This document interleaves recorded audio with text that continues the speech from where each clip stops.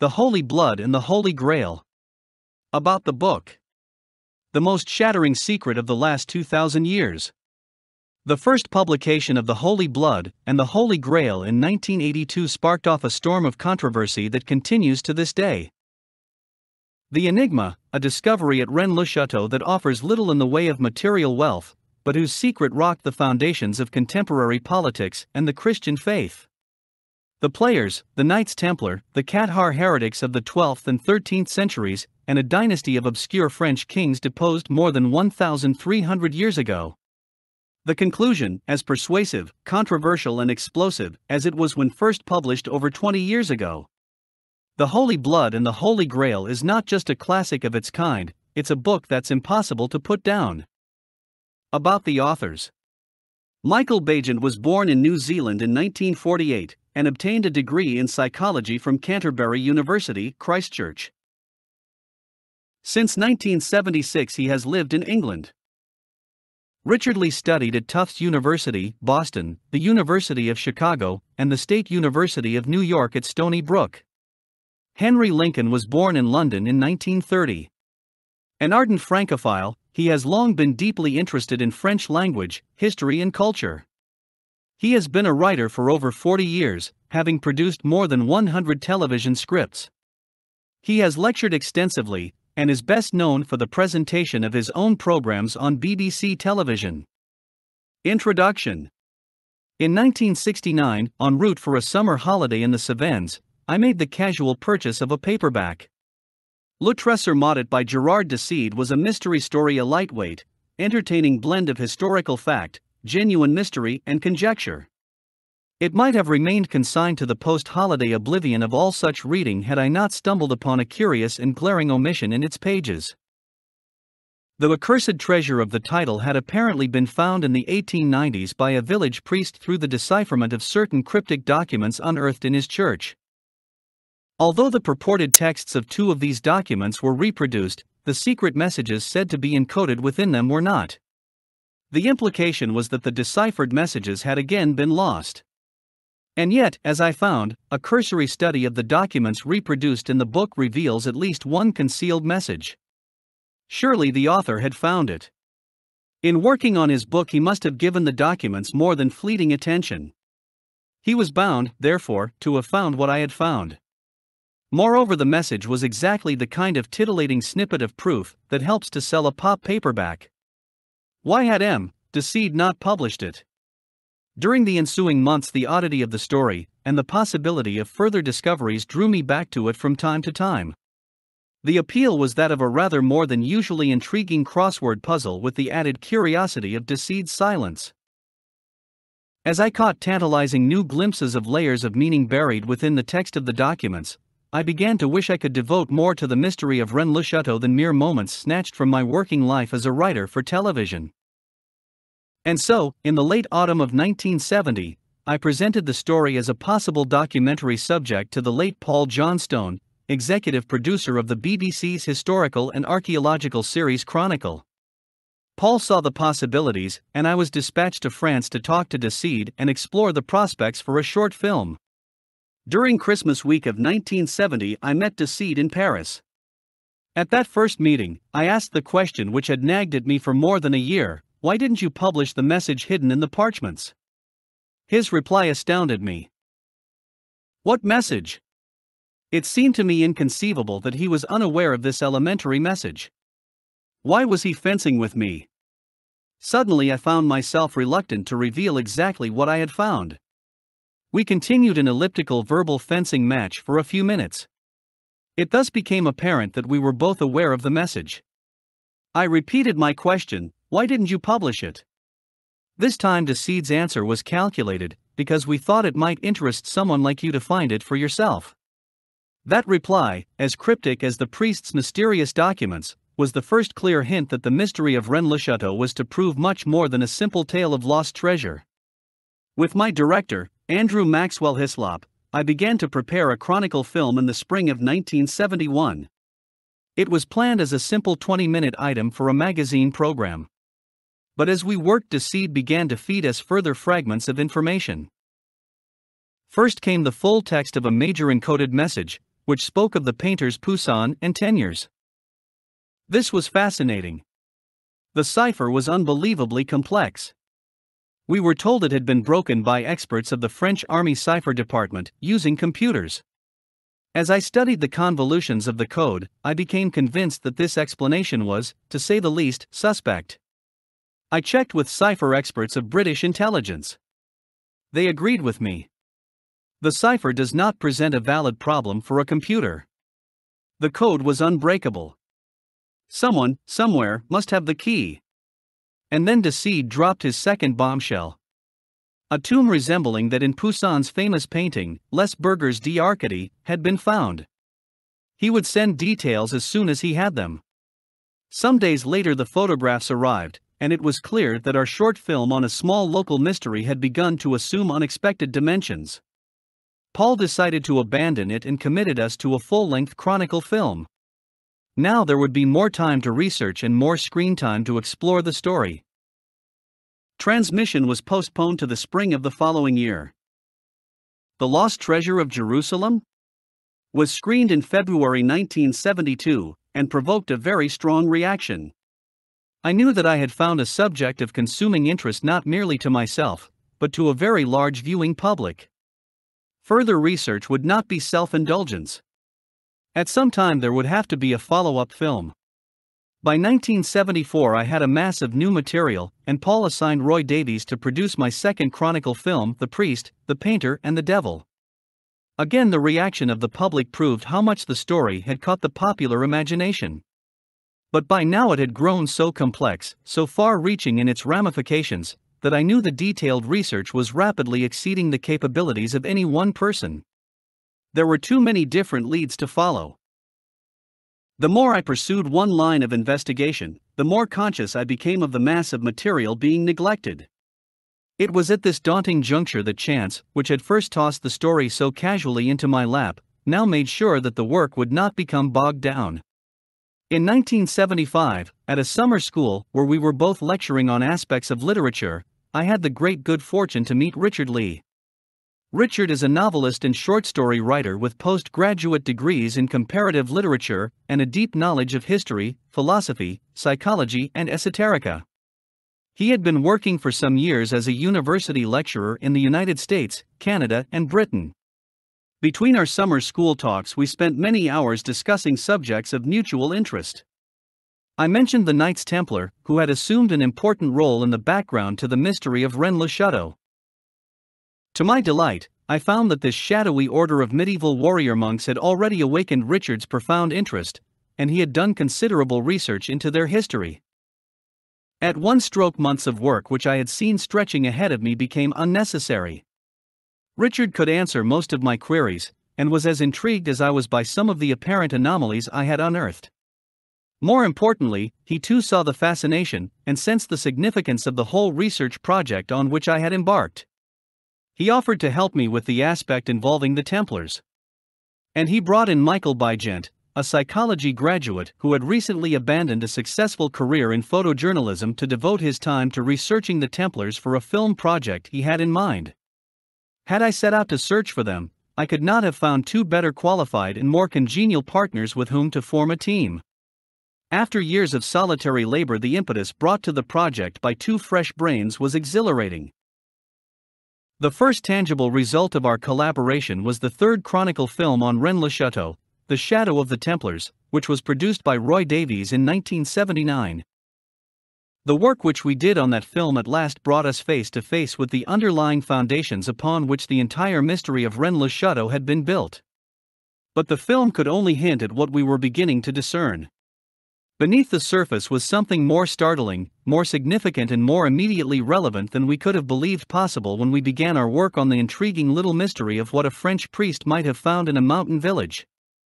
In 1972, I closed my first film with the words, "Something extraordinary is waiting to be found." And in the not-too-distant future, it will be.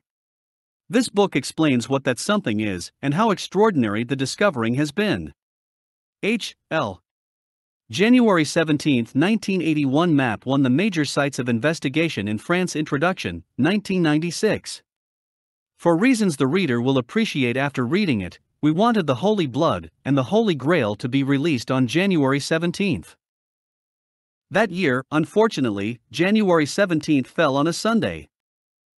The book accordingly appeared a day later, January 18, 1982, in Britain. The American edition followed on February 26, also a day off talismanically. During the month or so subsequent to publication in both countries, we found ourselves embroiled in an increasingly bizarre media circus. We had written a book which we guessed would probably be controversial.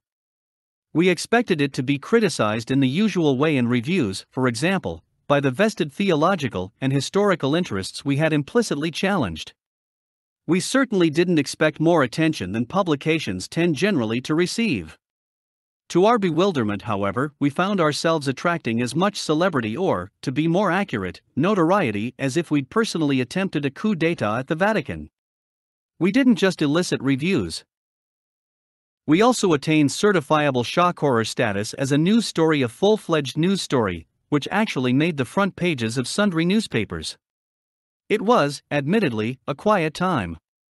The pre-Christmas turbulence in Poland had given way, if not quite to calm, then at least to the kind of robotic docility prevailing elsewhere in the Soviet Imperium. No public figures had been shot of late. Argentina had not yet invaded the Falklands. In the absence of anything more catastrophic to galvanize popular attention, we became darlings of the media. Responses and reactions assumed torrential proportions, pouring in the letters columns of newspapers, to our publishers and agent, to ourselves. So diverse was the spectrum of opinion that it seemed to be referring to a number of altogether different books.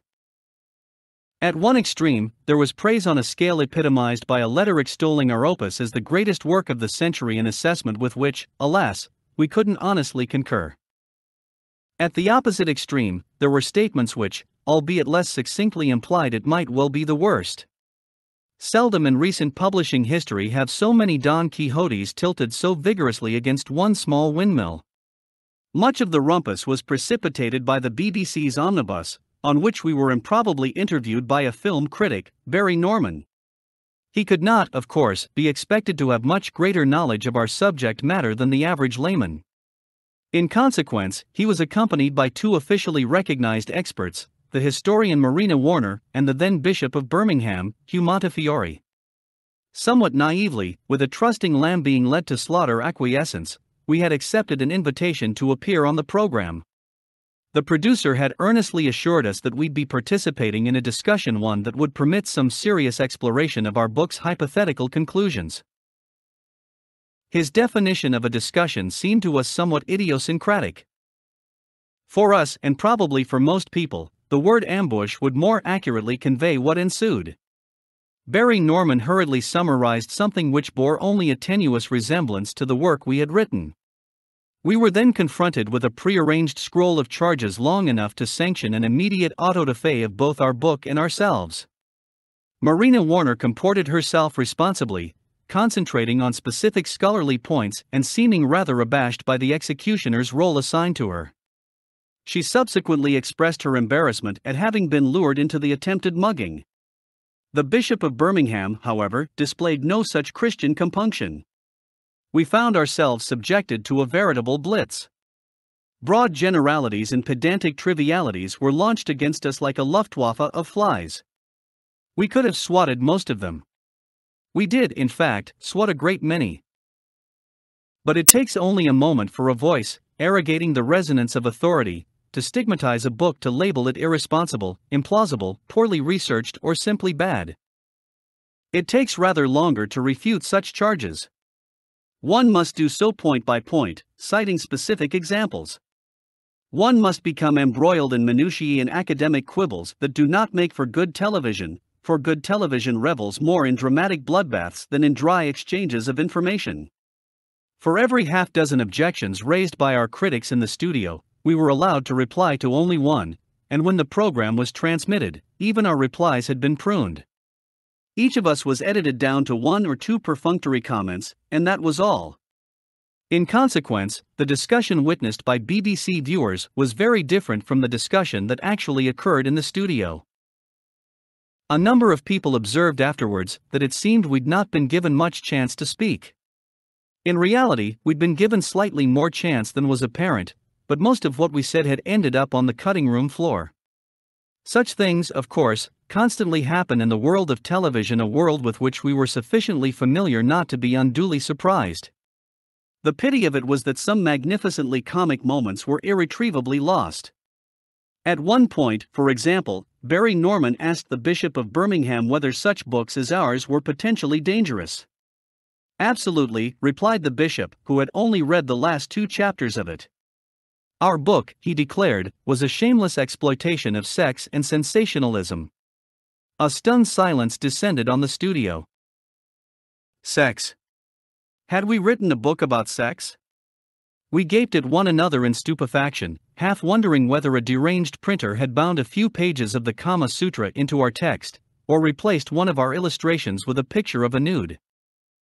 Templar. As far as we could gauge, our book, on a scale of sexiness, ranked somewhere below the Turin Shroud, which is, after all, a full frontal portrait of a naked man, but has never attracted much prurient interest. Barry Norman twitched his head, as if to shake water out of his ear. Marina Warner looked manifestly embarrassed. Somewhat ironically, we attempted to ascertain precisely which book the bishop had read. Before we could do so, the heavens intervened in the form of a humble technician, who hurried into the studio and requested us to shoot the scene again.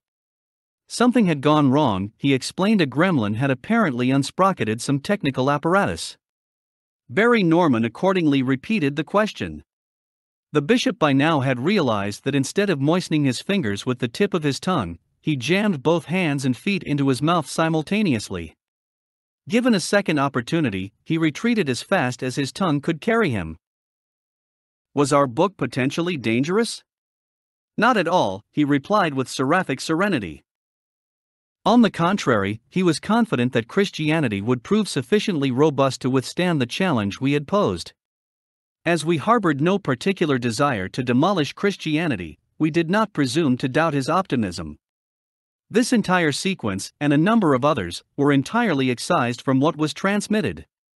But if the omnibus editing struck us as less than honorable, that could be ascribed to various extenuating circumstances: the format of the program, the shortage of time, the exigencies of television as a medium. And we had, after all, written a book which we knew would be subject to attack and distortion.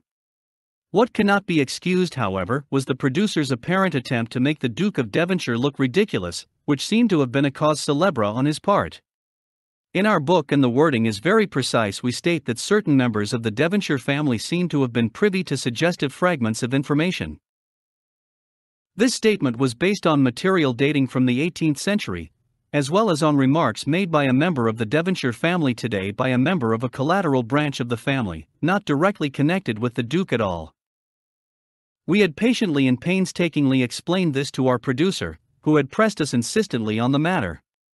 But he was bent on exhuming some sensational English angle, and rather overzealously trundled out to Chatsworth to interview the Duke of Devonshire personally.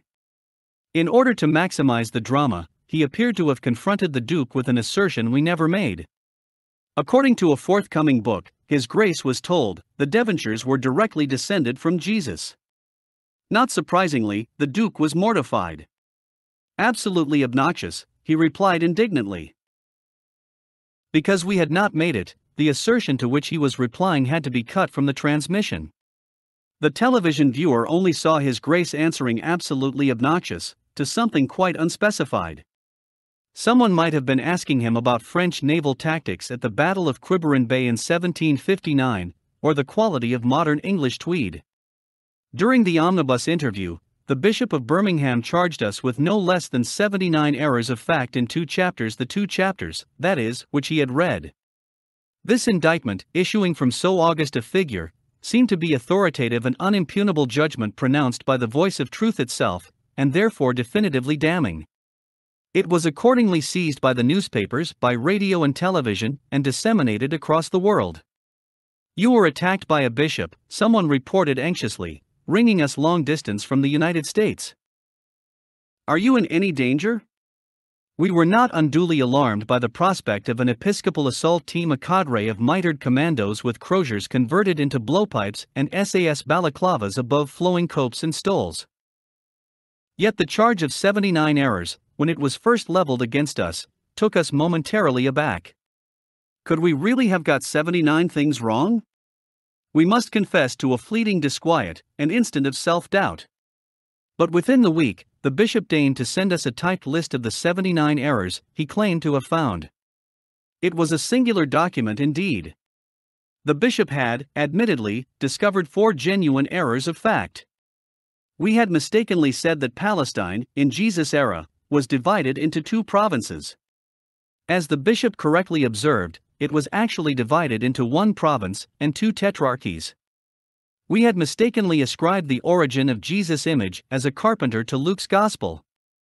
As the bishop correctly observed, it actually derives from Mark's.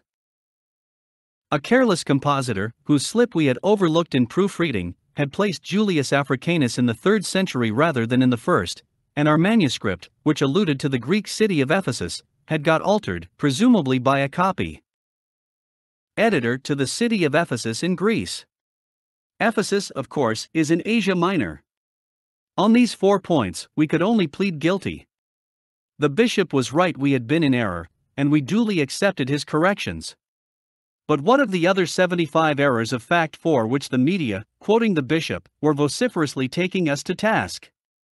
Virtually all of them proved not to be errors of fact at all, but errors of faith, or, more specifically, issues of contention and interpretation still being debated by scholars, and we had erred only to the extent that we deviated from established tradition. For example, the bishop listed as errors of fact a number of statements about which, as he said, there is much argument, and the explanation we offered does not have the support of most scholars, meaning, of course, the Orthodox scholars whom he found most congenial.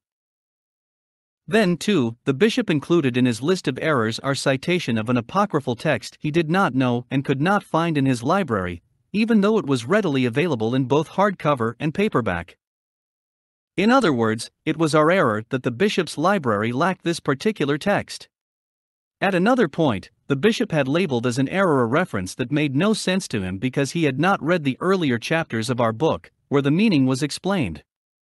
Finally, the bishop castigated as erroneous our assertion that the Gospels are historical documents like any other.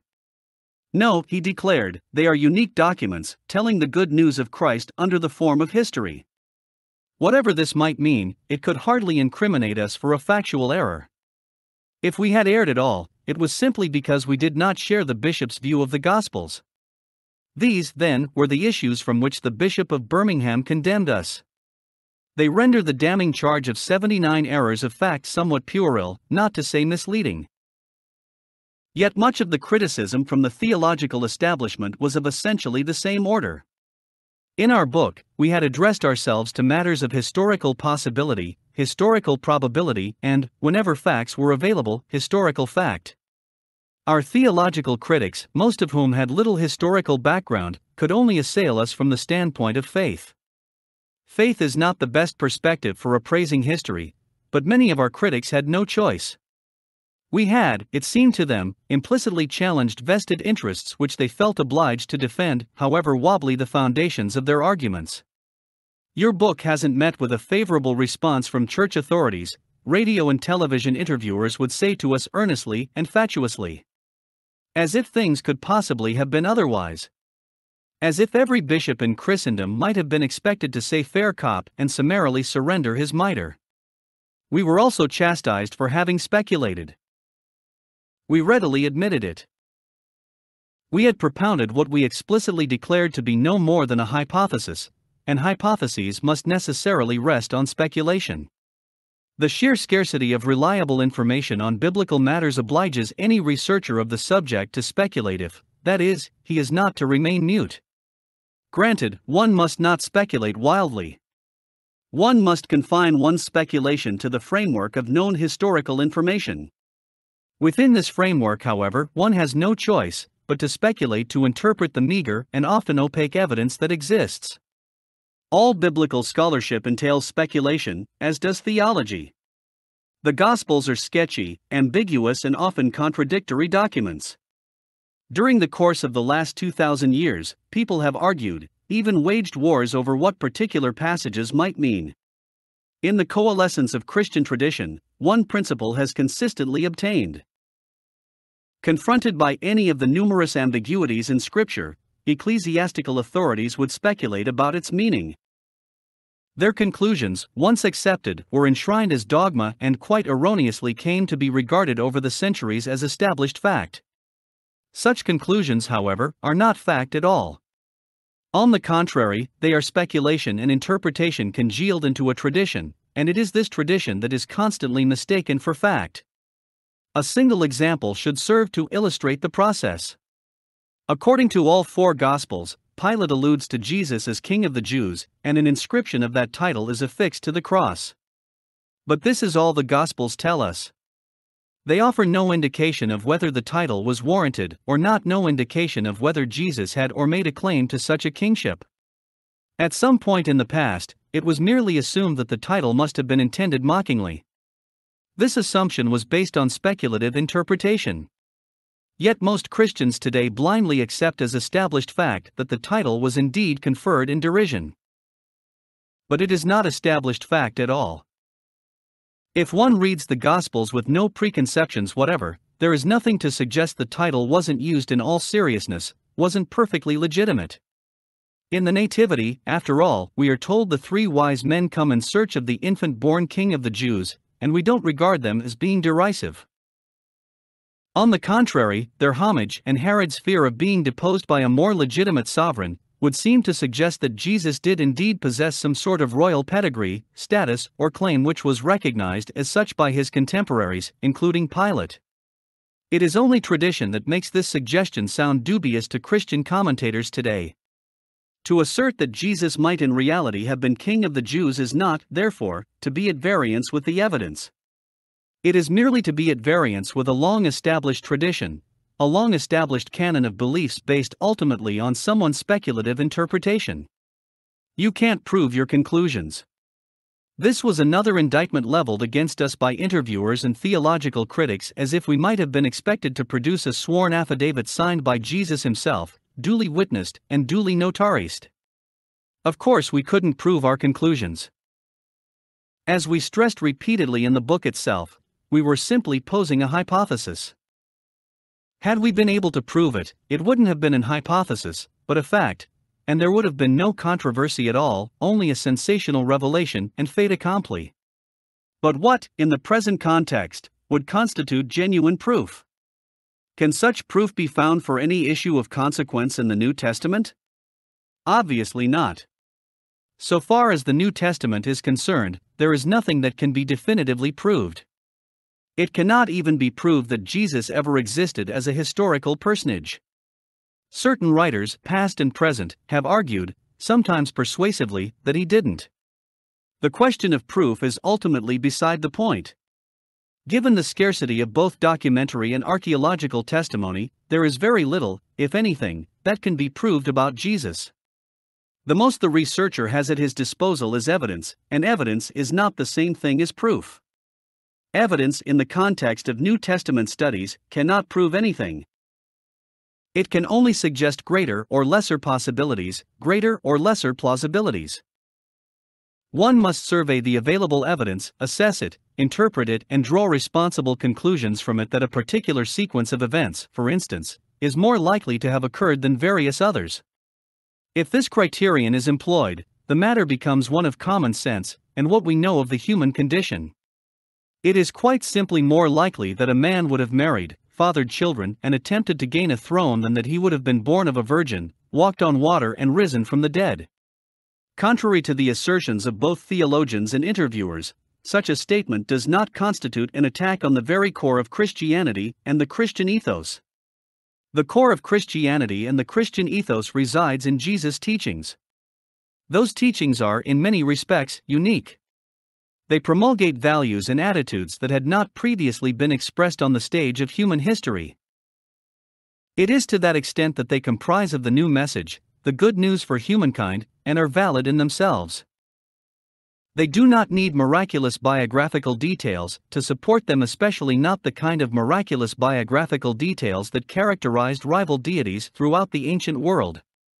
If the teachings do require such details, it suggests one of two things: either there is something seriously defective in the teachings, or, more likely, there is something defective in the believer's faith.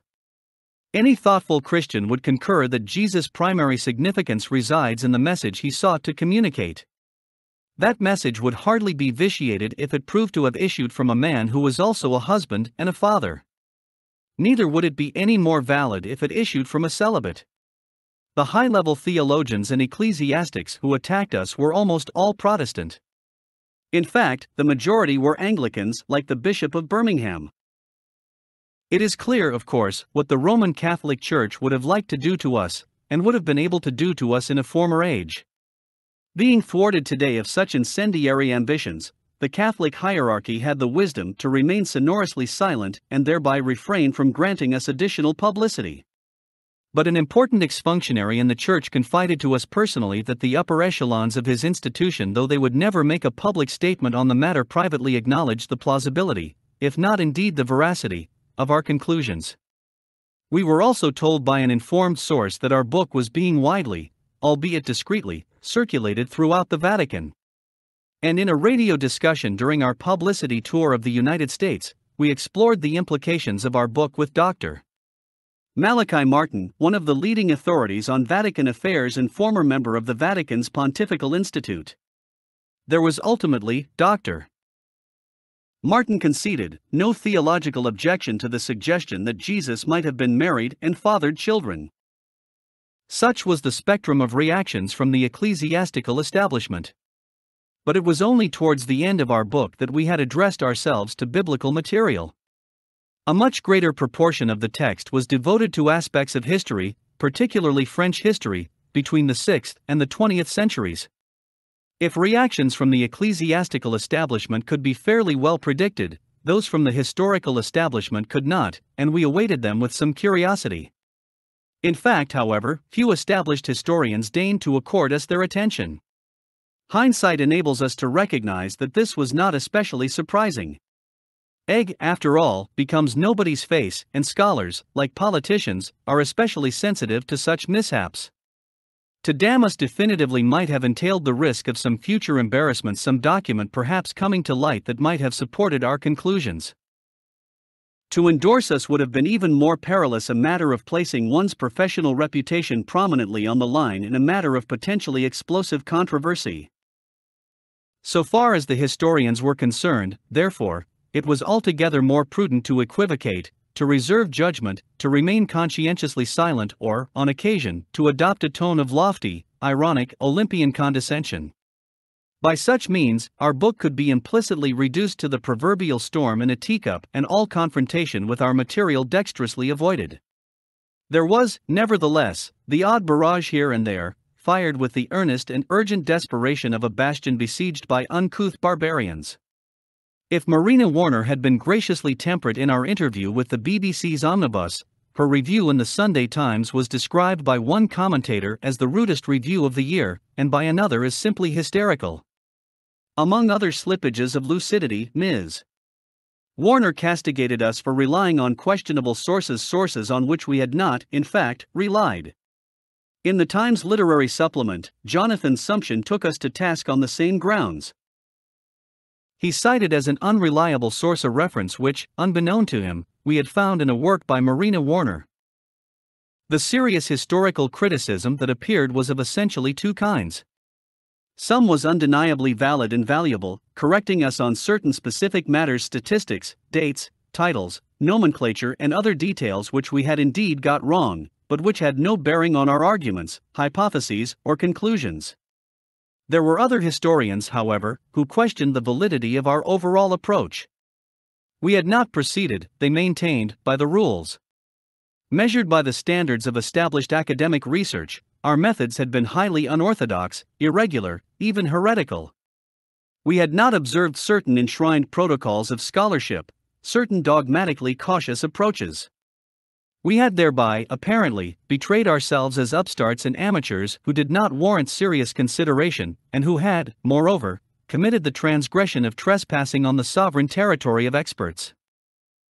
In consequence, we could only be regarded with solemn, even righteous, disapprobation. We were all well trained in the techniques of official academic research, and knew effectively enough how to deploy them.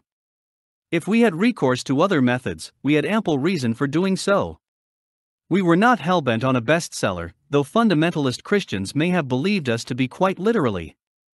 At the same time, we did not want to produce a book exclusively for specialists, which would then fester away on the shelves of university libraries. On the contrary, we wanted to produce a work which, while not compromising its integrity, would be accessible to the reading public at large. We had, after all, an exciting story to tell, and wanted to convey not only the story, but also something of its excitement. We took pains to make our research conform to the most fastidious criteria. But we chose to present the results of that research in a form as compellingly readable as possible. Ultimately, however, our approach was dictated by other, more important factors. Indeed, it was dictated by the essential nature of our subject. Our material spanned an immense and diverse spectrum, in origin, in character, and in chronology. It was necessary for us to synthesize in a coherent pattern data extending from the Old Testament to a semi-secret society in Europe today, from the Gospels and Grail romances to accounts of current affairs in modern newspapers. For such an undertaking, the techniques of academic scholarship were sorely inadequate. To make the requisite connections between radically diverse bodies of subject matter, we were obliged to adopt and develop a more comprehensive approach, based on synthesis rather than on conventional analysis. Such an approach was even more necessary, because traditional techniques had already demonstrated their inability to deal with large tracts of our material. Much of what we were exploring lay in spheres deemed academically suspect. If one surveys any period of the past, one will find a number of ostensible anomalies, incidents, movements, phenomena, groups or individuals which call attention to themselves, but cannot apparently be accommodated by the accepted mainstream of history. When confronted by anomalies of this sort, most Orthodox historians choose to ignore them, to dismiss them as transient aberrations, as peripheral or incidental. Thus Nostradamus, for example, is deemed an irrelevant oddity and receives only scant attention in studies of 16th century France. Thus the Knights Templar and many of the questions surrounding them are regarded as a mere footnote to the Crusades. Secret societies, by virtue of their very secrecy, have often kept historians at bay, and the historians, reluctant to confess their ignorance, prefer to diminish the consequence of the subject. Freemasonry, to cite one such instance, is of vital importance to any social, psychological, cultural, or political history of 18th century Europe, as well as to the founding of the United States, but most history books do not even mention it. There would almost seem to be an implicit policy in operation: if something cannot be exhaustively and satisfactorily documented, it must be irrelevant, and therefore not worth discussing at all. Yet much of what is most important in history will not be found preserved in documents.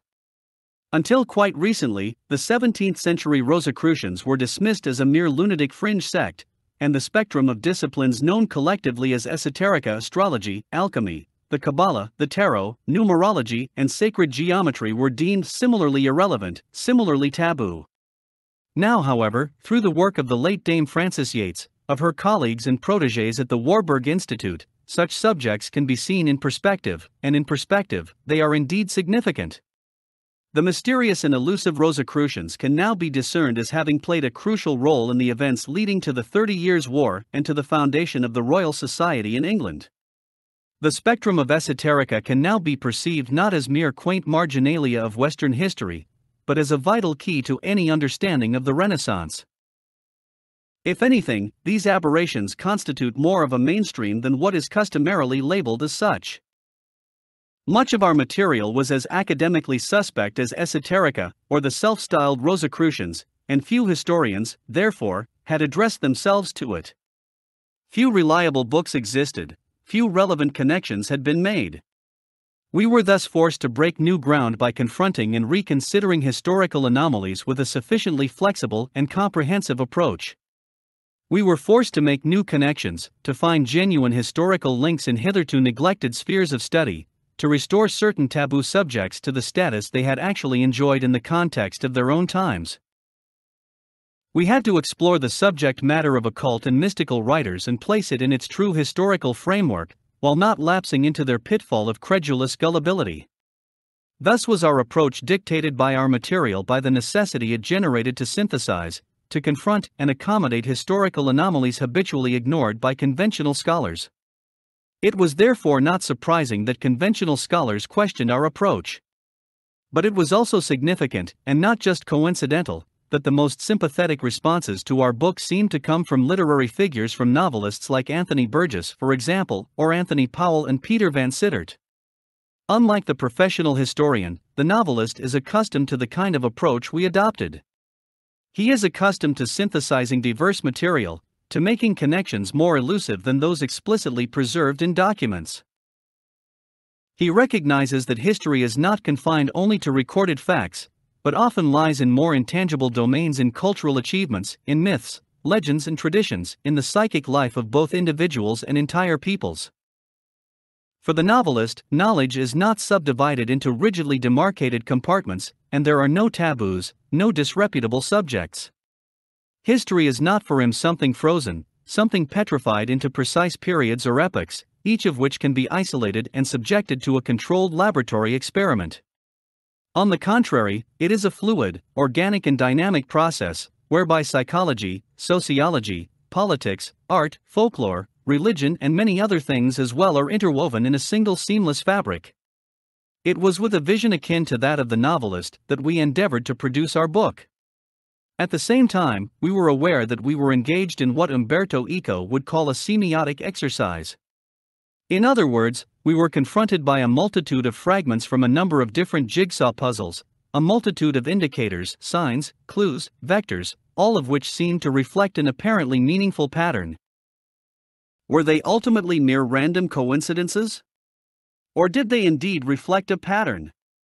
And if so, was the pattern meaningful?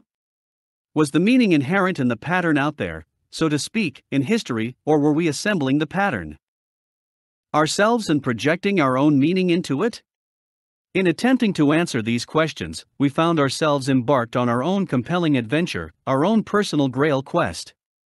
But that, after all, is just another metaphor for what every individual must do to imbue his or her life with meaning, purpose, and direction. Perhaps it was primarily for this reason that the Holy Blood and the Holy Grail spoke as deeply as it did to so many people. For another 2.5 years, until the autumn of 1984, we continued to research additional aspects of the story recounted in the Holy Blood and the Holy Grail. Some of our findings were published in 1986, in The Messianic Legacy. By that time, however, we felt we had arrived at a cul-de-sac, at least so far as the broader dimensions of the story, those pertaining to history and to contemporary politics, were concerned. One of our primary sources of information, the semi-secret society known as the Prière de Chaon, went abruptly silent, and all our attempts to trace it, to investigate its membership and activities, proved, beyond a certain point, futile. In the years that followed, our own works began to diverge, moving in different directions. The geometry associated with Rennes-le-Chateau, as well as its possible implications, was explored in The Holy Place, 1991. The Temple and the Lodge, 1989, and the Dead Sea Scrolls Deception, 1991, addressed themselves to Freemasonry and to events in first-century Palestine, material tangentially pertinent to the mystery of Rennes-le-Chateau perhaps, but not directly related to it. Quite apart from us, however, the mystery of Rennes-le-Chateau became a booming business of its own. In the summer of 1982, when only the English-language editions of the Holy Blood and the Holy Grail had appeared in print, the little mountain village was inundated by upwards of 10,000 tourists. As the French and other foreign-language editions of our book appeared, that number more than doubled. It has continued increasing until today. It exceeds 100,000 visitors each year. Rennes-le-Chateau is now a veritable pilgrimage center for a diverse spectrum of pilgrims, curious tourists, zealous entrepreneurs, serious researchers, treasure hunters, esoteric groupies with dubious interests ranging from ritual magic to UFOs. And Atlantis. Some of these have bought land in the vicinity and now live there. The village is, indeed, enormously changed from the tranquil, lost and isolated hamlet which we first knew in the early 1970s. In 1994, Sauniere's property, the Villa Bethania and Tour Magdala, changed hands and major refurbishment is underway. A museum has been installed in his winter garden and Rennes-le-Chateau boasts a well-stocked bookshop. Doubtless, our priest would be delighted too to see that his portrait adorns bottles of a Rennes-le-Chateau wine, the Cuvée Berenger Sauniere. A village association, the Terra de Redi, issues newsletters and raises funds for the upkeep of church and hamlet. Less welcome, perhaps, are the coach park and the countless rubbish bins which its new status of tourist center now demands. To our knowledge, there are currently at least 6 circles or study groups devoted to discussing and researching the mystery of Rennes-le-Chateau and related subjects. Certain of them are indubitably serious, scholarly, and responsible. Certain others would probably be regarded as certifiably cranky. 2 of them are based in the United Kingdom, the Rennes Group and the Sauniere Society. Most of them publish journals, bulletins or newsletters containing the latest findings of their members, as well as book reviews and general gossip. The mystery has gained a wider currency too, and sometimes an improbable one. It has featured, for example, in full-page color advertisements for Dubonnet, which appeared in the Sunday supplements of British newspapers. On a more serious note, the story is cited in a recent and authoritative work, Poussin Paintings, a Catalogue raisonné by Christopher Wright, 1984.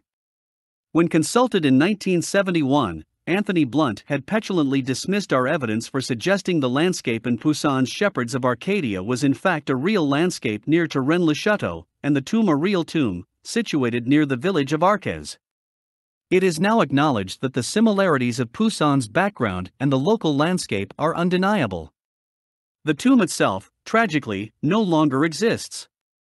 It was destroyed in 1988 in a misguided attempt to protect it from the rapacious and mindless treasure hunters who have been drawn to the story. The many attempts to break into the tomb at last culminated in a lunatic assault with explosives, which led the desperate owner to take a sledgehammer to the structure. All that now remains is a sad and insignificant scattering of rubble. What was destroyed in stone, however, was restored in other mediums. In 1989, for example, the mystery of Rennes-le-Chateau inspired an opera by Stuart Copeland, which was premiered by the Cleveland Opera. It also, we were told, had begun to figure in the lyrics of several popular songs, and was extolled by such prominent individuals in the music business as Sting and David Bowie. In the realm of classical music, the story found its way into an oratorio by Dominic Muldowney. Shortly after The Holy Blood and the Holy Grail was published, we were approached by the scriptwriter and director Paul Schrader, who said that he and his colleague, Martin Scorsese, were interested in adapting the material for the screen. An option was accordingly sold to Paramount. Unfortunately, nothing was to come of this project, nor of other attempts to do a screenplay of the story by Frank Rodham and at least 2 others. We would like to think, however, that our book helped to create a climate which made possible such works as Scorsese's adaptation of Nikos Kazantzakis' novel, The Last Temptation. Even before The Holy Blood and the Holy Grail was published, Liz Green had drawn upon our research for her novel revolving around Nostradamus, the Dreamer of the Vine. She drew on it again for a second novel, The Puppet Master.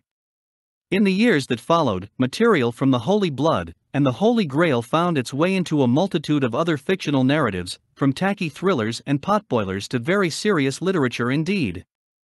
In reviewing our book when it first appeared, the late Anthony Burgess said he could not help seeing the story as containing ideal components for a novel. So too, obviously, did Umberto Eco, whom Burgess extolled in another review as having signposted the direction in which the novel of the future must move.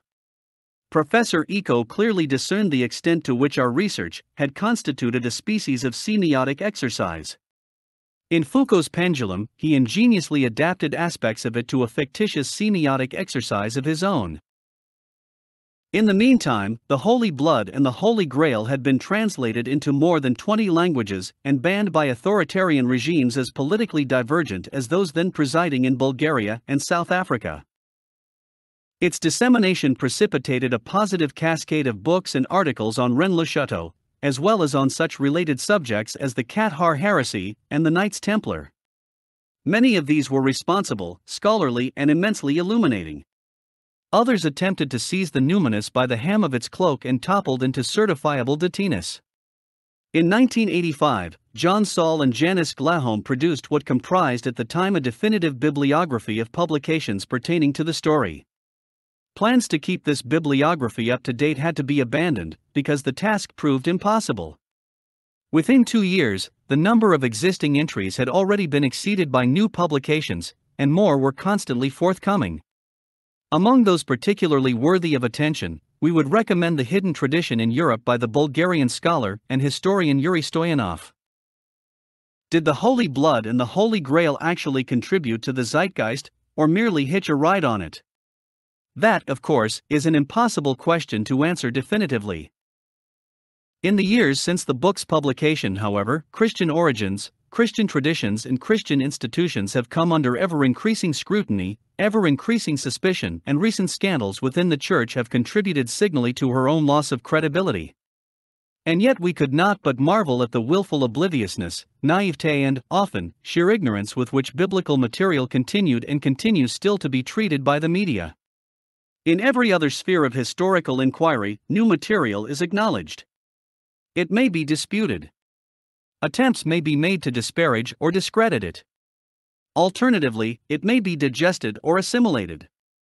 But at least the media, the reviewing establishment and, thereby, the general public are aware of the existing state of knowledge, aware of what has been discovered, of what was said 5 or 20 or 50 or 100 years ago.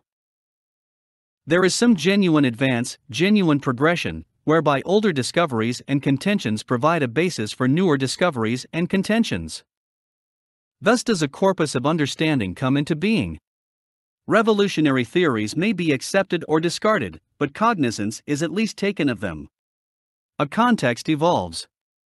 Cumulative contributions by successive generations of researchers create an ever more comprehensive framework. It is in this fashion that we acquire our perceptions of history in general, as well as of specific epochs and events. It is in this fashion that we acquire a coherent image of such figures as Alexander or Caesar, King Arthur, Robin Hood, or Jeanne d'Arc. Their images are constantly growing, constantly mutating, constantly being augmented by new material as it becomes available. In biblical history, however, a willful obliviousness prevails, a perverse sort of induced selective amnesia. Thus, for example, each new pronouncement by the former Bishop of Durham could produce a media sensation, as if such pronouncements had never been heard before. Thus a television showing of Martin Scorsese's film, The Last Temptation, could precipitate a public controversy and even elicit fulminations from a member of Parliament. Thus a recent leader in the Daily Telegraph could offhandedly, in passing, refer to the Bible as a factual work, implying no doubt whatever about its factuality. In 1963, the late Hugh Schonfield published The Passover Plot, in which he argued that Jesus did not die on the cross. This assertion was hardly new, hardly original. It had been promulgated for nearly 2 millennia by a number of so-called heresies. It had been suggested by novelists, by historians, by biblical scholars for centuries. It was widely accepted throughout the Islamic world. And yet Schonfield's book provoked a controversy and an indignant uproar of awesome international proportions. In the wake of its publication, it was on everyone's lips, one was constantly hearing it discussed, and there could have been very few literate individuals in the Western world who had not at least heard of it. By the time debate subsided, more than 3 million copies of the book were in circulation. Whether Jesus died on the cross or not was ultimately irrelevant to our conclusions in the Holy Blood and the Holy Grail. In the course of our book, however, we did discuss some of Schonfield's arguments. This provoked an entirely new rumpus. Authors claimed Jesus did not die on the cross. The media shrieked as if Schonfield had not said as much a mere 20 years before, as if the Passover Plot had never been published. We were baffled and bemused by such naivete, or by such shortness of memory. In 1993, A.N. Wilson produced his own speculative biography of Jesus. In this work, he put forward a perfectly plausible argument to the effect that Jesus was, in all probability, married. A fresh furor erupted, as if the Holy Blood and the Holy Grail had not made the same suggestion a mere decade previously. In another few years, the suggestion will undoubtedly be made again by another author, and the media will undoubtedly prove as forgetful of Wilson's book as they were of ours. Thus does amnesia prevail in the sphere of biblical commentary. And thus must each successive generation, denied knowledge of the works read by its predecessors, make the same ostensibly startling discoveries over and over again. In this climate of ill-informed commentary and perpetuated ignorance, the wilder excesses of rabid fundamentalism can only thrive. In the meantime, while the media gawped at books like Wilson's, at pronouncements by the former Bishop of Durham, and at The Last Temptation, material on Rennes-le-Chateau continued to flow from presses and photocopiers, particularly in France. Having commitments elsewhere, we could not keep abreast of all of it. We did, however, feel obliged to pay periodic visits to the village on which we had brought down such notoriety, and this enabled us to keep in touch with certain developments. Occasionally, we would hear stories from visitors to the village such as, for example, the destruction of the tomb at Arques. Occasionally, we would hear fragments of gossip about the latest activities of Pierre Plantard de Saint Clair and the Prieur de Chaune. And sometimes we ourselves, in the course of our other researches, would stumble upon stray snippets of information which constituted additional pieces of the jigsaw. Again, however, we simply had no time to investigate, much less properly pursue, such new leads as offered themselves. In a very real sense, we felt the story had passed out of our hands, had passed beyond us, into the public domain and the hands of other researchers. This, as we stated at the end of The Holy Blood and the Holy Grail, was just what we hoped would happen. We saw ourselves as merely having scratched the surface of something of a mystery which extended over at least 20 centuries and radiated out across the whole of Western civilization. The depths of that mystery had yet to be properly explored and charted. And yet, despite our increasing distance from the story, new material continued to come our way. In sheer quantity, that material now comprises a weighty dossier of its own. For this new edition of The Holy Blood and the Holy Grail, we have decided to offer at least some of it to our readers, who will find it in the postscript to the original text. It amounts, in effect, to a do-it-yourself kit, with the aid of which the reader can embark on his or her own semiotic exercise, his or her own personal Grail quest. The Holy Blood and the Holy Grail. About the book. The most shattering secret of the last 2,000 years. The first publication of The Holy Blood and the Holy Grail in 1982 sparked off a storm of controversy that continues to this day. 1. The Mystery. 1. Village of Mystery. At the start of our search, we did not know precisely what we were looking for or, for that matter, looking at. We had no theories and no hypotheses, we had set out to prove nothing. On the contrary, we were simply trying to find an explanation for a curious little enigma of the late 19th century. The conclusions we eventually reached were not postulated in advance. We were led to them, step by step, as if the evidence we accumulated had a mind of its own, was directing us of its own accord. We believed at first that we were dealing with a strictly local mystery, an intriguing mystery certainly, but a mystery of essentially minor significance, confined to a village in the south of France. We believed at first that the mystery, although it involved many fascinating historical strands, was primarily of academic interest. We believed that our investigation might help to illumine certain aspects of Western history, but we never dreamed that it might entail rewriting them. Still less did we dream that whatever we discovered could be of any real contemporary relevance, and explosive contemporary relevance at that. Our quest began, for it was indeed a quest with a more or less straightforward story. At first glance, this story was not markedly different from numerous other treasure stories or unsolved mysteries which abound in the history and folklore of almost every rural region. A version of it had been publicized in France, where it attracted considerable interest, but was not to our knowledge at the time accorded any inordinate consequence.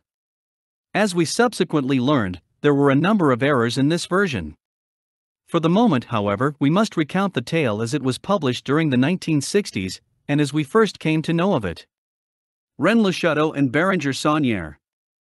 On June 1, 1885, the tiny French village of Rennes-le-Chateau received a new parish priest. The cure's name was Berenger Sauniere. He was a robust, handsome, energetic and, it would seem, highly intelligent man aged 33. In seminary school not long before, he had seemed destined for a promising clerical career. Certainly he had seemed destined for something more important than a remote village in the eastern foothills of the Pyrenees.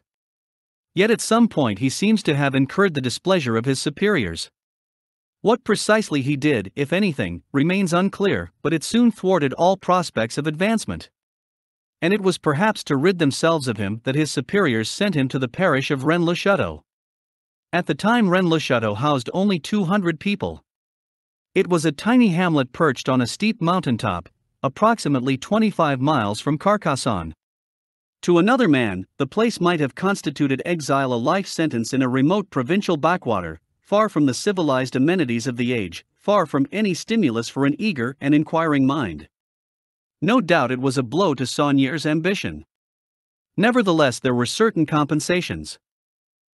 Sauniere was a native of the region, having been born and raised only a few miles distant, in the village of Montsegur. Whatever its deficiencies, therefore, Rennes-le-Chateau must have been very like home, with all the comforts of childhood familiarity. Between 1885 and 1891 Sauniere's income averaged, in francs, the equivalent of £6 sterling per year, hardly opulence, but pretty much what one would expect for a rural cure in late 19th century France. Together with gratuities provided by his parishioners, it appears to have been sufficient for survival, if not for any extravagance. During those 6 years Sauniere seems to have led a pleasant enough life, and a placid one. He hunted and fished in the mountains and streams of his boyhood. He read voraciously, perfected his Latin, learned Greek, embarked on the study of Hebrew. He employed, as housekeeper and servant, an 18-year-old peasant girl named Marie Denarnaud, who was to be his lifelong companion and confidant. He paid frequent visits to his friend, the Abbé Henri Boudet, cure of the neighboring village of Rennes-les-Chateau. And under Boudet's tutelage he immersed himself in the turbulent history of the region, a history whose residues were constantly present around him. A few miles to the southeast of Rennes-le-Chateau, for example, looms another peak, called Bézu, surmounted by the ruins of a medieval fortress, which was once a preceptory of the Knights Templar. On a third peak, a mile or so east of Rennes-le-Chateau, stand the ruins of the Château of Blanchefort, ancestral home of Bertrand de Blanchefort, 4th Grand Master of the Knights Templar, who presided over that famous order in the mid-12th century. Rennes-le-Chateau and its environs had been on the ancient pilgrim route, which ran from northern Europe to Santiago de Compostela in Spain. And the entire region was steeped in evocative legends, in echoes of a rich, dramatic and often blood-soaked past. For some time Sauniere had wanted to restore the village church of Rennes-le-Chateau.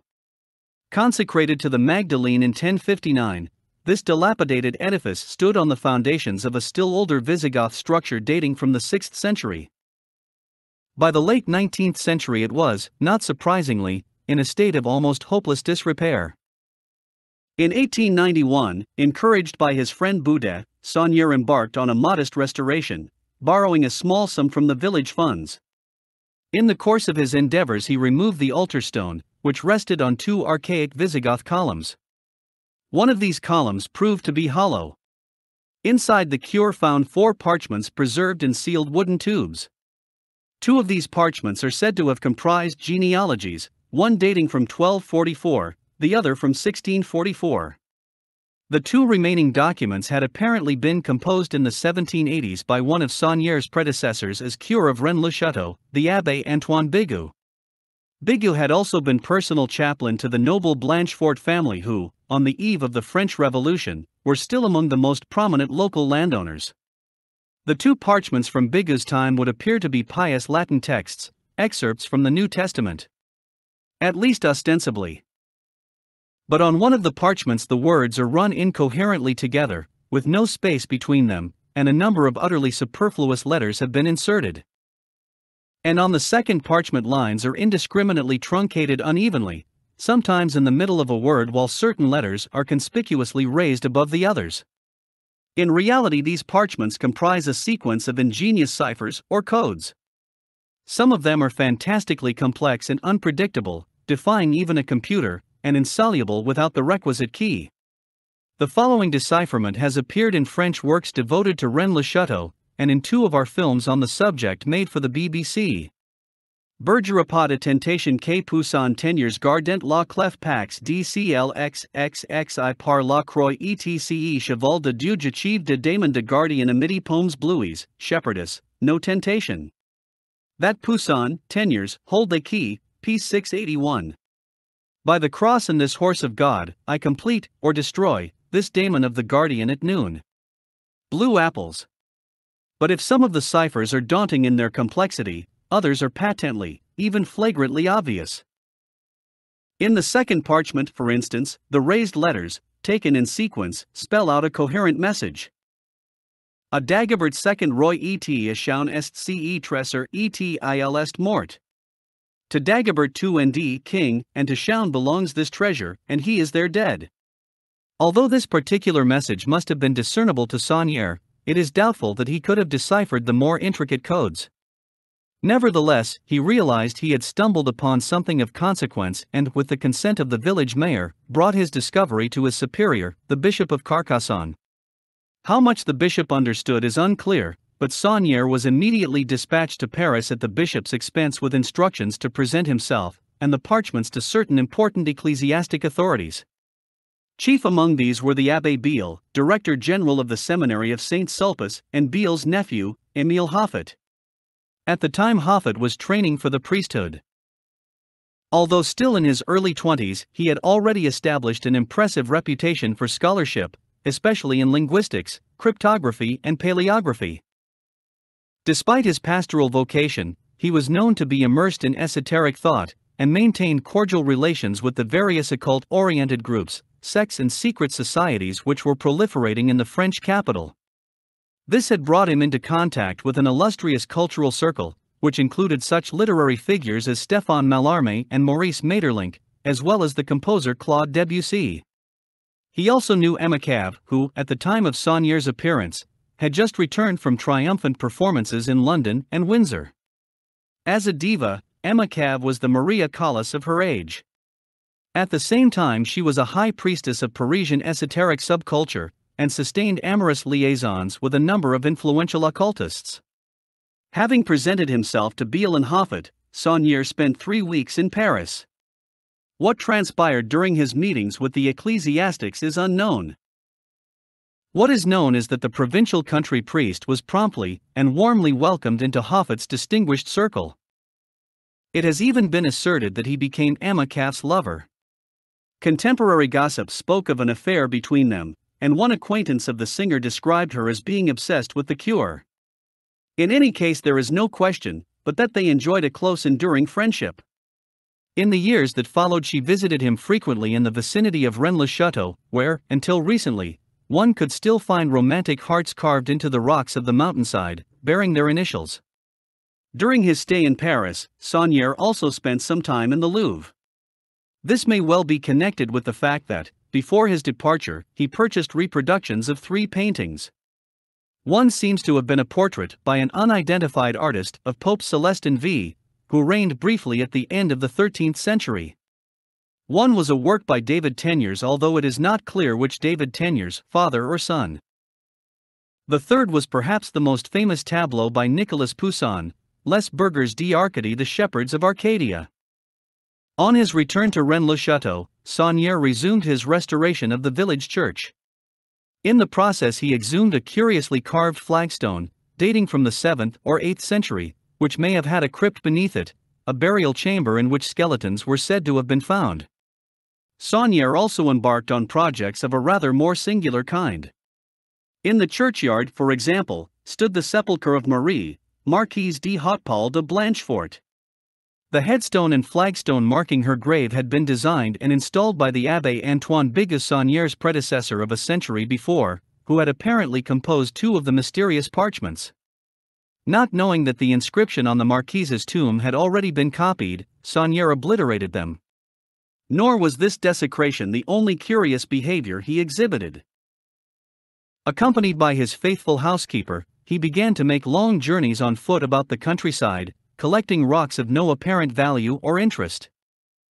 He also embarked on a voluminous exchange of letters with unknown correspondents throughout France, as well as in Germany, Switzerland, Italy, Austria and Spain. He took to collecting stacks of utterly worthless postage stamps. And he opened certain shadowy transactions with various banks. One of them even dispatched a representative from Paris, who traveled all the way to Rennes-le-Chateau for the sole purpose of ministering to Sauniere's business. In postage alone, Sauniere was already spending a substantial sum more than his previous annual income could possibly sustain. Then, in 1896, he began to spend in earnest, on a staggering and unprecedented scale. By the end of his life in 1917, his expenditure would amount to the equivalent of several £1,000,000 at least. Some of this unexplained wealth was devoted to laudable public works. A modern road was built leading up to the village, for example, and facilities for running water were provided. Other expenditures were more quixotic. A tower was built, the Tour Magdala, overlooking the sheer side of the mountain. An opulent country house was constructed, called the Villa Bethania, which Sauniere himself never occupied. And the church was not only redecorated, but redecorated in a most bizarre fashion.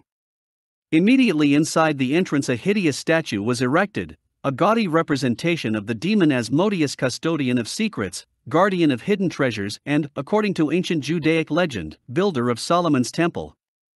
On the church walls lurid, garishly painted plaques were installed depicting the stations of the cross. Each was characterized by some odd inconsistency, some inexplicable added detail, some flagrant or subtle deviation from accepted scriptural account. In Station 8, for example, there is a child swathed in a Scottish plaid. In Station 14, which portrays Jesus' body being carried into the tomb, there is a background of dark nocturnal sky, dominated by a full moon. It is almost as if Sauniere were trying to intimate something. But what? That Jesus' burial occurred after nightfall, several hours later than the Bible tells us it did? Or that the body is being carried out of the tomb, not into it? While engaged in this curious adornment, Sauniere continued to spend extravagantly. He collected rare china, precious fabrics, antique marbles. He created an orangery and a zoological garden. He assembled a magnificent library. Shortly before his death, he was allegedly planning to build a massive Babel-like tower lined with books, from which he intended to preach. Nor were his parishioners neglected. Sauniere regaled them with sumptuous banquets and other forms of largesse, maintaining the lifestyle of a medieval potentate presiding over an impregnable mountain domain. In his remote and well-nigh inaccessible eyrie, he received a number of notable guests. One, of course, was Emma Cave. One was the French Secretary of State for Culture. But perhaps the most august and consequential visitor to the unknown country priest was the Archduke Johann von Habsburg, a cousin of Franz Joseph, Emperor of Austria. Bank statements subsequently revealed that Sauniere and the Archduke had opened consecutive accounts on the same day, and that the latter had made a substantial sum over to the former. The ecclesiastical authorities at first turned a blind eye.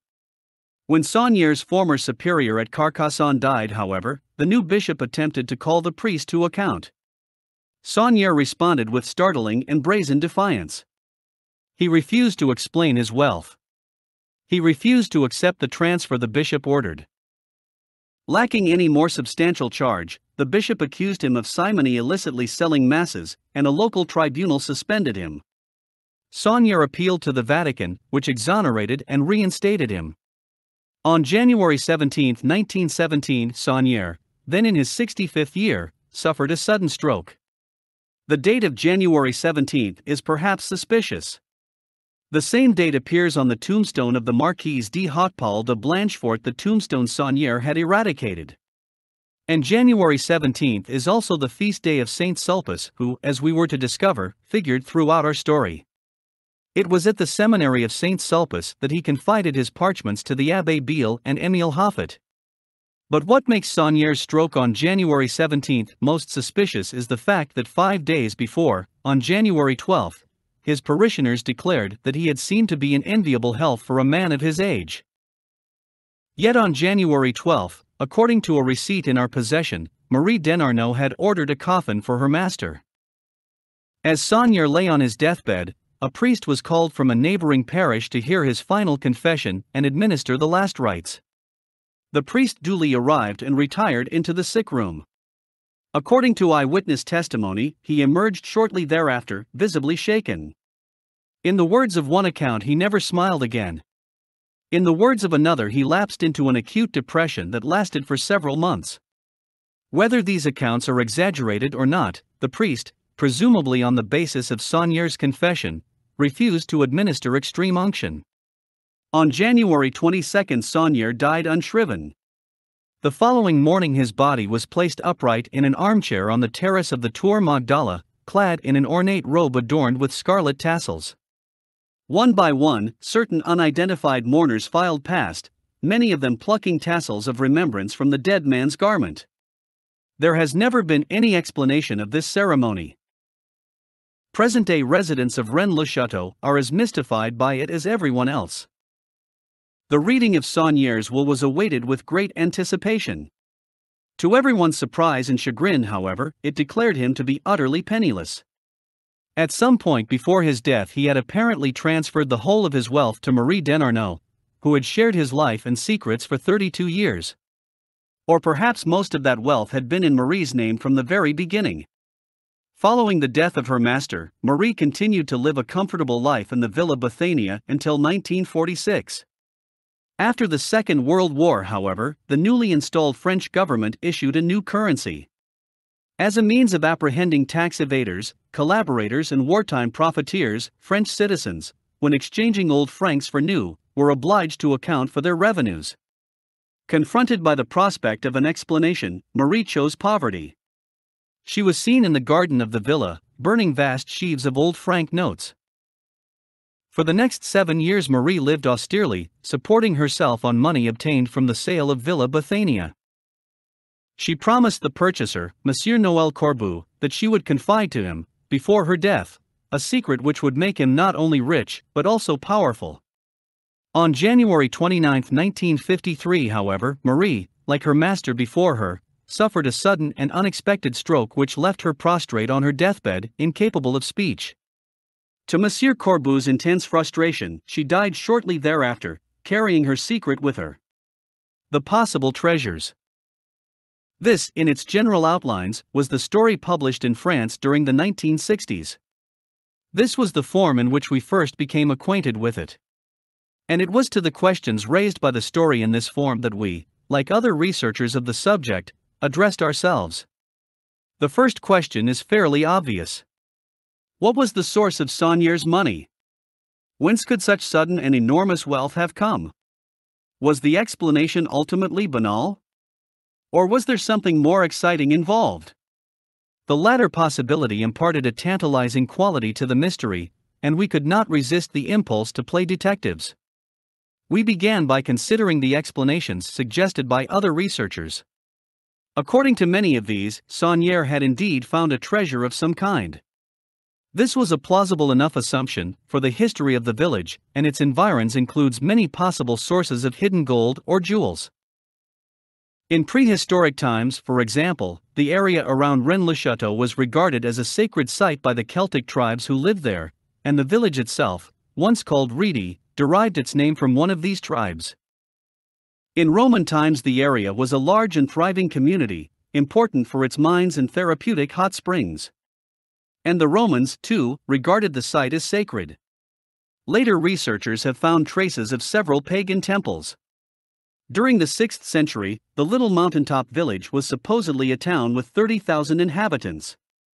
At one point it seems to have been the northern capital of the empire ruled by the Visigoths, the Teutonic people who had swept westwards from Central Europe, sacked Rome, toppled the Roman Empire and established their own domain straddling the Pyrenees.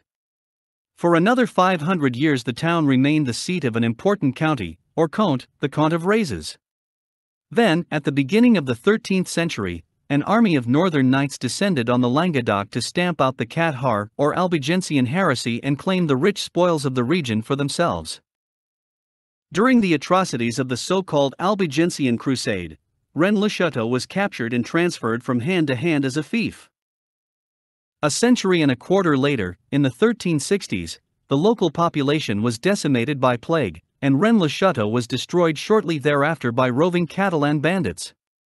Tales of fantastic treasure are interwoven with many of these historical vicissitudes. The Cathar heretics, for example, were reputed to possess something of fabulous, and even sacred value which according to a number of legends, was the Holy Grail. There was also the vanished treasure of the Knights Templar, whose Grand Master, Bertrand de Blanchefort, commissioned certain mysterious excavations in the vicinity. According to all accounts, these excavations were of a markedly clandestine nature, performed by a specially imported contingent of German miners. If some kind of Templar treasure were indeed concealed around Rennes-le-Chateau, this might explain the reference to Chaon in the parchments discovered by Sauniere.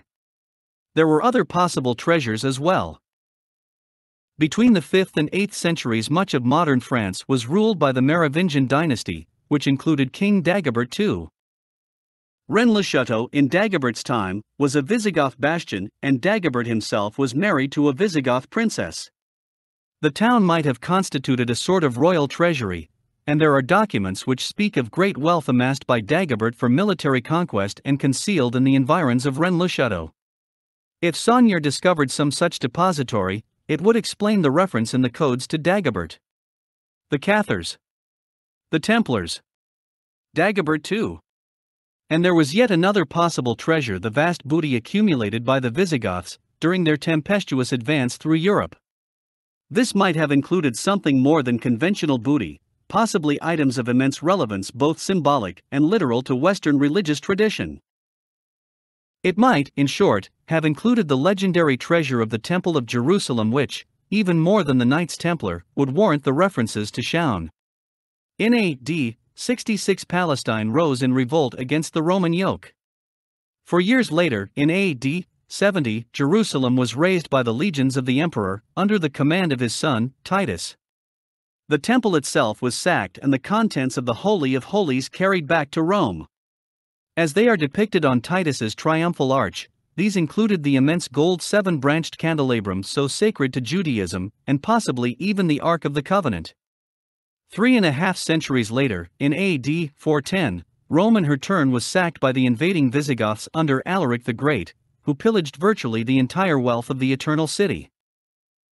As the historian Procopius tells us, Alaric made off with the treasures of Solomon, the king of the Hebrews, a sight most worthy to be seen, for they were adorned in the most part with emeralds, and in the olden time they had been taken from Jerusalem by the Romans. 5 Treasure, then, may well have been the source of Sauniere's unexplained wealth. The priest may have discovered any of several treasures, or he may have discovered a single treasure which repeatedly changed hands through the centuries, passing perhaps from the Temple of Jerusalem to the Romans, to the Visigoths, eventually to the Cathars and or the Knights Templar. If this were so, it would explain why the treasure in question belonged both to Dagobert II and to Chaon. Thus far our story seemed to be essentially a treasure story. And a treasure story, even one involving the treasure of the Temple of Jerusalem, is ultimately of limited relevance and significance. People are constantly discovering treasures of one kind or another. Such discoveries are often exciting, dramatic and mysterious, and many of them cast important illumination on the past. Few of them, however, exercise any direct influence, political or otherwise, on the present, unless, of course, the treasure in question includes a secret of some sort, and possibly an explosive one. We did not discount the argument that Sauniere discovered treasure. At the same time, it seemed clear to us that, whatever else he discovered, he also discovered a secret, a historical secret of immense import to his own time and perhaps to our own as well. Mere money, gold or jewels would not, in themselves, explain a number of facets to his story. They would not account for his introduction to Hoffat's circle, for instance, his association with Debussy, and his liaison with Emma Cave. They would not explain the Church's intense interest in the matter, the impunity with which Sauniere defied his bishop, or his subsequent exoneration by the Vatican, which seemed to have displayed an urgent concern of its own. They would not explain a priest's refusal to administer the last rites to a dying man, or the visit of a Habsburg archduke to a remote little village in the Pyrenees. The Habsburg archduke in question has since been revealed as Johann Salvator von Habsburg, known by the pseudonym of Jean Orth. He renounced all his rights and titles in 1889, and within 2 months had been banished from all the territories of the empire. It was shortly after this that he first appeared in Rennes-le-Chateau. Said officially to have died in 1890, but in fact died in Argentina in 1910 or 1911. See Les Maisons Souveraines de l'Autriche by Dr. Dugastre-Rouy, Paris, 1967, see here. Nor would money, gold or jewels explain the powerful aura of mystification surrounding the whole affair, from the elaborate coded ciphers to Marie Denarnaud burning her inheritance of banknotes. And Marie herself had promised to divulge a secret which conferred not merely wealth, but power as well. On these grounds we grew increasingly convinced that Sauniere's story involved more than riches, and that it involved a secret of some kind, one that was almost certainly controversial. In other words, it seemed to us that the mystery was not confined to a remote backwater village and 19th-century priest. Whatever it was, it appeared to radiate out from Rennes-le-Chateau and produce ripples, perhaps even a potential tidal wave in the world beyond. Could Sauniere's wealth have come not from anything of intrinsic financial value, but from knowledge of some kind? If so, could this knowledge have been turned to fiscal account? Could it have been used to blackmail somebody, for example? Could Sauniere's wealth have been his payment for silence? We knew that he had received money from Johann von Habsburg. At the same time, however, the priest's secret, whatever it was, seemed to be more religious in nature than political. Moreover, his relations with the Austrian Archduke, according to all accounts, were notably cordial. On the other hand, there was one institution which, throughout Sauniere's later career, seems to have been distinctly afraid of him, and to have treated him with kid gloves: the Vatican. Could Sauniere have been blackmailing the Vatican? Granted, such blackmail would be a presumptuous and dangerous undertaking for one man, however exhaustive his precautions. But what if he were aided and supported in his enterprise by others, whose eminence rendered them inviolable to the Church, like the French Secretary of State for Culture, or the Habsburgs? What if the Archduke Johann were only an intermediary? And the money he bestowed on Sauniere actually issued from the coffers of Rome? The Intrigue. In February 1972, The Lost Treasure of Jerusalem, the first of our 3 films on Sauniere and the mystery of Rennes-le-Chateau, was shown. The film made no controversial assertions, it simply told the basic story as it has been recounted in the preceding pages. Nor was there any speculation about an explosive secret or high-level blackmail. It is also worth mentioning that the film did not cite Émile Hoffet, the young clerical scholar in Paris to whom Sauniere confided his parchments by name. Not surprisingly perhaps, we received a veritable deluge of mail. Some of it offered intriguing speculative suggestions. Some of it was complimentary. Some of it was dotty. Of all these letters, one, which the writer did not wish us to publicize, seemed to warrant special attention. It came from a retired Anglican priest, and seemed a curious and provocative non sequitur. Our correspondent wrote with categorical certainty and authority. He made his assertions baldly and definitively, with no elaboration, and with apparent indifference as to whether we believed him or not. The treasure, he declared flatly, did not involve gold or precious stones. On the contrary, it consisted of incontrovertible proof that the crucifixion was a fraud, and that Jesus was alive as late as A.D. 45. This claim sounded flagrantly absurd. What, even to a convinced atheist, could possibly comprise incontrovertible proof that Jesus survived the crucifixion? We were unable to imagine anything which could not be disbelieved or repudiated which would not only comprise proof, but proof that was truly incontrovertible. At the same time, the sheer extravagance of the assertion begged for clarification and elaboration. The writer of the letter had provided a return address. At the earliest opportunity we drove to see him and attempted to interview him. In person he was rather more reticent than he had been in his letter, and seemed to regret having written to us in the first place. He refused to expand upon his reference to incontrovertible proof and volunteered only one additional fragment of information. This proof, he said, or its existence at any rate, had been divulged to him by another Anglican cleric, Canon Alfred Leslie Lilly. Lilly, who died in 1940, had published widely and was not unknown. During much of his life he had maintained contacts with the Catholic modernist movement, based primarily at Saint Sulpice in Paris. In his youth Lilly had worked in Paris, and had been acquainted with Émile Hoffet. The trail had come full circle. Given a connection between Lilly and Hoffet, the claims of the priest, however preposterous, could not be summarily dismissed. Similar evidence of a monumental secret was forthcoming when we began to research the life of Nicolas Poussin, the great 17th-century painter whose name recurred throughout Sauniere's story. In 1656 Poussin, who was living in Rome at the time, had received a visit from the Abbé Louis Fouquet, brother of Nicolas Fouquet, superintendent of finances to Louis XIV of France. From Rome, the abbé dispatched a letter to his brother, describing his meeting with Poussin. Part of this letter is worth quoting. He and I discussed certain things, which I shall with ease be able to explain to you in detail, things which will give you, through Monsieur Poussin, advantages which even kings would have great pains to draw from him, and which, according to him, it is possible that nobody else will ever rediscover in the centuries to come. And what is more, these are things so difficult to discover that nothing now on this earth can prove of better fortune nor be their equal.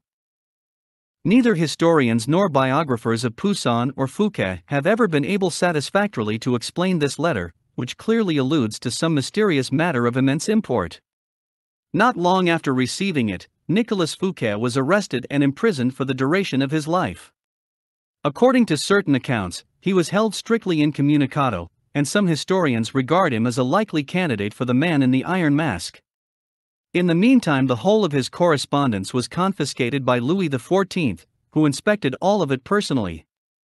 In the years that followed, the king went determinedly out of his way to obtain the original of Poussin's painting, Les Burgers d'Arcadie. When he at last succeeded, it was sequestered in his private apartments at Versailles. Whatever its artistic greatness, the painting would seem to be innocent enough. In the foreground, 3 shepherds and a shepherdess are gathered about a large antique tomb, contemplating the inscription in the weathered stone, "Et in Arcadia ego." In the background looms a rugged, mountainous landscape of the sort generally associated with Poussin. According to Anthony Blunt, as well as other Poussin experts, this landscape was wholly mythical, a product of the painter's imagination. In the early 1970s, however, an actual tomb was located, identical to the one in the painting, identical in setting, dimensions, proportions, shape, surrounding vegetation, even in the circular outcrop of rock on which one of Poussin's shepherds rests his foot. This actual tomb stands on the outskirts of a village called Arques, approximately 6 miles from Rennes-le-Chateau, and 3 miles from the Chateau of Blanchefort. If one stands before the sepulchre, the vista is virtually indistinguishable from that in the painting. And then it becomes apparent that one of the peaks in the background of the painting is Rennes-le-Chateau. There is no indication of the age of the tomb. It may, of course, have been erected quite recently, but how did its builders ever locate a setting which matches so precisely that of the painting? In fact, it would seem to have been standing in Poussin's time, and Les Burgers d'Arcadie would seem to be a faithful rendering of the actual site. According to local farmers, the tomb has been there for as long as they, their parents and grandparents can remember. And there is said to be specific mention of it in a memoir dating from 1709. According to records in the village of Arques, the land on which the tomb stands belonged, until his death in the 1950s, to an American, one Louis Lawrence of Boston, Massachusetts. In the 1920s, Mr. Lawrence opened the sepulchre and found it empty. His wife and mother-in-law were later buried in it. When preparing the first of our BBC films on Rennes-le-Chateau, we spent a morning shooting footage of the tomb. We broke off for lunch and returned some 3 hours later. During our absence, a crude and violent attempt had been made to smash into the sepulchre. If there was once an inscription on the actual tomb, it had long since been weathered away. As for the inscription on the tomb in Poussin's painting, it would seem to be conventionally elegiac, death announcing his somber presence even in Arcadia, the idyllic pastoral paradise of classical myth. And yet the inscription is curious because it lacks a verb. Literally translated, it reads, "And in Arcadia I." Why should the verb be missing? Perhaps for a philosophical reason to preclude all tense, all indication of past, present or future, and thereby to imply something eternal. Or perhaps for a reason of a more practical nature. The codes in the parchments found by Sauniere had relied heavily on anagrams, on the transposition and rearrangement of letters.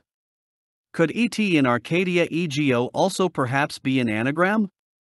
Could the verb have been omitted so that the inscription would consist only of certain precise letters? One of our television viewers, in writing to us, suggested that this might indeed be so, and then rearranged the letters into a coherent Latin statement. The result was, "I tego arcana dei, begone. I conceal the secrets of God." We were pleased and intrigued by this ingenious exercise. We did not realize at the time how extraordinarily appropriate the resulting admonition was. 2. The Cathars and the Great Heresy. We began our investigation at a point with which we already had a certain familiarity: the Cathar, or Albigensian heresy, and the crusade it provoked in the 13th century. We were already aware that the Cathars figured somehow in the mystery surrounding Sauniere and Rennes-le-Chateau.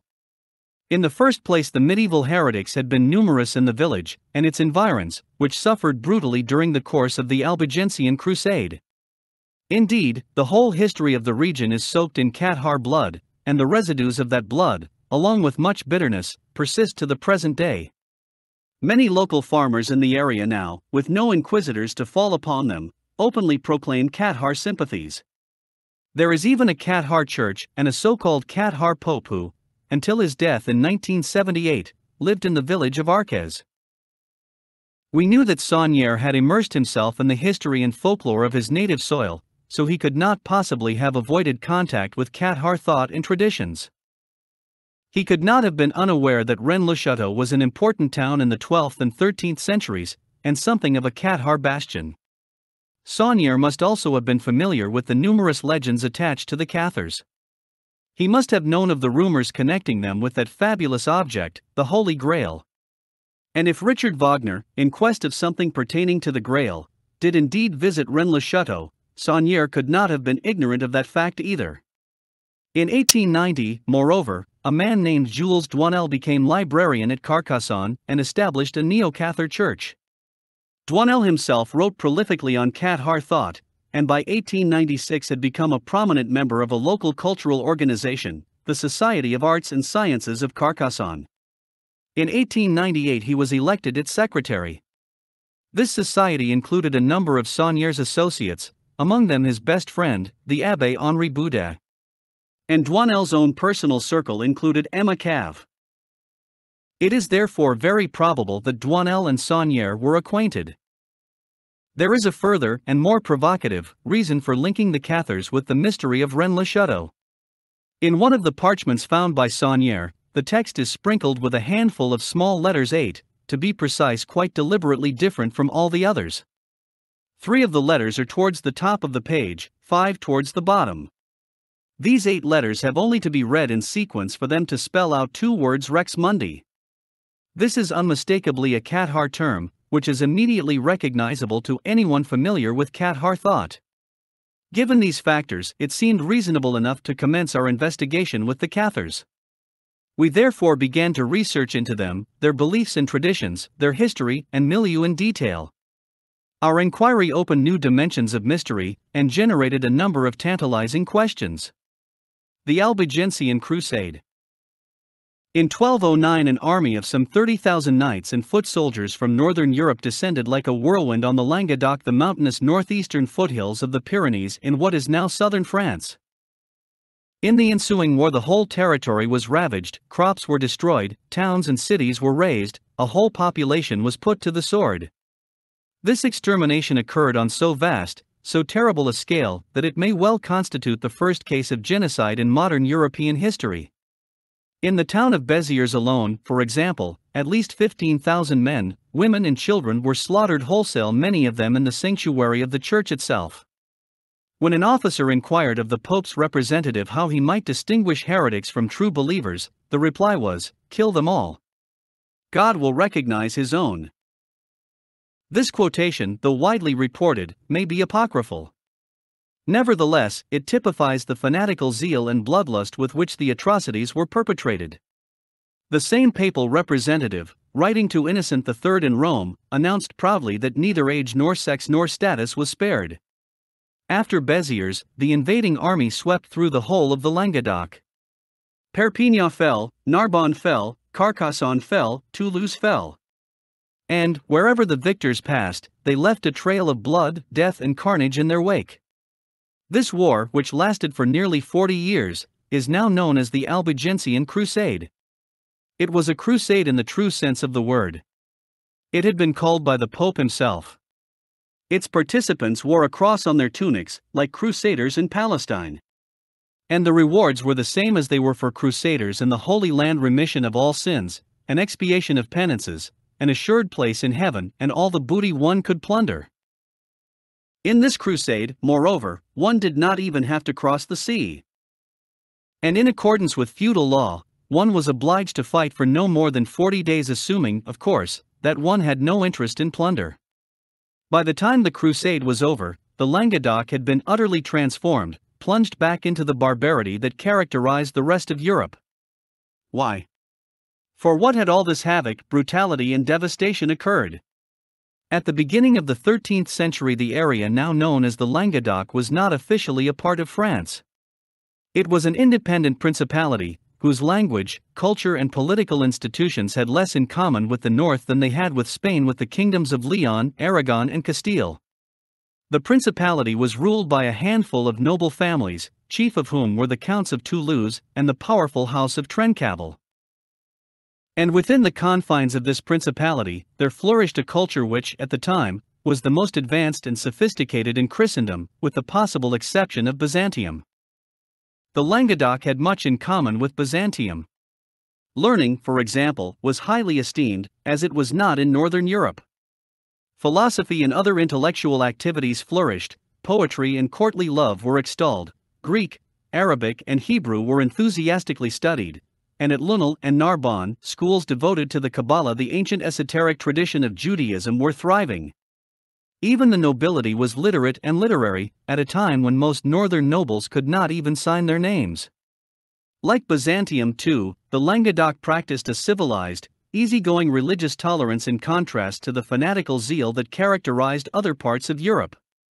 Skeins of Islamic and Judaic thought, for instance, were imported through maritime commercial centers like Marseilles, or made their way across the Pyrenees from Spain. At the same time, the Roman Church enjoyed no very high esteem. Roman clerics in the Languedoc, by virtue of their notorious corruption, succeeded primarily in alienating the populace.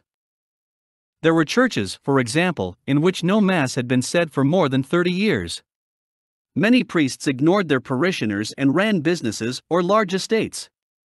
One archbishop of Narbonne never even visited his diocese. Whatever the corruption of the church, the Languedoc had reached an apex of culture that would not be seen in Europe again until the Renaissance. But, as in Byzantium, there were elements of complacency, decadence, and tragic weakness which rendered the region unprepared for the onslaughts subsequently unleashed upon it.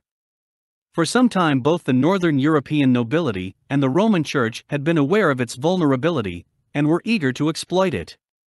The northern nobility had for many years coveted the wealth and luxury of the Languedoc. And the Church was interested for its own reasons. In the first place, its authority in the region was slack. And while culture flourished in the Languedoc, something else flourished as well: the major heresy of medieval Christendom. In the words of church authorities, the Languedoc was infected by the Albigensian heresy, the foul leprosy of the south. And although the adherents of this heresy were essentially non-violent, they constituted a severe threat to Roman authority, the most severe threat, indeed, that Rome would experience until 3 centuries later, when teachings of Martin Luther began the Reformation. By 1200 there was a very real prospect of this heresy displacing Roman Catholicism as the dominant form of Christianity in the Languedoc.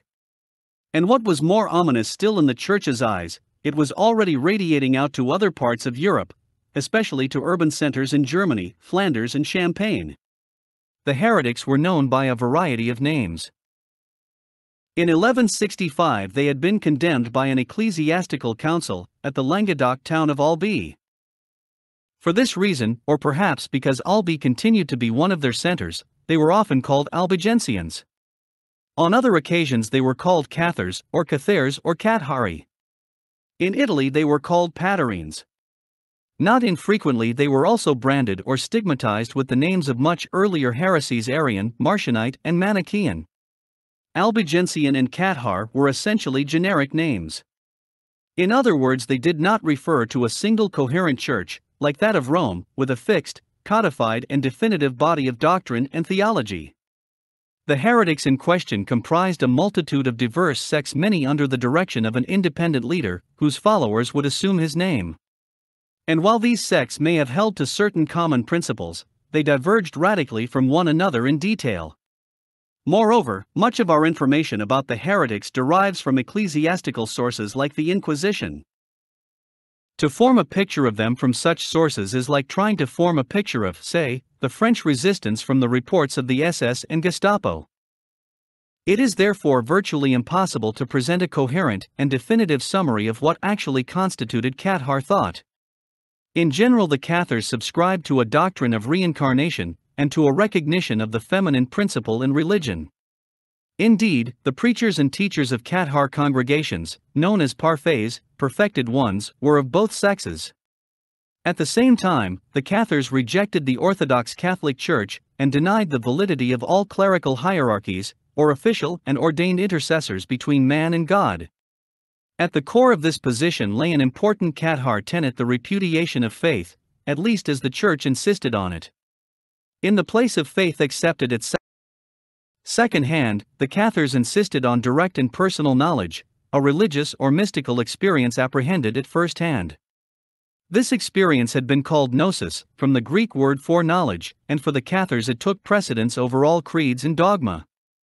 Given such an emphasis on direct personal contact with God, priests, bishops, and other clerical authorities became superfluous. The Cathars were also dualists.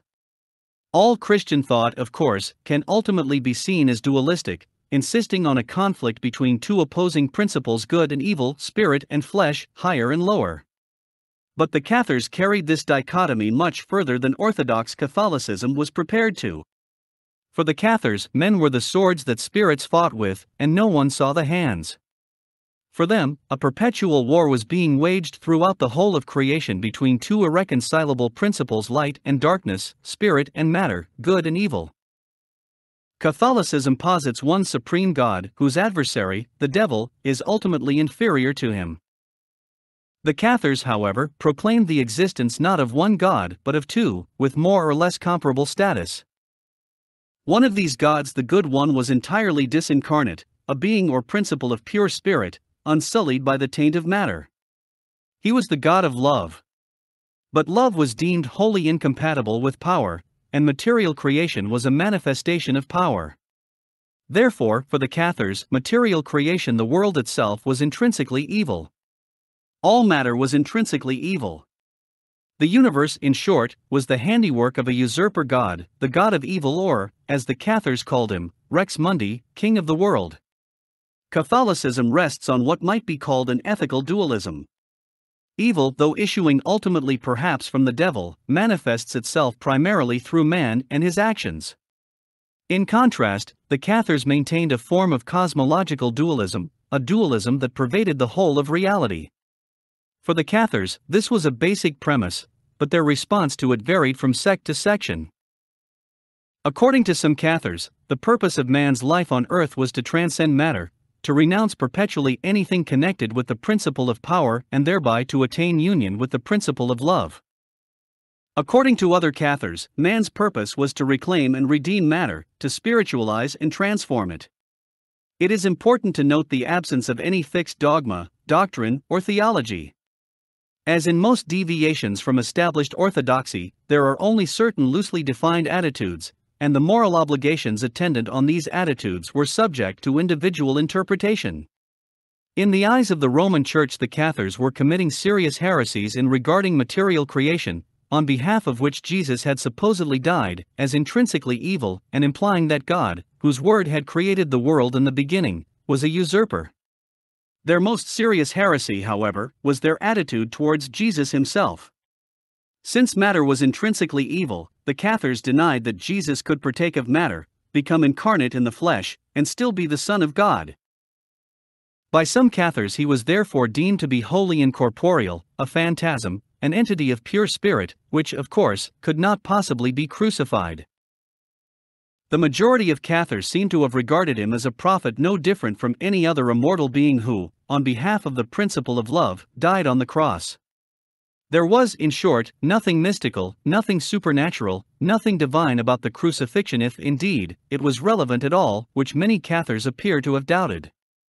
In any case, all Cathars vehemently repudiated the significance of both the crucifixion and the cross, perhaps because they felt these doctrines were irrelevant, or because Rome extolled them so fervently, or because the brutal circumstances of a prophet's death did not seem worthy of worship.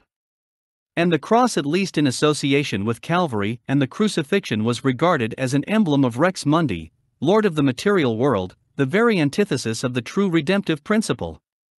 Jesus, if mortal at all, had been a prophet of amor, the principle of love. And amor, when inverted or perverted or twisted into power, became Rome, whose opulent, luxurious church seemed to the Cathars a palpable embodiment and manifestation on earth of Rex Mundi's sovereignty. In consequence, the Cathars not only refused to worship the cross, they also denied such sacraments as baptism and communion. Despite these subtle, complex, abstract and, to a modern mind perhaps, irrelevant theological positions, most Cathars were not unduly fanatical about their creed. It is intellectually fashionable nowadays to regard the Cathars as a congregation of sages, enlightened mystics or initiates in arcane wisdom, all of whom were privy to some great cosmic secret. In actual fact, however, most Cathars were more or less ordinary men and women, who found in their creed a refuge from the stringency of Orthodox Catholicism, a respite from the endless tithes, penances, obsequies, strictures and other impositions of the Roman Church. However abstruse their theology, the Cathars were eminently realistic people in practice. They condemned procreation, for example, since the propagation of the flesh was a service not to the principle of love, but to Rex Mundi, but they were not so naive as to advocate the abolition of sexuality. True, there was a specific Cathar sacrament, or the equivalent thereof, called the consolamentum, which compelled one to chastity. Except for the parfaits, however, who were usually ex-family men and women anyway, the consolamentum was not administered until one was on one's deathbed, and it is not inordinately difficult to be chaste when one is dying. So far as the congregation at large was concerned, sexuality was tolerated, if not explicitly sanctioned. How does one condemn procreation while condoning sexuality? There is evidence to suggest that the Cathars practiced both birth control and abortion. When Rome subsequently charged the heretics with unnatural sexual practices, this was taken to refer to sodomy. However, the Cathars, in so far as records survive, were extremely strict in their prohibition of homosexuality. Unnatural sexual practices may well have referred to various methods of birth control and abortion. We know Rome's position on those issues today. It is not difficult to imagine the energy and vindictive zeal with which that position would have been enforced during the Middle Ages. Generally, the Cathars seem to have adhered to a life of extreme devotion and simplicity. Deploring churches, they usually conducted their rituals and services in the open air or in any readily available building, a barn, a house, a municipal hall. They also practiced what we, today, would call meditation. They were strict vegetarians, although the eating of fish was allowed. And when traveling about the countryside, parfaits would always do so in pairs, thus lending credence to the rumors of sodomy sponsored by their enemies. The Siege of Montsegur. This, then, was the creed which swept the Languedoc and adjacent provinces on a scale that threatened to displace Catholicism itself. For a number of comprehensible reasons, many nobles found the creed attractive. Some warmed to its general tolerance. Some were anti-clerical anyway. Some were disillusioned with the Church's corruption. Some had lost patience with the tithe system, whereby the income from their estates vanished into the distant coffers of Rome. Thus many nobles, in their old age, became parfaits. Indeed, it is estimated that 30% of all parfaits were drawn from Languedoc nobility. In 1145, half a century before the Albigensian Crusade, Saint Bernard himself had journeyed to the Languedoc, intending to preach against the heretics. When he arrived, he was less appalled by the heretics than by the corruption of his own church. So far as the heretics were concerned, Bernard was clearly impressed by them. No sermons are more Christian than theirs, he declared, and their morals are pure. By 1200, needless to say, Rome had grown distinctly alarmed by the situation. Nor was she unaware of the envy with which the barons of northern Europe regarded the rich lands and cities to the south. This envy could readily be exploited, and the northern lords would constitute the Church's storm troops. All that was needed was some provocation, some excuse to ignite popular opinion.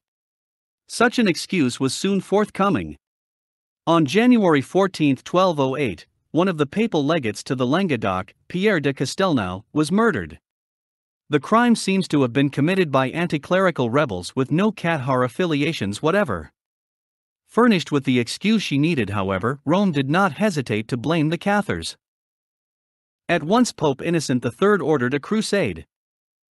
Although there had been intermittent persecution of heretics all through the previous century, the Church now mobilized her forces in earnest. The heresy was to be extirpated once and for all. A massive army was mustered under the command of the Abbot of Citeaux.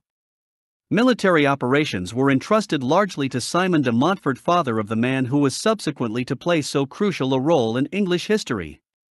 And under Simon's leadership the Pope's Crusaders set out to reduce the highest European culture of the Middle Ages to destitution and rubble. In this holy undertaking they were aided by a new and useful ally, a Spanish fanatic named Dominic Guzman. Spurred by a rabid hatred of heresy, Guzman, in 1216, created the monastic order subsequently named after him, the Dominicans. And in 1233 the Dominicans spawned a more infamous institution, the Holy Inquisition. The Cathars were not to be its sole victims. Before the Albigensian Crusade, many Languedoc nobles, especially the influential houses of Trencavel and Toulouse, had been extremely friendly to the region's large indigenous Jewish population. Now all such protection and support was withdrawn by order. In 1218 Simon de Montfort was killed besieging Toulouse. Nevertheless, the depredation of the Languedoc continued, with only brief respites, for another quarter of a century. By 1243, however, all organized resistance insofar as there had ever been any had effectively ceased. By 1243 all major Cathar towns and bastions had fallen to the northern invaders, except for a handful of remote and isolated strong points. Chief among these was the majestic mountain citadel of Montsegur, poised like a celestial arc above the surrounding valleys. For 10 months Montsegur was besieged by the invaders, withstanding repeated assaults and maintaining tenacious resistance. At length, in March 1244, the fortress capitulated, and Catharism, at least ostensibly, ceased to exist in the south of France. But ideas can never be stamped out definitively. In his best-selling book Montaigne, for example, Emmanuel Leroy-Lagery, drawing extensively on documents of the period, chronicles the activities of surviving Cathars nearly half a century after the fall of Montsegur. Small enclaves of heretics continued to survive in the mountains, living in caves, adhering to their creed and waging a bitter guerrilla war against their persecutors. In many areas of the Languedoc, including the environs of Rennes-le-Chateau, the Cathar faith is generally acknowledged to have persisted. And many writers have traced subsequent European heresies to offshoots of Cathar thought, the Waldensians, for instance, the Hussites, the Adamites or Brethren of the Free Spirit, the Anabaptists, and the strange Camisards, numbers of whom found refuge in London during the early 18th century. The Cathar Treasure. During the Albigensian Crusade and afterwards, a mystique grew up around the Cathars which still persists today. In part this can be put down to the element of romance that surrounds any lost and tragic cause, that of Bonnie Prince Charlie, for example, with a magical luster, with a haunting nostalgia, with the stuff of legend. But at the same time, we discovered, there were some very real mysteries associated with the Cathars. While the legends might be exalted and romanticized, a number of enigmas remained. One of these pertains to the origins of the Cathars, and although this at first seemed an academic point to us, it proved subsequently to be of considerable importance.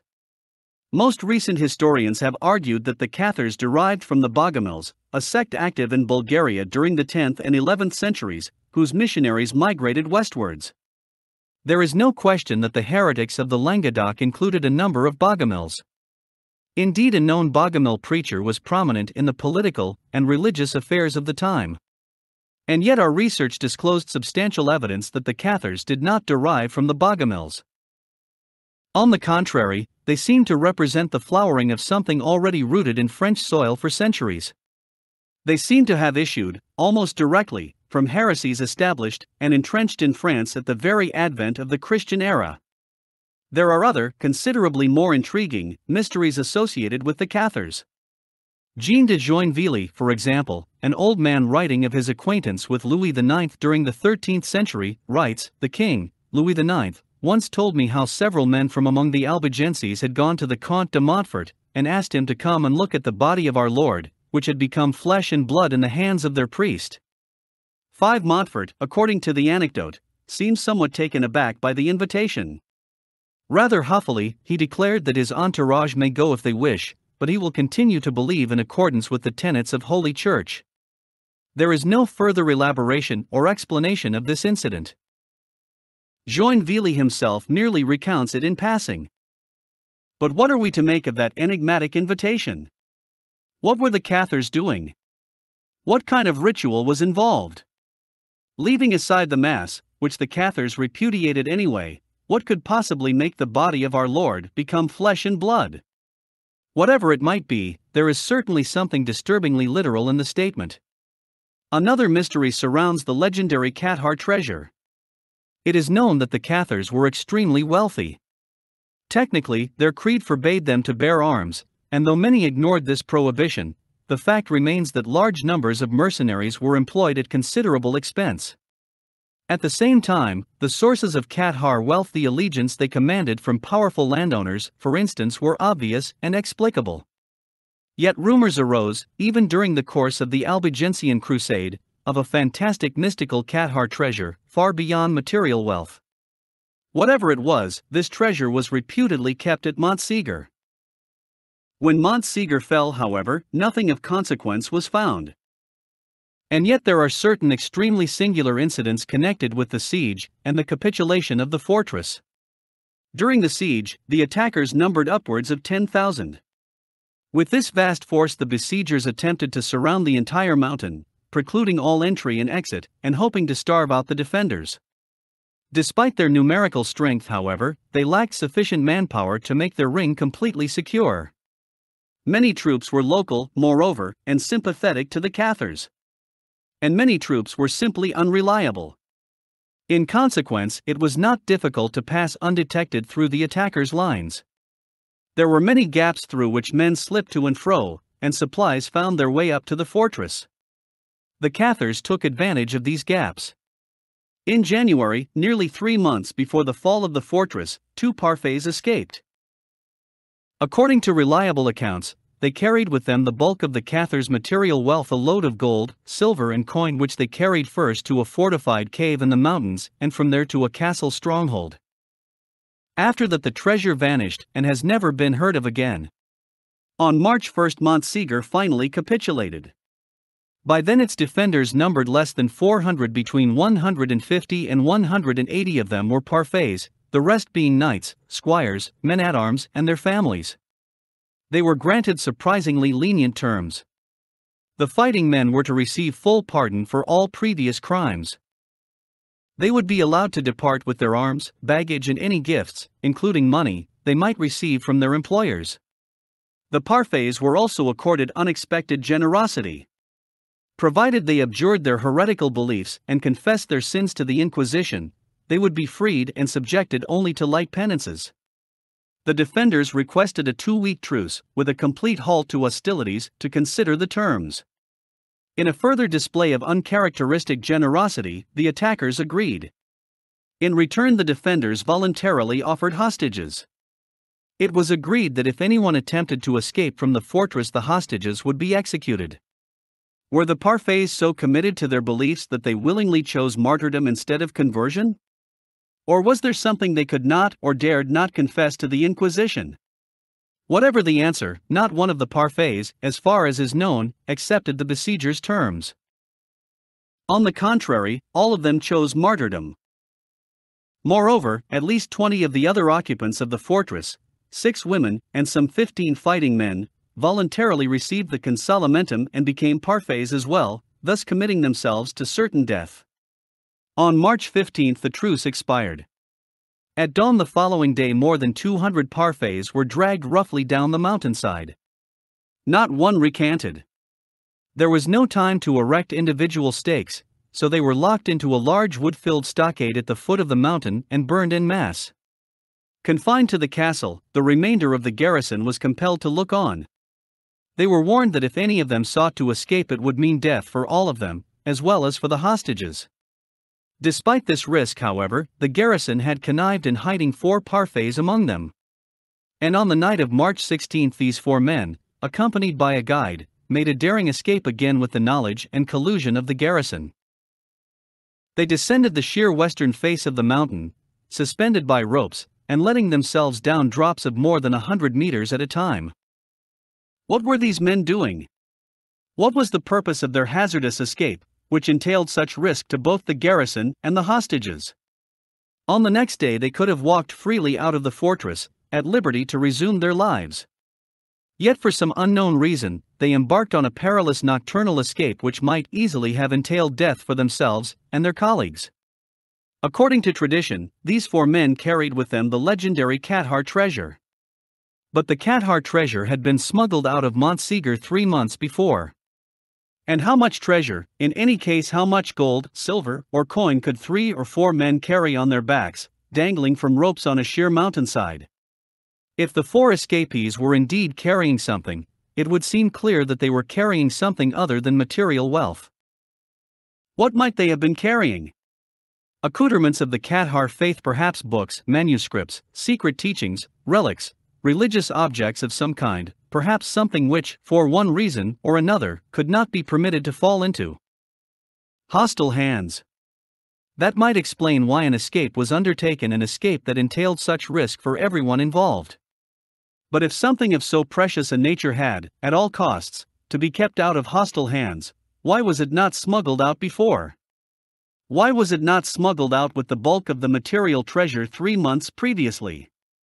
Why was it retained in the fortress until this last and most dangerous moment? The precise date of the truce permitted us to deduce a possible answer to these questions. It had been requested by the defenders, who voluntarily offered hostages to obtain it. For some reason, the defenders seem to have deemed it necessary, even though all it did was delay the inevitable for a mere 2 weeks. Perhaps, we concluded, such a delay was necessary to purchase time. Not time in general, but that specific time, that specific date. It coincided with the spring equinox, and the equinox may well have enjoyed some ritual status for the Cathars. It also coincided with Easter. But the Cathars, who questioned the relevance of the crucifixion, ascribed no particular importance to Easter. And yet it is known that a festival of some sort was held on March 14, the day before the truce expired. There seems little doubt that the truce was requested in order that this festival might be held. And there seems little doubt that the festival could not be held on a date selected at random. It apparently had to be on March 14. Whatever the festival was, it clearly made some impression on the hired mercenaries, some of whom, defying inevitable death, converted to the Cathar creed. Could this fact hold at least a partial key to what was smuggled out of Montsegur 2 nights later? Could whatever was smuggled out then have been necessary, in some way, for the festival on the 14th? Could it somehow have been instrumental in persuading at least 20 of the defenders to become parfaits at the last moment? And could it in some fashion have ensured the subsequent collusion of the garrison, even at the risk of their lives? If the answer is yes to all these questions, that would explain why whatever was removed on the 16th was not removed earlier in January, for example, when the monetary treasure was carried to safety. It would have been needed for the festival. And it would then have had to be kept out of hostile hands. The mystery of the Cathars. As we pondered these conclusions, we were constantly reminded of the legends linking the Cathars and the Holy Grail. We were not prepared to regard the Grail as anything more than myth. We were certainly not prepared to assert that it ever existed in actuality. Even if it did, we could not imagine that a cup or bowl, whether it held Jesus' blood or not, would be so very precious to the Cathars for whom Jesus, to a significant degree, was incidental. Nevertheless, the legends continued to haunt and perplex us. Elusive though it is, there does seem to be some link between the Cathars and the whole cult of the Grail as it evolved during the 12th and 13th centuries. A number of writers have argued that the Grail romances, those of Chrétien de Troyes and Wolfram von Eschenbach, for example, are an interpolation of Cathar thought, hidden in elaborate symbolism, into the heart of Orthodox Christianity. There may be some exaggeration in that assertion, but there is also some truth. During the Albigensian Crusade, ecclesiastics fulminated against the Grail romances, declaring them to be pernicious, if not heretical. And in some of these romances there are isolated passages which are not only highly unorthodox, but quite unmistakably dualist, in other words, Cathar. What is more, Wolfram von Eschenbach, in one of his Grail romances, declares that the Grail castle was situated in the Pyrenees, an assertion which Richard Wagner, at any rate, would seem to have taken literally. According to Wolfram, the name of the Grail castle was Montsalvet, a Germanicized version apparently of Montsalvat, a Cathar term. And in one of Wolfram's poems the Lord of the Grail castle is named Perilla. Interestingly enough, the Lord of Montsegur was Raymond de Perille, whose name, in its Latin form, appears on documents of the period as Perilla. If such striking coincidences persisted in haunting us, they must also, we concluded, have haunted Sauniere, who was, after all, steeped in the legends and folklore of the region. And like any other native of the region, Sauniere must have been constantly aware of the proximity of Montsegur, whose poignant and tragic fate still dominates local consciousness. But for Sauniere, the very nearness of the fortress may well have entailed certain practical implications. Something had been smuggled out of Montsegur just after the truce expired. According to tradition, the 4 men who escaped from the doomed citadel carried with them the Cathar treasure. But the monetary treasure had been smuggled out 3 months earlier. Could the Cathar treasure, like the treasure Sauniere discovered, have consisted primarily of a secret? Could that secret have been related, in some unimaginable way, to something that became known as the Holy Grail? It seemed inconceivable to us that the Grail romances could possibly be taken literally. In any case, whatever was smuggled out of Montsegur had to have been taken somewhere. According to tradition, it was taken to the fortified caves of Ornolac in the Intrigue, where a band of Cathars was exterminated shortly after. But nothing save skeletons has ever been found at Ornolac. On the other hand, Rennes-le-Chateau is only half a day's ride on horseback from Montsegur. Whatever was smuggled out of Montsegur might well have been brought to Rennes-le-Chateau, or, more likely, to one of the caves which honeycomb the surrounding mountains. And if the secret of Montsegur was what Sauniere subsequently discovered, that would obviously explain a great deal. In the case of the Cathars, as with Sauniere, the word treasure seems to hide something else, knowledge or information of some kind. Given the tenacious adherence of the Cathars to their creed and their militant antipathy to Rome, we wondered if such knowledge or information, assuming it existed, related in some way to Christianity, to the doctrines and theology of Christianity. Perhaps to its history and origins. Was it possible, in short, that the Cathars, or at least certain Cathars, knew something that contributed to the frenzied fervor with which Rome sought their extermination? The priest who had written to us had referred to incontrovertible proof. Could such proof have been known to the Cathars? At the time, we could only speculate idly. And information on the Cathars was in general so meager that it precluded even a working hypothesis. On the other hand, our research into the Cathars had repeatedly impinged on another subject, even more enigmatic and mysterious, and surrounded by evocative legends. This subject was the Knights Templar. It was therefore to the Templars that we next directed our investigation. And it was with the Templars that our inquiries began to yield concrete documentation, and the mystery began to assume far greater proportions than we had ever imagined. 3. The warrior monks. To research the Knights Templar proved a daunting undertaking. The voluminous quantity of written material devoted to the subject was intimidating, and we could not at first be sure how much of this material was reliable. If the Cathars had engendered a welter of spurious and romantic legend, the mystification surrounding the Templars was even greater. On one level they were familiar enough to us, the fanatically fierce warrior monks, knight mystics clad in white mantle with splayed red cross, who played so crucial a role in the Crusades. Here, in some sense, were the archetypal crusaders, the stormtroopers of the Holy Land, who fought and died heroically for Christ in their thousands. Yet many writers, even today, regarded them as a much more mysterious institution, an essentially secret order, intent on obscure intrigues, clandestine machinations, shadowy conspiracies and designs. And there remained one perplexing and inexplicable fact.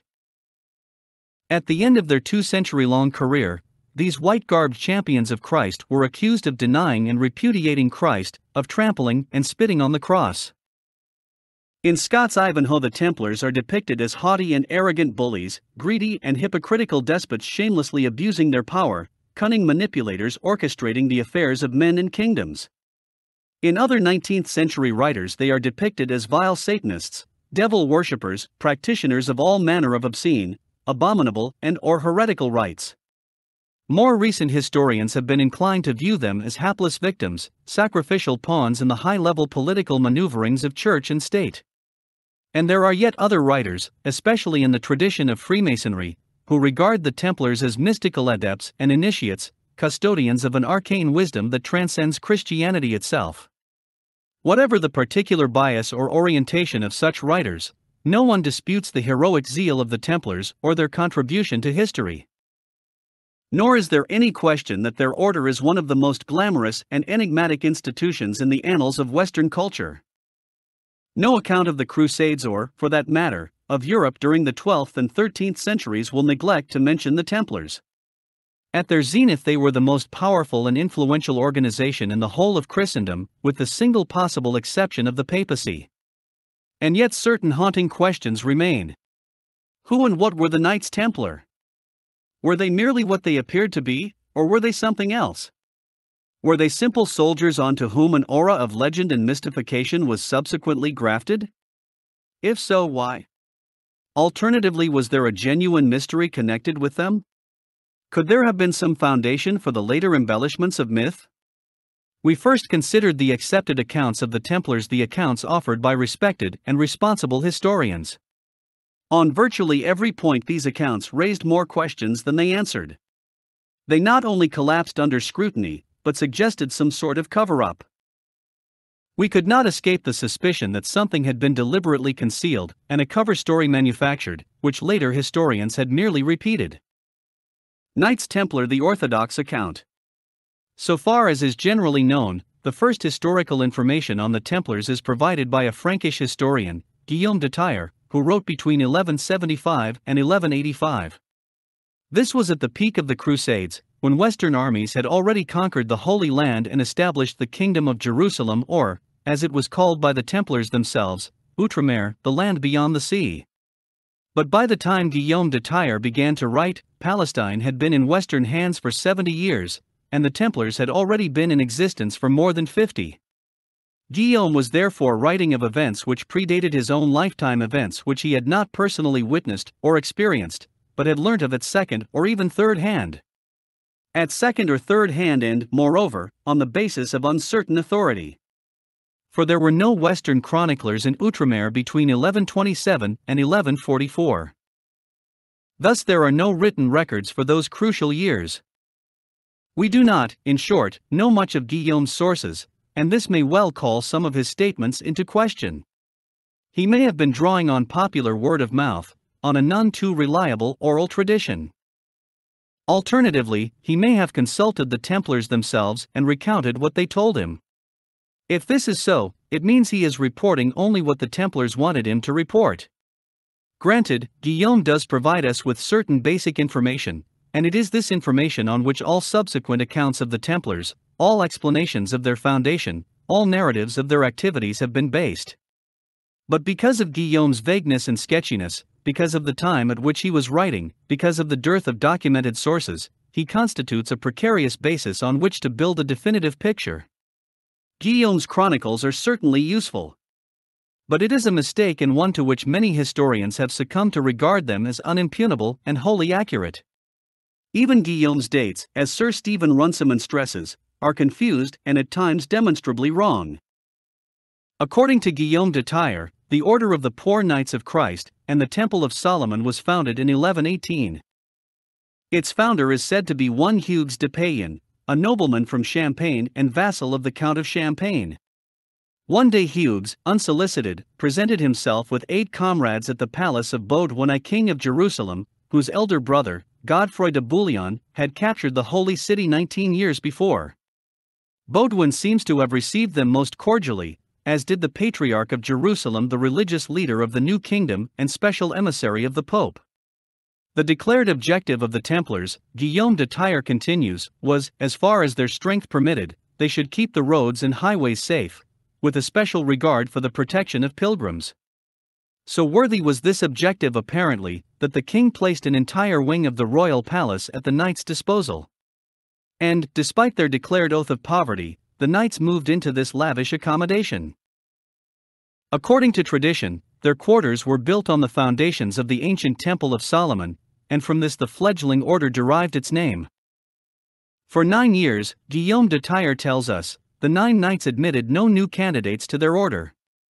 They were still supposed to be living in poverty, such poverty that official seals show 2 knights riding a single horse, implying not only brotherhood, but also a penury that precluded separate mounts. This style of seal is often regarded as the most famous and distinctive of Templar devices, descending from the first days of the order.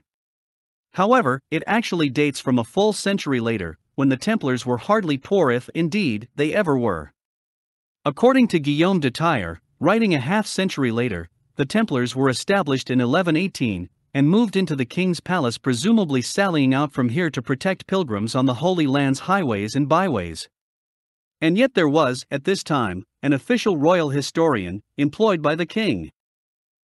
His name was Fulk de Chartres, and he was writing not 50 years after the order's purported foundation, but during the very years in question. Curiously enough, Fulk de Chartres makes no mention whatever of Hugues de Payen, Hugues's companions, or anything even remotely connected with the Knights Templar. Indeed, there is a thunderous silence about Templar activities during the early days of their existence. Certainly there is no record anywhere, not even later, of them doing anything to protect pilgrims. And one cannot but wonder how so few men could hope to fulfill so mammoth a self-imposed task. 9 men to protect the pilgrims on all the thoroughfares of the Holy Land? Only 9? And all pilgrims? If this was their objective, one would surely expect them to welcome new recruits. Yet, according to Guillaume de Tyre, they admitted no new candidates to the order for 9 years. Nonetheless, within a decade the Templars' fame seems to have spread back to Europe. Ecclesiastical authorities spoke highly of them and extolled their Christian undertaking. By 1128, or shortly thereafter, a tract lauding their virtues and qualities was issued by no less a person than Saint Bernard, Abbot of Clairvaux, and the age's chief spokesman for Christendom. Bernard's tract, in praise of the new knighthood, declares the Templars to be the epitome and apotheosis of Christian values. After 9 years, in 1127, most of the 9 knights returned to Europe, and a triumphal welcome, orchestrated in large part by Saint Bernard. In January 1128 a church council was convened at Troyes, court of the Count of Champagne, Hugues de Payen's liege lord, at which Bernard was again the guiding spirit. At this council the Templars were officially recognized and incorporated as a religious military order. Hugues de Payen was given the title of Grand Master. He and his subordinates were to be warrior monks, soldier mystics, combining the austere discipline of the cloister with a martial zeal tantamount to fanaticism, a militia of Christ, as they were called at the time. And it was again Saint Bernard who helped to draw up, with an enthusiastic preface, the rule of conduct to which the knights would adhere, a rule based on that of the Cistercian monastic order, in which Bernard himself was a dominant influence. The Templars were sworn to poverty, chastity, and obedience. They were obliged to cut their hair, but forbidden to cut their beards, thus distinguishing themselves in an age when most men were clean-shaven. Diet, dress, and other aspects of daily life were stringently regulated in accordance with both monastic and military routines. All members of the order were obliged to wear white habits or surcoats and cloaks, and these soon evolved into the distinctive white mantle for which the Templars became famous. It is granted to none to wear white habits, or to have white mantles, excepting the Knights of Christ. For so stated the order's rule, which elaborated on the symbolic significance of this apparel: to all the professed knights, both in winter and in summer, we give, if they can be procured, white garments, that those who have cast behind them a dark life may know that they are to commend themselves to their Creator by a pure and white life. In addition to these details, the rule established a loose administrative hierarchy and apparatus. And behavior on the battlefield was strictly controlled. If captured, for instance, Templars were not allowed to ask for mercy or to ransom themselves. They were compelled to fight to the death. Nor were they permitted to retreat, unless the odds against them exceeded 3-1. In 1139 a papal bull was issued by Pope Innocent II, a former Cistercian monk at Clairvaux and protégé of Saint Bernard. According to this bull, the Templars would owe allegiance to no secular or ecclesiastical power other than the Pope himself. In other words, they were rendered totally independent of all kings, princes and prelates, and all interference from both political and religious authorities. They had become, in effect, a law unto themselves, an autonomous international empire. During the 2 decades following the Council of Troyes, the order expanded with extraordinary rapidity and on an extraordinary scale. When Hugues de Payen visited England in late 1128, he was received with great worship by King Henry I. Throughout Europe, younger sons of noble families flocked to enroll in the order's ranks, and vast donations in money, goods and land were made from every quarter of Christendom. Hugues de Payen donated his own properties, and all new recruits were obliged to do likewise. On admission to the order, a man was compelled to sign over all his possessions. Given such policies, it is not surprising that Templar holdings proliferated. Within a mere 12 months of the Council of Troyes, the order held substantial estates in France, England, Scotland, Flanders, Spain and Portugal. Within another decade, it also held territory in Italy, Austria, Germany, Hungary, the Holy Land and points east. Although individual knights were bound to their vow of poverty, this did not prevent the order from amassing wealth, and on an unprecedented scale. All gifts were welcomed. At the same time, the order was forbidden to dispose of anything, not even to ransom its leaders. The temple received in abundance, but as a matter of strict policy, it never gave. When Hugues de Payen returned to Palestine in 1130, therefore, with an entourage quite considerable for the time of some 300 knights, he left behind, in the custody of other recruits, vast tracts of European territory. In 1146 the Templars adopted the famous splayed red cross, the cross patée. With this device emblazoned on their mantles, the knights accompanied King Louis VII of France on the Second Crusade. Here they established their reputation for martial zeal coupled with an almost insane foolhardiness and a fierce arrogance as well. On the whole, however, they were magnificently disciplined, the most disciplined fighting force in the world at the time. The French king himself wrote that it was the Templars alone who prevented the Second Crusade, ill-conceived and mismanaged as it was, from degenerating into a total debacle. During the next 100 years the Templars became a power with international influence. They were constantly engaged in high-level diplomacy between nobles and monarchs throughout the Western world and the Holy Land.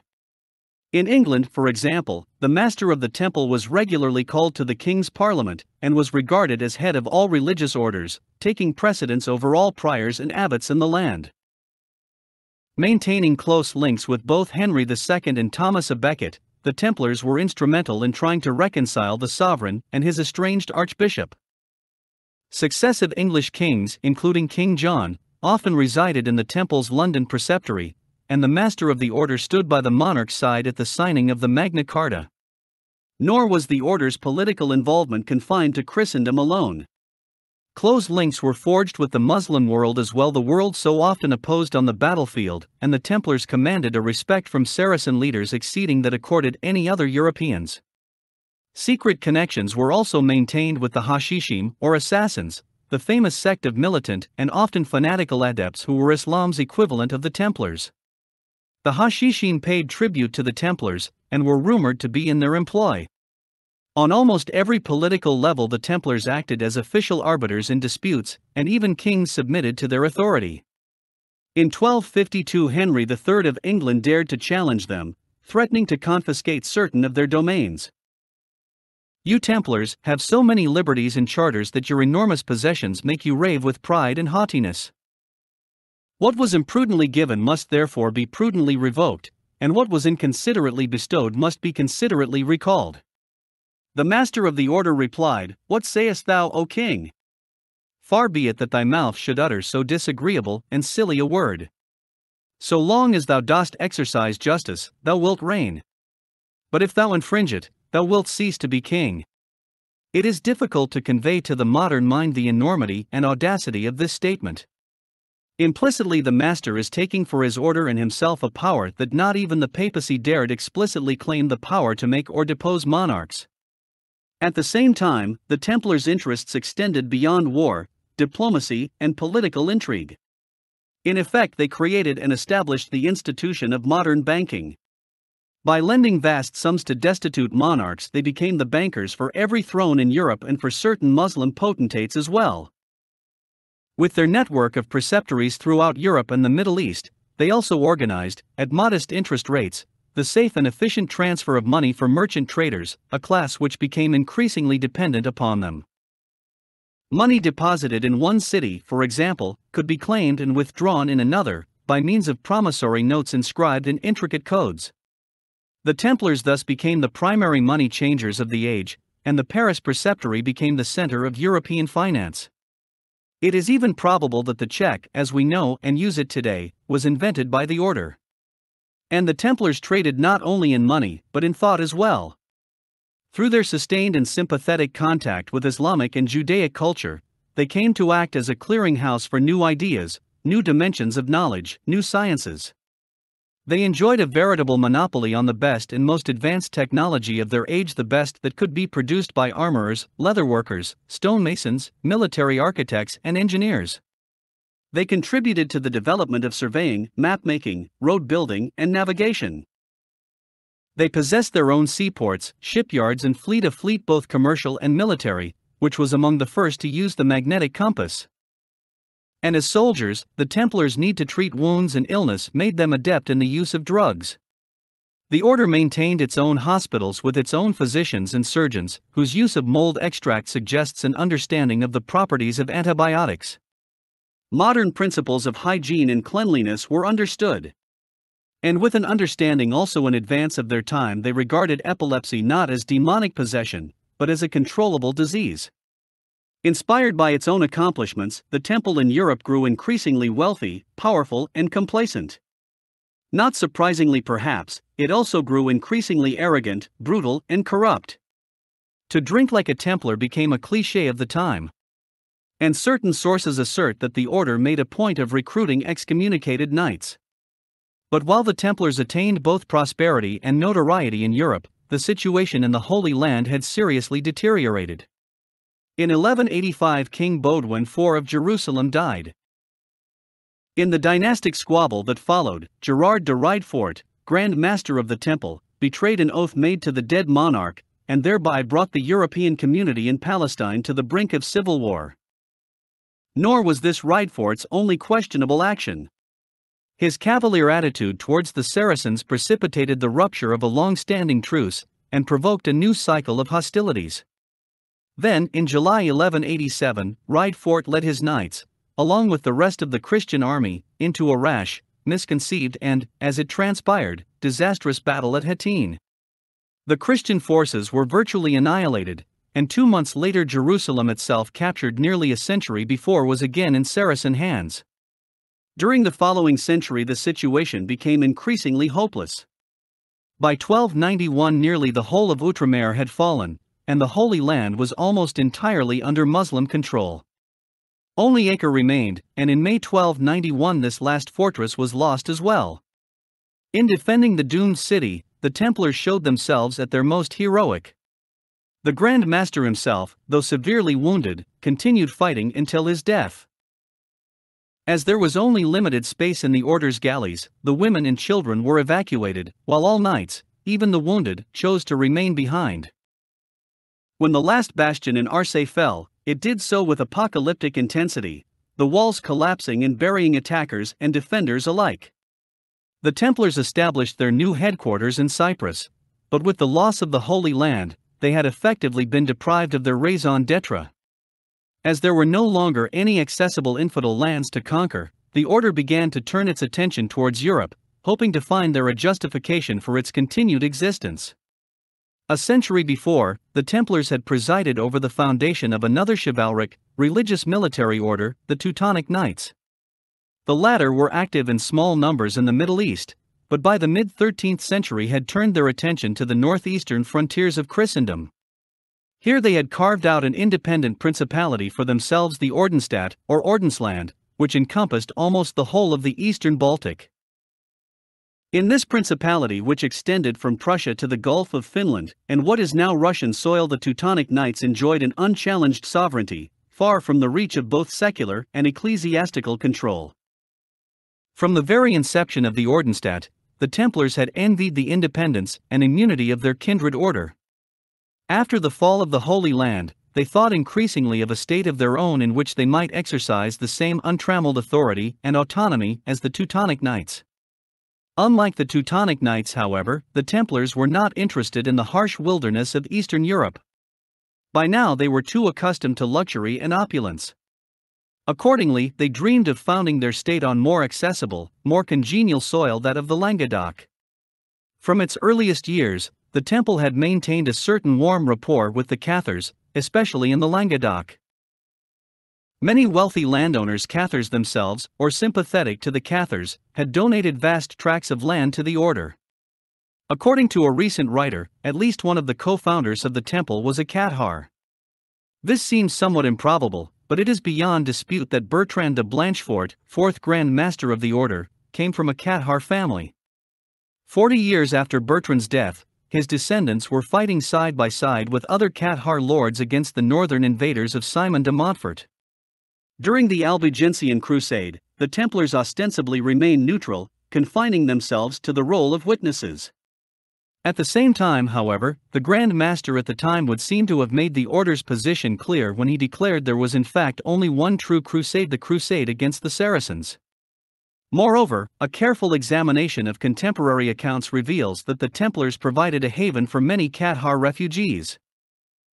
On occasion they do seem to have taken up arms on these refugees' behalf. And an inspection of the order's rolls towards the beginning of the Albigensian Crusade reveals a major influx of Cathars into the Temple's ranks, where not even Simon de Montfort's crusaders would dare to challenge them. Indeed, the Templar rolls of the period show that a significant proportion of the order's high-ranking dignitaries were from Cathar families. In the Languedoc, Temple officials were more frequently Cathar than Catholic. What is more, the Cathar nobles who enrolled in the Temple do not appear to have moved about the world as much as their Catholic brethren. On the contrary, they appear to have remained for the most part in the Languedoc, thus creating for the order a long-standing and stable base in the region. By virtue of their contact with Islamic and Judaic cultures, the Templars had already absorbed a great many ideas alien to Orthodox Roman Christianity. Templar masters, for example, often employed Arab secretaries, and many Templars, having learnt Arabic in captivity, were fluent in the language. A close rapport was also maintained with Jewish communities, financial interests, and scholarship. The Templars had thus been exposed to many things Rome would not ordinarily countenance. Through the influx of Cathar recruits, they were now exposed to Gnostic dualism as well, if indeed they had ever really been strangers to it. By 1306, Philippe IV of France, Philippe le Bel, was acutely anxious to rid his territory of the Templars. They were arrogant and unruly. They were efficient and highly trained, a professional military force much stronger and better organized than any he himself could muster.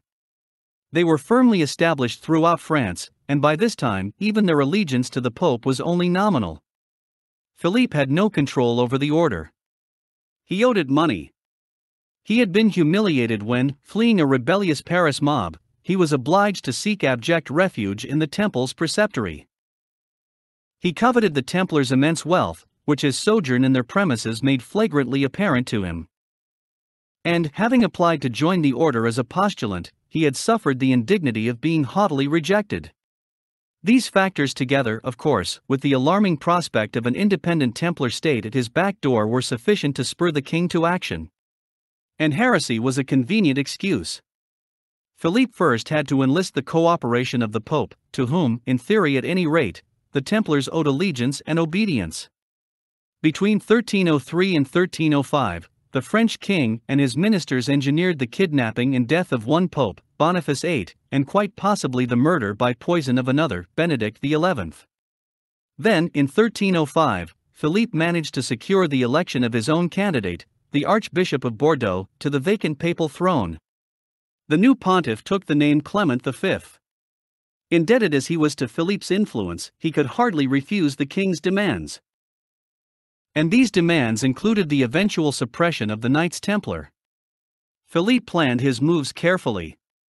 A list of charges was compiled, partly from the king's spies who had infiltrated the order, partly from the voluntary confession of an alleged renegade Templar.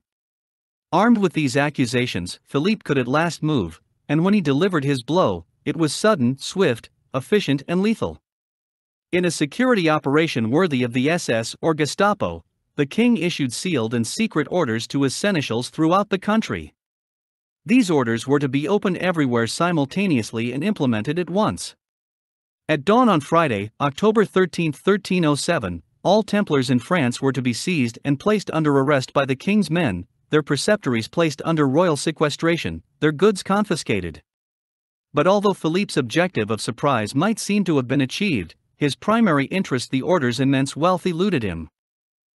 It was never found, and what became of the fabulous treasure of the Templars has remained a mystery. In fact, it is doubtful whether Philippe's surprise attack on the order was as unexpected as he, or subsequent historians, believed. There is considerable evidence to suggest the Templars received some kind of advance warning. Shortly before the arrests, for example, the Grand Master, Jacques de Molay, called in many of the order's books and extant rules, and had them burnt. A knight who withdrew from the order at this time was told by the treasurer that he was extremely wise, as catastrophe was imminent. An official note was circulated to all French preceptories, stressing that no information regarding the order's customs and rituals was to be released. In any case, whether the Templars were warned in advance or whether they deduced what was in the wind, certain precautions were definitely taken.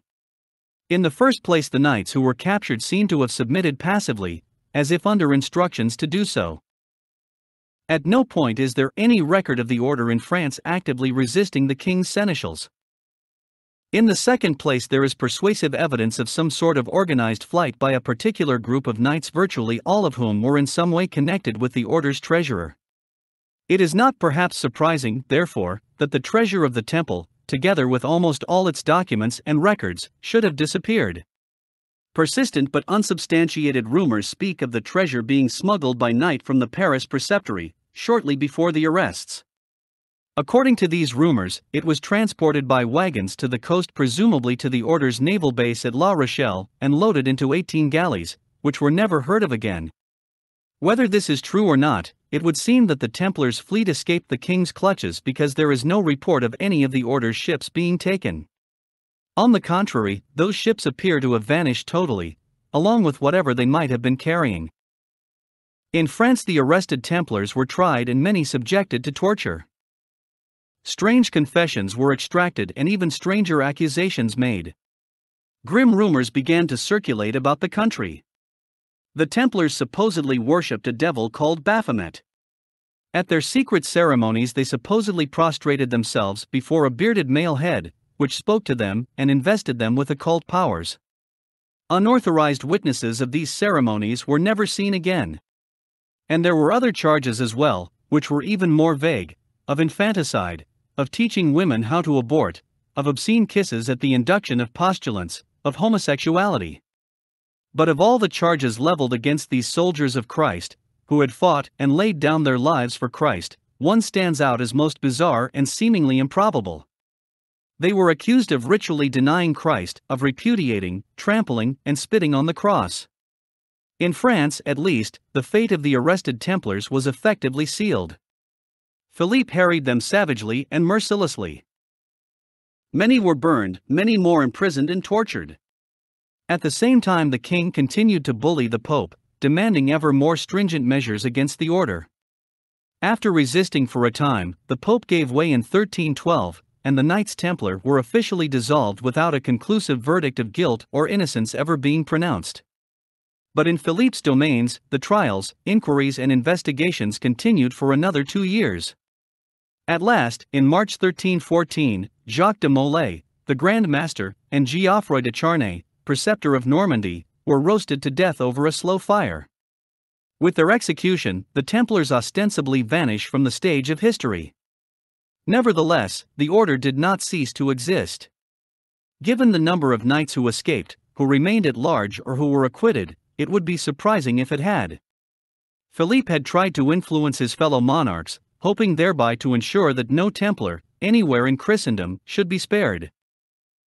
Indeed, the king's zeal in this respect is almost suspicious. One can perhaps understand him wanting to rid his own domains of the order's presence. It is rather less clear why he should have been so intent on exterminating Templars elsewhere. Certainly he himself was no model of virtue, and it is difficult to imagine a monarch who arranged for the deaths of 2 popes being genuinely distressed by infringements of faith. Did Philippe simply fear vengeance if the order remained intact outside France? Or was there something else involved? In any case, his attempt to eliminate Templars outside France was not altogether successful. Philippe's own son-in-law, for example, Edward II of England, at first rallied to the order's defense. Eventually, pressured by both the Pope and the French king, he complied with their demands, but only partially and tepidly. Although most Templars in England seem to have escaped completely, a number were arrested. Of these, however, most received only light sentences, sometimes no more than a few years' penance in abbeys and monasteries, where they lived in generally comfortable conditions. Their lands were eventually consigned to the Knights Hospitaller of St. John, but they themselves were spared the vicious persecution visited upon their brethren in France. Elsewhere, the elimination of the Templars met with even greater difficulty. Scotland, for instance, was at war with England at the time, and the consequent chaos left little opportunity for implementing legal niceties. Thus the papal bulls dissolving the order were never proclaimed in Scotland, and in Scotland, therefore, the order was never technically dissolved. Many English and, it would appear, French Templars found a Scottish refuge, and a sizable contingent is said to have fought at Robert Bruce's side at the Battle of Bannockburn in 1314. According to legend, and there is evidence to support it, the order maintained itself as a coherent body in Scotland for another 4 centuries. In the fighting of 1688–91, James II of England was deposed by William of Orange. In Scotland, supporters of the beleaguered Stuart monarch rose in revolt, and, at the Battle of Killiecrankie in 1689, John Claverhouse, Viscount of Dundee, was killed on the field. When his body was recovered, he was reportedly found to be wearing the Grand Cross of the Order of the Temple, not a recent device supposedly, but one dating from before 1307. In Lorraine, which was part of Germany at the time, not part of France, the Templars were supported by the Duke of the Principality. A few were tried and exonerated. Most, it seems, obeyed their preceptor, who reputedly advised them to shave their beards, don secular garb, and assimilate themselves into the local populace. In Germany proper, the Templars openly defied their judges, threatening to take up arms. Intimidated, their judges pronounced them innocent, and when the order was officially dissolved, many German Templars found a haven in the Hospitallers of St. John and in the Teutonic Order. In Spain, too, the Templars resisted their persecutors and found a refuge in other orders. In Portugal, the order was cleared by an inquiry and simply modified its name, becoming Knights of Christ. Under this title they functioned well into the 16th century, devoting themselves to maritime activity. Vasco da Gama was a Knight of Christ, and Prince Henry the Navigator was a Grand Master of the order. Ships of the Knights of Christ sailed under the familiar red Petit Cross. And it was under the same cross that Christopher Columbus's 3 caravels crossed the Atlantic to the New World. Columbus himself was married to the daughter of a former Knight of Christ, and had access to his father-in-law's charts and diaries. Thus, in a number of diverse ways, the Templars survived the attack of October 13, 1307. And in 1522 the Templars' Prussian progeny, the Teutonic Knights, secularized themselves, repudiated their allegiance to Rome, and threw their support behind an upstart rebel and heretic named Martin Luther. 2 centuries after their dissolution, the Templars, however vicariously, were exacting revenge on the Church which had betrayed them. Knights Templar: The Mysteries. In greatly abridged form, this is the history of the Knights Templar as writers have accepted and presented it, and as we encountered it in our research. But we quickly discovered that there was another dimension to the order's history, considerably more elusive, more provocative, and more speculative. Even during their existence, a mystique had come to surround the Knights. Some said they were sorcerers and magicians, secret adepts, and alchemists. Many of their contemporaries shunned them, believing them to be in league with unclean powers. As early as 1208, at the beginning of the Albigensian Crusade, Pope Innocent III had admonished the Templars for unchristian behavior and referred explicitly to necromancy. On the other hand, there were individuals who praised them with extravagant enthusiasm. In the late 12th century, Wolfram von Eschenbach, greatest of medieval Minnesänger or Romanciers, paid a special visit to Outremer to witness the order in action. And when, between 1195 and 1220, Wolfram composed his epic romance Parzival, he conferred on the Templars a most exalted status. In Wolfram's poem, the knights who guard the Holy Grail, the Grail Castle, and the Grail family are Templars. After the temple's demise, the mystique surrounding it persisted. The final recorded act in the order's history had been the burning of the last Grand Master, Jacques de Molay, in March 1314. As the smoke from the slow fire choked the life from his body, Jacques de Molay is said to have issued an imprecation from the flames. According to tradition, he called his persecutors Pope Clement and King Philippe to join him and account for themselves before the court of God within the year. Within a month, Pope Clement was dead, supposedly from a sudden onslaught of dysentery. By the end of the year, Philippe was dead as well, from causes that remain obscure to this day. There is, of course, no need to look for supernatural explanations. The Templars possessed great expertise in the use of poisons. And there were certainly enough people about refugee knights traveling incognito, sympathizers of the order or relatives of persecuted brethren, to exact the appropriate vengeance. Nevertheless, the apparent fulfillment of the Grand Master's curse lent credence to belief in the order's occult powers. Nor did the curse end there. According to legend, it was to cast a pall over the French royal line far into the future. And thus echoes of the Templars' supposed mystic power reverberated down the centuries. By the 18th century, various secret and semi-secret confraternities were lauding the Templars as both precursors and mystical initiates. Many Freemasons of the period appropriated the Templars as their own antecedents. Certain Masonic rites or observances claimed direct lineal descent from the order, as well as authorized custody of its arcane secrets. Some of these claims were patently preposterous.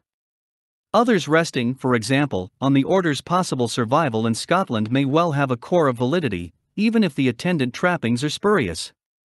By 1789, the legends surrounding the Templars had attained positively mythic proportions, and their historical reality was obscured by an aura of obfuscation and romance.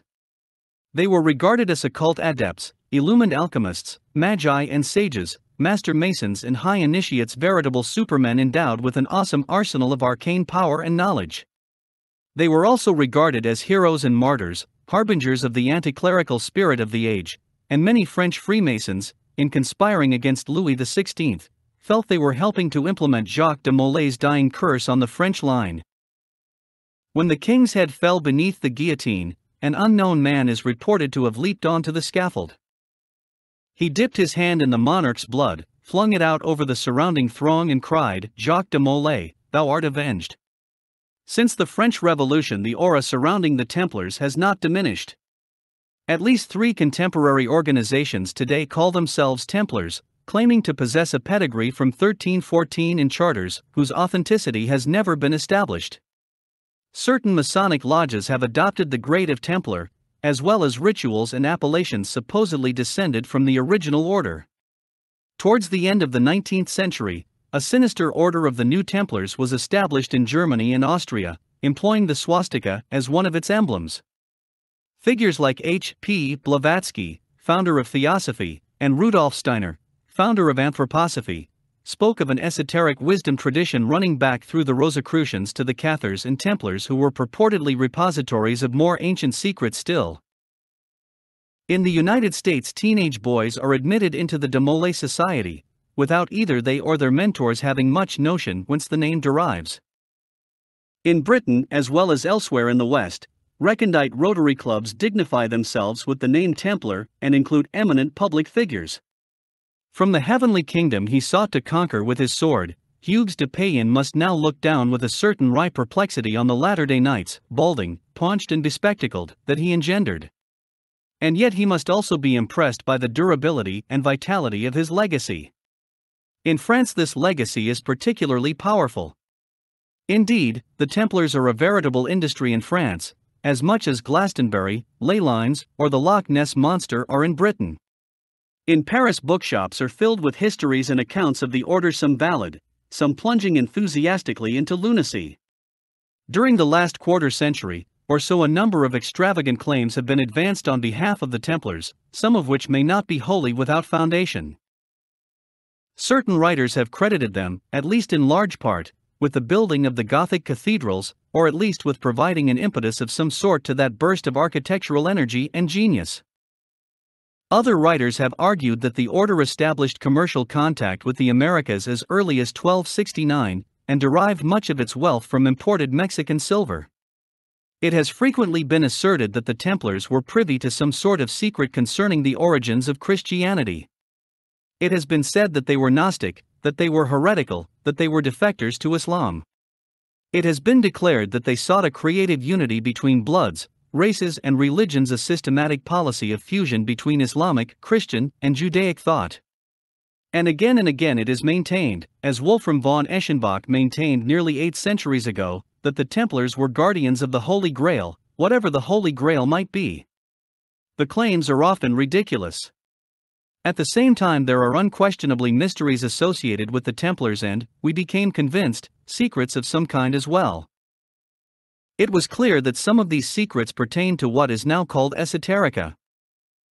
Symbolic carvings in Templar preceptories, for instance, suggest that some officials in the order's hierarchy were conversant with such disciplines as astrology, alchemy, sacred geometry, and numerology, as well, of course, as astronomy, which, in the 12th and 13th centuries, was inseparable from astrology and every bit as esoteric. But it was neither the extravagant claims nor the esoteric residues that intrigued us. On the contrary, we found ourselves fascinated by something much more mundane, much more prosaic: the welter of contradictions, improbabilities, inconsistencies, and apparent smokescreens in the accepted history. Esoteric secrets the Templars may well have had. But something else about them was being concealed as well, something rooted in the religious and political currents of their epoch. It was on this level that we undertook most of our investigation. We began with the end of the story, the fall of the order, and the charges leveled against it.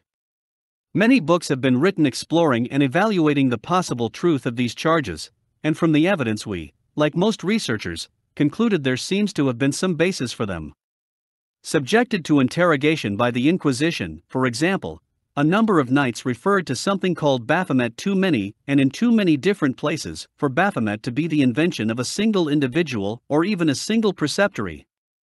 At the same time, there is no indication of who or what Baphomet might have been, what he or it represented, why he or it should have had any special significance. It would appear that Baphomet was regarded with reverence, a reverence perhaps tantamount to idolatry. In some instances, the name is associated with the gargoyle-like, demonic sculptures found in various preceptories. On other occasions, Baphomet seems to be associated with an apparition of a bearded head. Despite the claims of certain older historians, it seems clear that Baphomet was not a corruption of the name Mohammed. On the other hand, it might have been a corruption of the Arabic Abufahamet, pronounced in Moorish Spanish as Buphamat. This means father of understanding or father of wisdom, and father in Arabic is also taken to imply source. If this is indeed the origin of Baphomet, it would therefore refer presumably to some supernatural or divine principle. But what might have differentiated Baphomet from any other supernatural or divine principle remains unclear. If Baphomet was simply God or Allah, why did the Templars bother to rechristen him? And if Baphomet was not God or Allah, who or what was he? In any case, we found indisputable evidence for the charge of secret ceremonies involving a head of some kind. Indeed, the existence of such a head proved to be one of the dominant themes running through the Inquisition records. As with Baphomet, however, the significance of the head remains obscure. It may perhaps pertain to alchemy. In the alchemical process, there was a phase called the caput mortuum, or dead head, the nigredo, or blackening, which was said to occur before the precipitation of the philosopher's stone. According to other accounts, however, the head was that of Hugues de Payen, the order's founder and first Grand Master, and it is suggestive that Hughes's shield consisted of 3 black heads on a gold field. The head may also be connected with the famous Turin shroud, which seems to have been in the possession of the Templars between 1204 and 1307 and which, if folded, would have appeared as nothing more than a head. Indeed, at the Templar Preceptory of Templecombe in Somerset a reproduction of a head was found which bears a striking resemblance to that on the Turin shroud.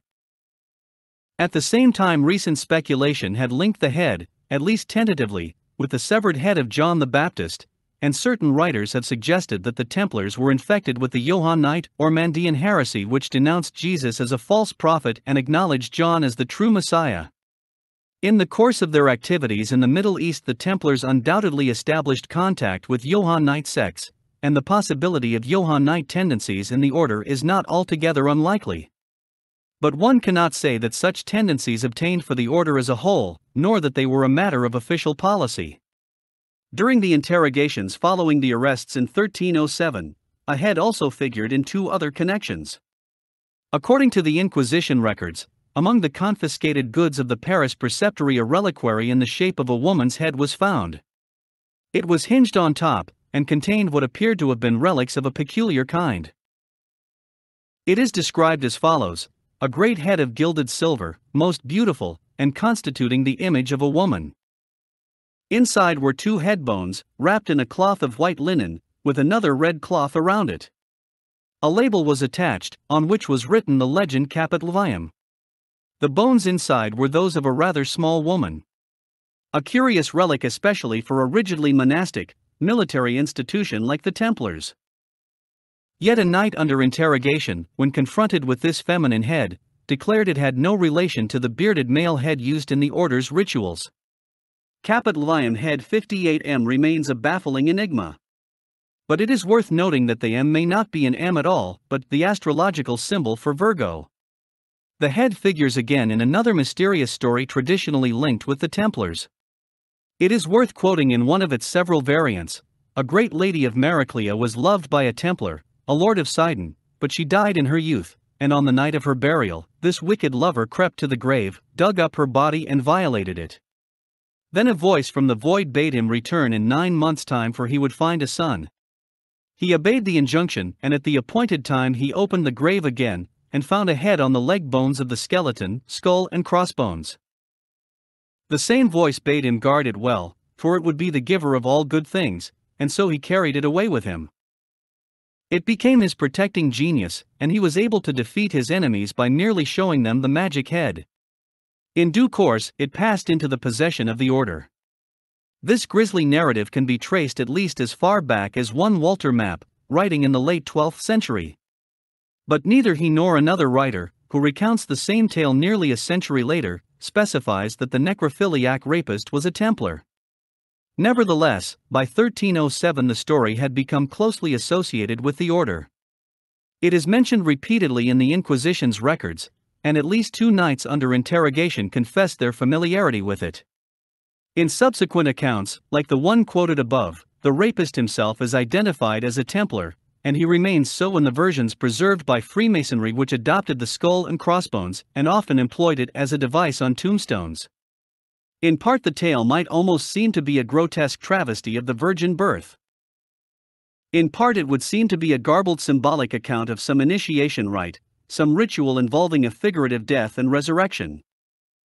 One chronicler cites the name of the woman in the story Isis, which would seem quite clearly to derive from Isis. And certainly the tale evokes echoes of the mysteries associated with Isis, as well as those of Tammuz or Adonis, whose head was flung into the sea, and of Orpheus, whose head was flung into the river of the Milky Way. The magical properties of the head also evoke the head of Bran the Blessed in Celtic mythology and in the Mabinogion. And it is Bran's mystical cauldron that numerous writers have sought to identify as the pagan precursor of the Holy Grail. Whatever significance might be ascribed to the cult of the head, the Inquisition clearly believed it to be important. In a list of charges drawn up on August 12, 1308, there is the following: item, that in each province they had idols, namely heads. Item, that they adored these idols. Item, that they said that the head could save them. Item, that it could make riches. Item, that it made the trees flower. Item, that it made the land germinate. Item, that they surrounded or touched each head of the aforesaid idols with small cords, which they wore around themselves next to the shirt or the flesh. The cord mentioned in the last item is reminiscent of the Cathars, who were also alleged to have worn a sacred cord of some kind. But most striking in the list is the head's purported capacity to engender riches, make trees flower and bring fertility to the land. These properties coincide remarkably with those ascribed in the romances to the Holy Grail.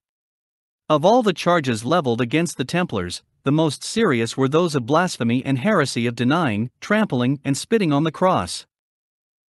It is not clear precisely what this alleged ritual was intended to signify. What, in other words, the Templars were actually repudiating. Were they repudiating Christ? Or were they simply repudiating the crucifixion? And whatever they repudiated, what exactly did they extol in its stead?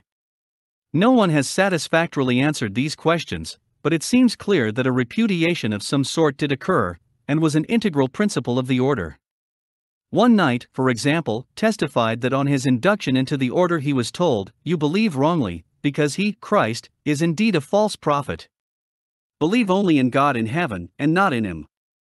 Another Templar declared that he was told, "Do not believe that the man Jesus whom the Jews crucified in Outremer is God, and that he can save you." A third knight similarly claimed he was instructed not to believe in Christ, a false prophet, but only in a higher God. He was then shown a crucifix and told, "Set not much faith in this, for it is too young." Such accounts are frequent and consistent enough to lend credence to the charge. They are also relatively bland, and if the Inquisition desired to concoct evidence, it could have devised something far more dramatic, more incriminating, more damning.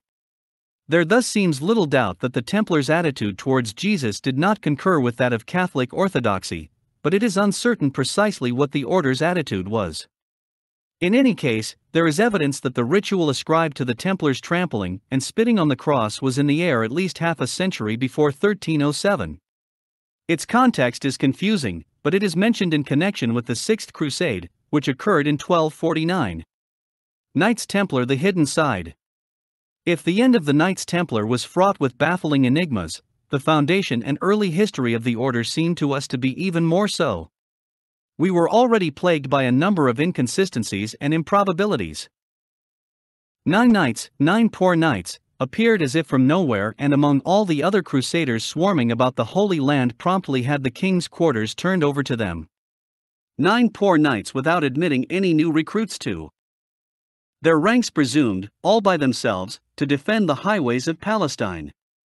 And there was no record at all of them actually doing anything, not even from Fulk de Chartres, the king's official chronicler, who must surely have known about them. How, we wondered, could their activities, their move into the royal premises, for instance, have escaped Fulk's notice? It would seem incredible, yet the chronicler says nothing. No one says anything, in fact, until Guillaume de Tyre, a good half-century later. What could we conclude from this? That the knights were not engaged in the laudable public service ascribed to them? That they were perhaps involved instead in some more clandestine activity, of which not even the official chronicler was aware? Or that the chronicler himself was muzzled? The latter would seem to be the most likely explanation. For the knights were soon joined by 2 most illustrious noblemen whose presence could not have gone unnoticed. According to Guillaume de Tyre, the Order of the Temple was established in 1118, originally numbered 9 knights, and admitted no new recruits for 9 years. It is clearly on record, however, that the Count of Anjou, father of Geoffrey Plantagenet, joined the order in 1120, only 2 years after its supposed foundation. And in 1120 for the Count of Champagne, one of the wealthiest lords in Europe, did likewise. If Guillaume de Tyre is correct, there should have been no new members until 1127, but by 1126 the Templars had in fact admitted 4 new members to their ranks. Is Guillaume wrong, then, in saying that no new members were admitted for 9 years? Or is he perhaps correct in that assertion, but wrong in the date he attributes to the order's foundation? If the Count of Anjou became a Templar in 1120, and if the order admitted no new members for 9 years after its foundation would date not from 1118, but at the latest, from 1111 or 1112. Indeed, there is very persuasive evidence for this conclusion. In 1114, the Count of Champagne was preparing for a journey to the Holy Land. Shortly before his departure, he received a letter from the Bishop of Chartres. At one point, the bishop wrote, "We have heard that, before leaving for Jerusalem, you made a vow to join La Milice du Christ, that you wish to enroll in this evangelical soldiery." La Milice du Christ was the name by which the Templars were originally known, and the name by which Saint Bernard alludes to them. In the context of the bishop's letter, the appellation cannot possibly refer to any other institution. It cannot mean, for example, that the Count of Champagne simply decided to become a crusader, because the bishop goes on to speak of a vow of chastity which his decision has entailed. Such a vow would hardly have been required of an ordinary crusader. From the Bishop of Chartres' letter, then, it is clear that the Templars already existed, or had at least been planned, as early as 1114, for years before the date generally accepted, and that as early as 1114, the Count of Champagne was already intending to join their ranks, which he eventually did a decade later. One historian who noted this letter drew the rather curious conclusion that the bishop cannot have meant what he said. He could not have meant to refer to the Templars, the historian in question argues, because the Templars were not founded until 4 years later in 1118. Or perhaps the bishop did not know the year of our Lord in which he was writing. But the bishop died in 1115. How, in 1114, could he mistakenly refer to something which did not yet exist? There is only one possible, and very obvious, answer to the question: that it is not the bishop who is wrong, but Guillaume de Tyre, as well as all subsequent historians, who insist on regarding Guillaume as the unimpeachable voice of authority.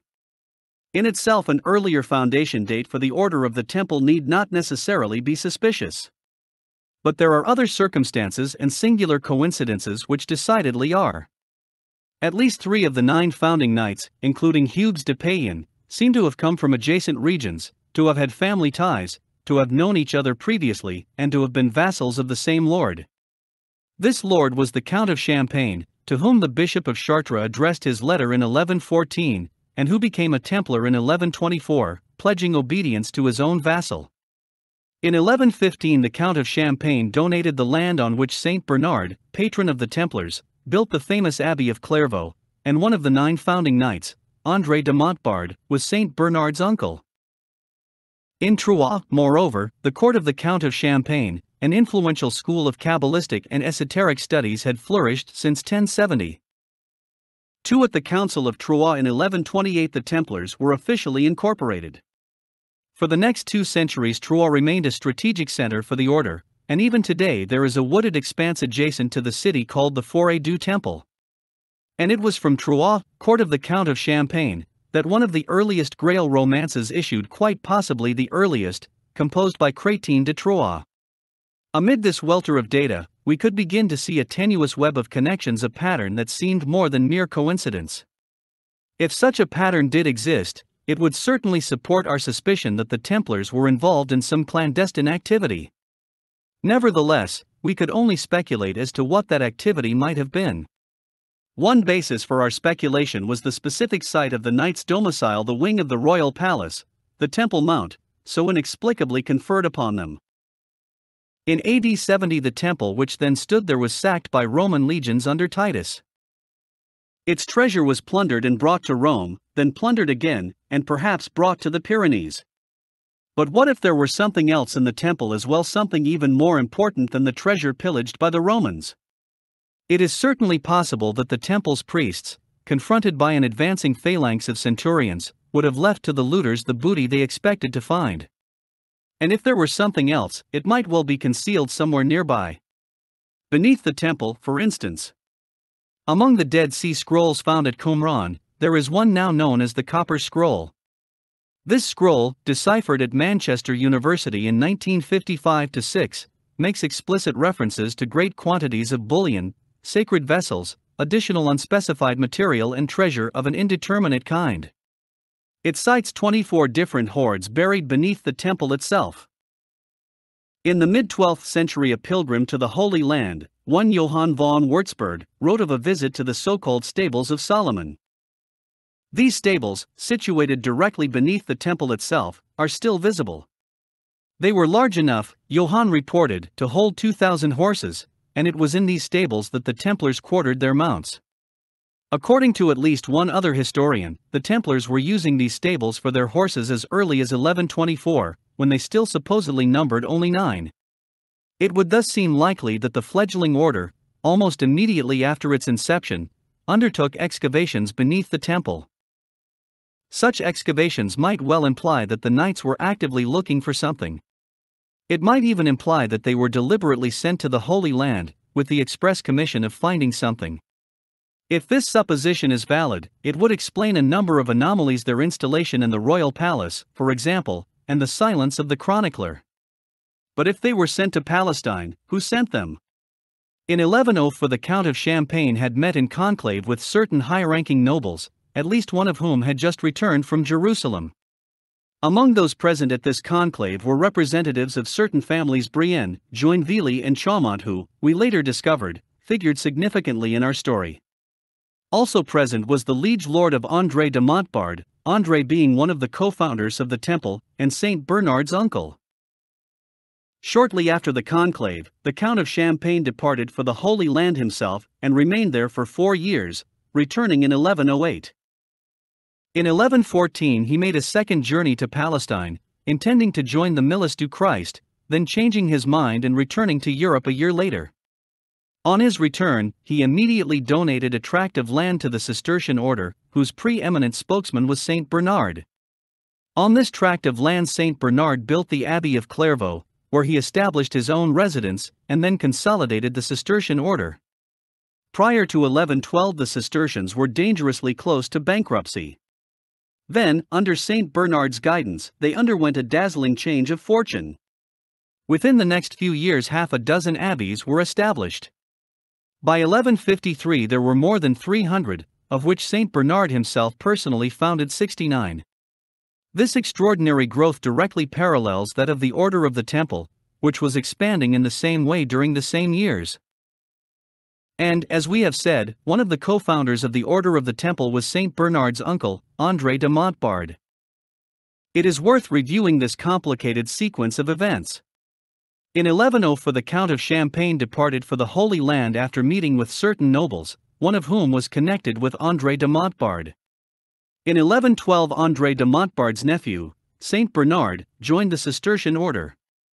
In 1114 the Count of Champagne departed on a second journey to the Holy Land, intending to join the Order of the Temple, which was co-founded by his own vassal together with André de Montbard and which, as the Bishop of Chartres' letter attests, was already in existence or in process of being established.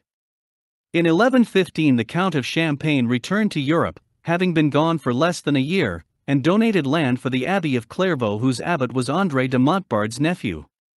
In the years that followed, both the Cistercians and the Templars, both Saint Bernard's order and André de Montbard's, became immensely wealthy and enjoyed phases of phenomenal growth. As we pondered this sequence of events, we became increasingly convinced that there was some pattern underlying and governing such an intricate web. It certainly did not appear to be random, nor wholly coincidental.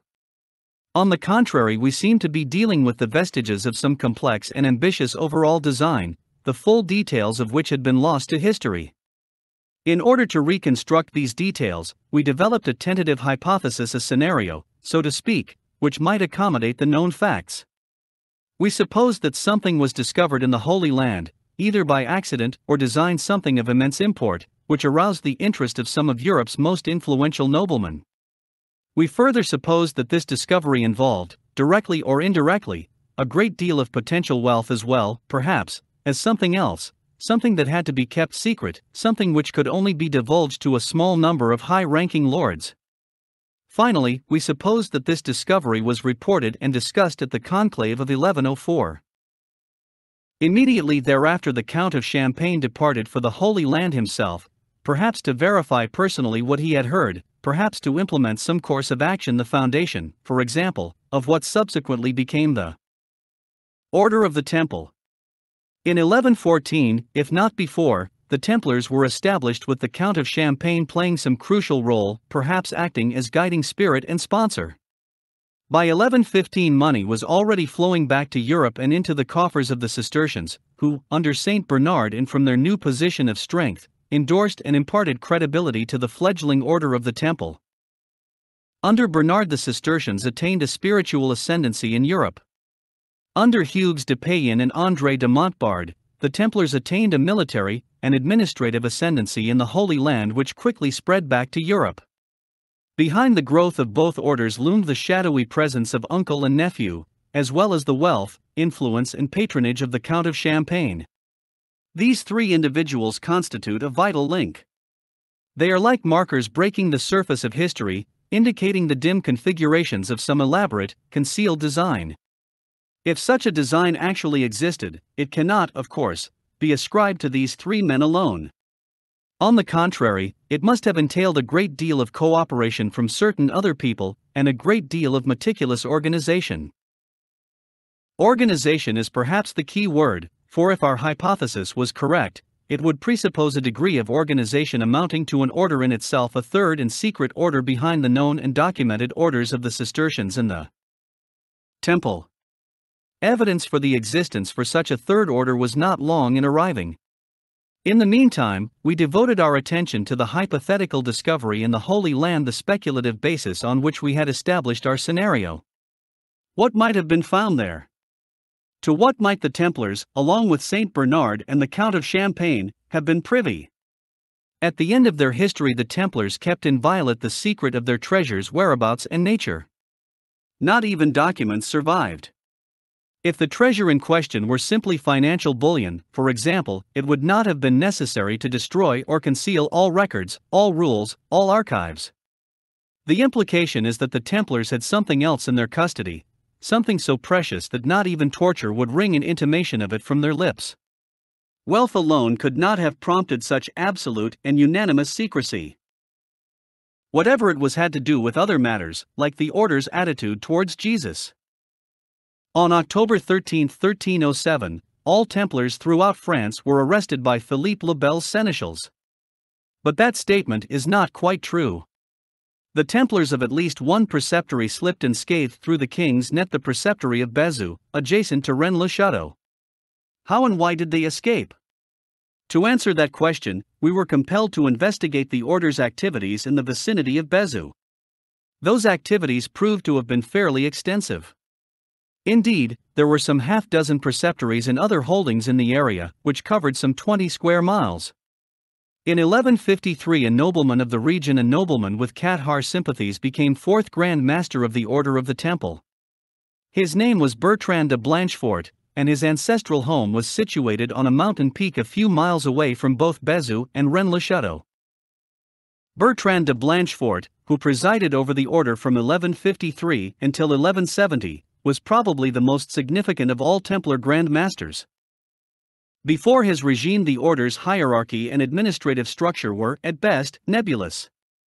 It was Bertrand who transformed the Knights Templar into the superbly efficient, well-organized and magnificently disciplined hierarchical institution they then became. It was Bertrand who launched their involvement in high-level diplomacy and international politics. It was Bertrand who created for them a major sphere of interest in Europe, and particularly in France.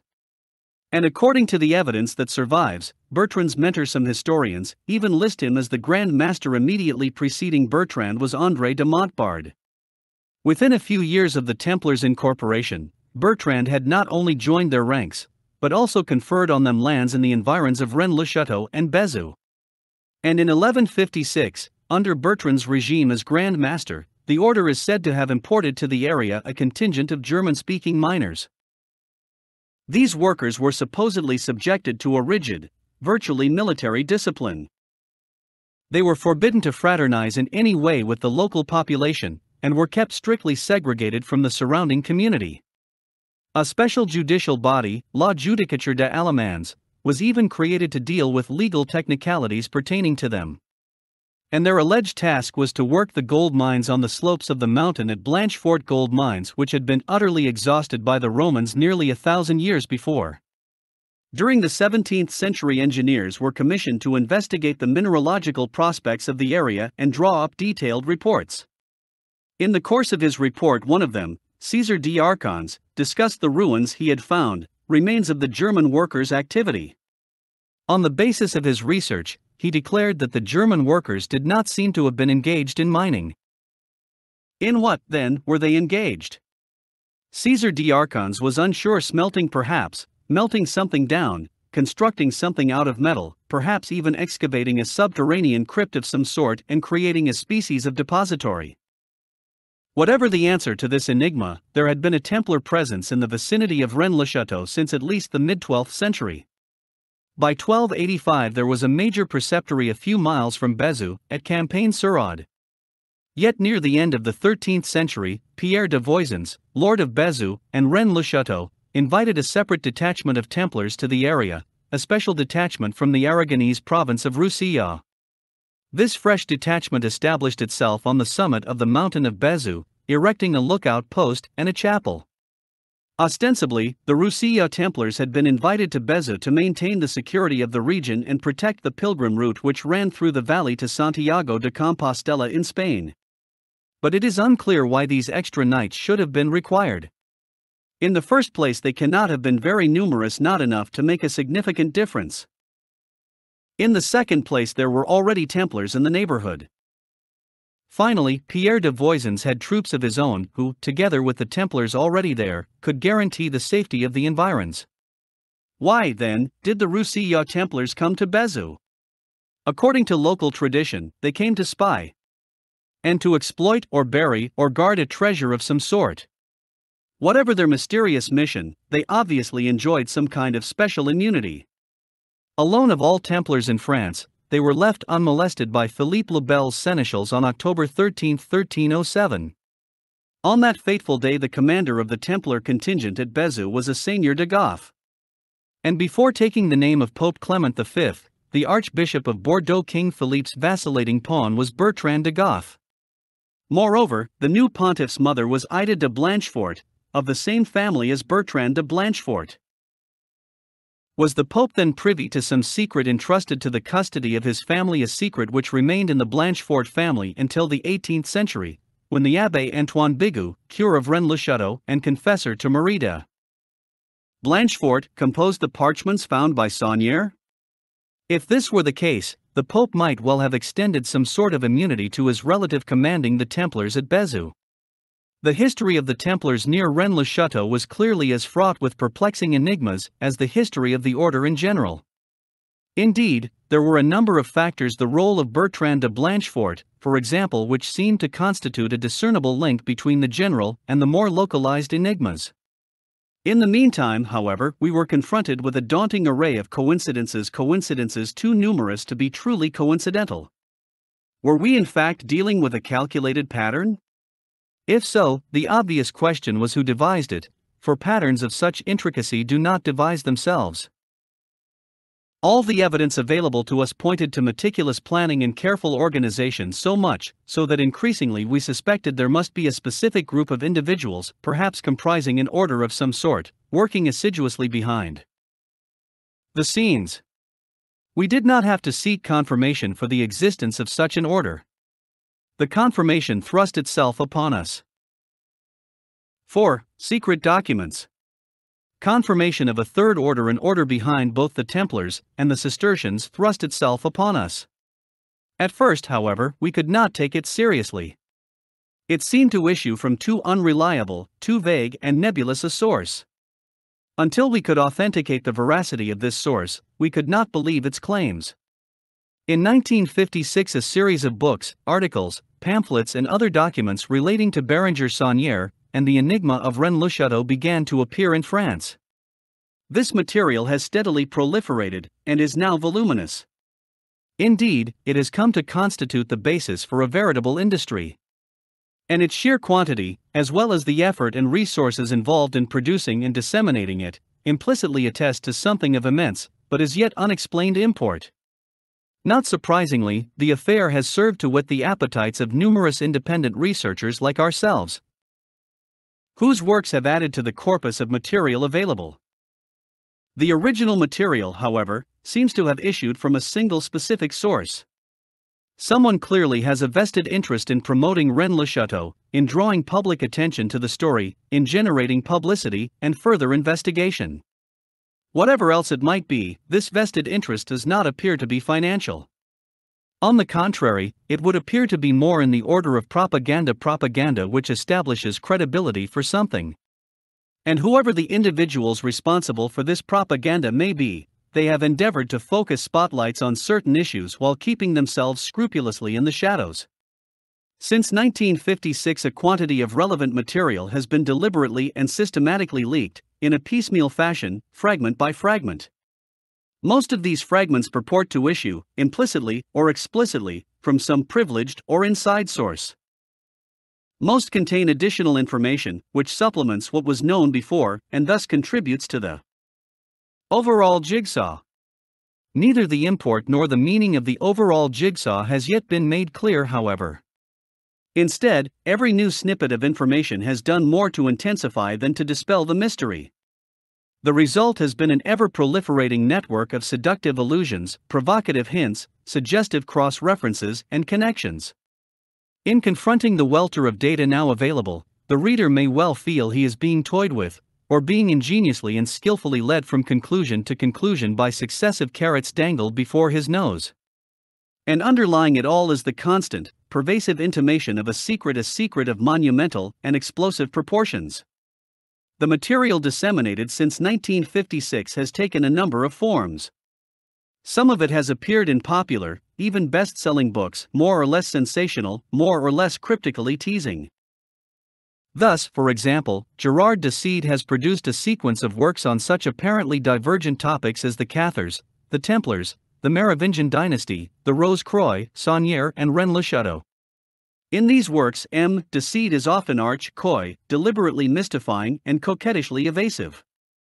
His tone implies constantly that he knows more than he is saying, perhaps a device for concealing that he does not know as much as he pretends. But his books contain enough verifiable details to forge a link between their respective themes. Whatever else one may think of de Sede, he effectively establishes that the diverse subjects to which he addresses himself somehow overlap and are interconnected. On the other hand, we could not but suspect that de Sede's work drew heavily on information provided by an informant, and indeed de Sede more or less acknowledges as much himself. Quite by accident, we learned who this informant was. In 1971, when we embarked on our first BBC film on Rennes-le-Chateau, we wrote to de Sede's Paris publisher for certain visual material. The photographs we requested were accordingly posted to us. Each of them, on the back, was stamped Plantard. At that time the name meant little enough to us. But the appendix to one of de Sede's books consisted of an interview with one Pierre Plantard. And we subsequently obtained evidence that Pierre Plantard had been involved with certain of de Sede's works. Eventually Pierre Plantard began to emerge as one of the dominant figures in our investigation. The information disseminated since 1956 has not always been contained in as popular and accessible a form as de Sede's. Some of it has appeared in weighty, daunting, even pedantic tomes, diametrically opposed to de Sede's journalistic approach. One such work was produced by René Descadilas, former director of the Municipal Library of Carcassonne. Descadilas's book is strenuously anti-sensational. Devoted to the history of Rennes-le-Chateau and its environs, it contains a plethora of social and economic minutiae. For example, the births, deaths, marriages, finances, taxes, and public works between the years 1730 and 1820. On the whole, it could not possibly differ more from the mass-market books of de Sede, which Descadilas elsewhere subjects to scathing criticism. In addition to published books, including some which have been published privately, there have been a number of articles in newspapers and magazines. There have been interviews with various individuals claiming to be conversant with one or another facet of the mystery. But the most interesting and important information has not, for the most part, appeared in book form. Most of it has surfaced elsewhere in documents and pamphlets not intended for general circulation. Many of these documents and pamphlets have been deposited, in limited, privately printed editions, at the Bibliothèque Nationale in Paris. They seem to have been produced very cheaply. Some, in fact, are mere typewritten pages, photo offset and reproduced on an office duplicator. Even more than the marketed works, this body of ephemera seems to have issued from the same source. By means of cryptic asides and footnotes pertaining to Sauniere, Rennes-le-Chateau, Poussin, the Merovingian dynasty and other themes, each piece of it complements, enlarges on and confirms the others. In most cases the ephemera is of uncertain authorship, appearing under a variety of transparent, even cute pseudonyms. Madeleine Blancastle, for example, Nicolas Bussian, Jean Delaude and Antoine Ellermite. Madeleine, of course, refers to Marie Madeleine, the Magdalene, to whom the church at Rennes-le-Chateau is dedicated and to whom Sauniere consecrated his tower, the Tour Magdala. Blancastle is formed from the names of two small rivers that converge near the village of Rennes-les-Bains, the Blanc and the Salles. Bussian is a variation of Buzzant, the official battle cry and battle standard of the Knights Templar. Jean Delaude is Jean de l'Aude or John of the Aude, the department in which Rennes-le-Chateau is situated. And Antoine Ellermite is Saint Anthony the Hermit, whose statue adorns the church at Rennes-le-Chateau, and whose feast day is January 17, the date on Marie de Blanchefort's tombstone, and the date on which Sauniere suffered his fatal stroke. The work ascribed to Madeleine Blancastle is entitled Les Descendants Merovingians et l'Enigme du Raises Wisigoth, the Merovingian Descendants, and the Enigma of the Visigoth Raises, Raises being the old name for Sauniere's region. According to its title page, this work was originally published in German and translated into French by Walter Cels Nazir, another pseudonym compounded from Saints Cels and Nazir, to whom the church at Rennes-les-Bains is dedicated. And according to the title page, the publisher of the work was the Grande Loge Alpina, the Supreme Masonic Lodge of Switzerland, the Swiss equivalent of Grand Lodge in Britain or Grand Orient in France. There is no indication as to why a modern Masonic lodge should display such interest in the mystery surrounding an obscure 19th-century French priest and the history of his parish a millennium and a half ago. One of our colleagues and an independent researcher both questioned Alpina officials. They disclaimed all knowledge not only of the work's publication, but also of its existence. Yet an independent researcher claims personally to have seen the work on the shelves of Alpina's library. And subsequently we discovered that the Alpina imprint appeared on two other pamphlets as well. Of all the privately published documents deposited in the Bibliothèque Nationale, the most important is a compilation of papers entitled collectively Dossiers Secrets, Secret Dossiers. Catalogued under number 40 LM1 249, this compilation is now on microfiche. Until recently, however, it comprised a thin, nondescript volume, a species of folder with stiff covers which contained a loose assemblage of ostensibly unrelated items, news clippings, letters pasted to backing sheets, pamphlets, numerous genealogical trees, and the odd printed page apparently extracted from the body of some other work. Periodically some of the individual pages would be removed. At different times other pages would be freshly inserted. On certain pages additions and corrections would sometimes be made in a minuscule longhand. At a later date, these pages would be replaced by new ones, printed and incorporating all previous emendations. The bulk of the dossiers, which consists of genealogical trees, is ascribed to one Henri Lobineau, whose name appears on the title page. Two additional items in the folder declare that Henri Lobineau is yet another pseudonym derived perhaps from a street, the Rue Lobineau, which runs outside Saint-Sulpice in Paris, and that the genealogies are actually the work of a man named Leo Schidloff, an Austrian historian and antiquarian who purportedly lived in Switzerland and died in 1966. On the basis of this information we undertook to learn what we could about Leo Schidloff. In 1978 we managed to locate Leo Schidloff's daughter, who was living in England. Her father, she said, was indeed Austrian. He was not a genealogist, historian or antiquarian however, but an expert and dealer in miniatures, who had written two works on the subject. In 1948 he had settled in London, where he lived until his death in Vienna in 1966, the year and place specified in the dossier's secrets. Miss Schidloff vehemently maintained that her father had never had any interest in genealogies, the Merovingian dynasty, or mysterious goings-on in the south of France. And yet, she continued, certain people obviously believed he had. During the 1960s, for example, he had received numerous letters and telephone calls from unidentified individuals in both Europe and the United States, who wished to meet with him and discuss matters of which he had no knowledge whatever. On his death in 1966, there was another barrage of messages, most of them inquiring about his papers. Whatever the affair in which Miss Szydloff's father had become unwittingly embroiled, it seemed to have struck a sensitive chord with the American government. In 1946, a decade before the dossier's secrets are said to have been compiled, Leo Szydloff applied for a visa to enter the United States. The application was refused on grounds of suspected espionage or some other form of clandestine activity. Eventually, the matter seems to have been sorted out, the visa issued, and Leo Szydloff was admitted to the States. It may all have been a typical bureaucratic mix-up. But Miss Szydloff seemed to suspect that it was somehow connected with the arcane preoccupations so perplexingly ascribed to her father. Miss Szydloff's story gave us pause. The refusal of an American visa might well have been more than coincidental, for there were, among the papers in the dossier's secrets, references that linked the name Leo Szydloff with some sort of international espionage. In the meantime, however, a new pamphlet had appeared in Paris which, during the months that followed, was confirmed by other sources. According to this pamphlet, the elusive Henri Lobonneau was not Leo Szydloff after all, but a French aristocrat of distinguished lineage, Count Henri de Lenoncourt. The question of Lobonneau's real identity was not the only enigma associated with the dossier's secrets. There was also an item which referred to Leo Szydloff's leather briefcase.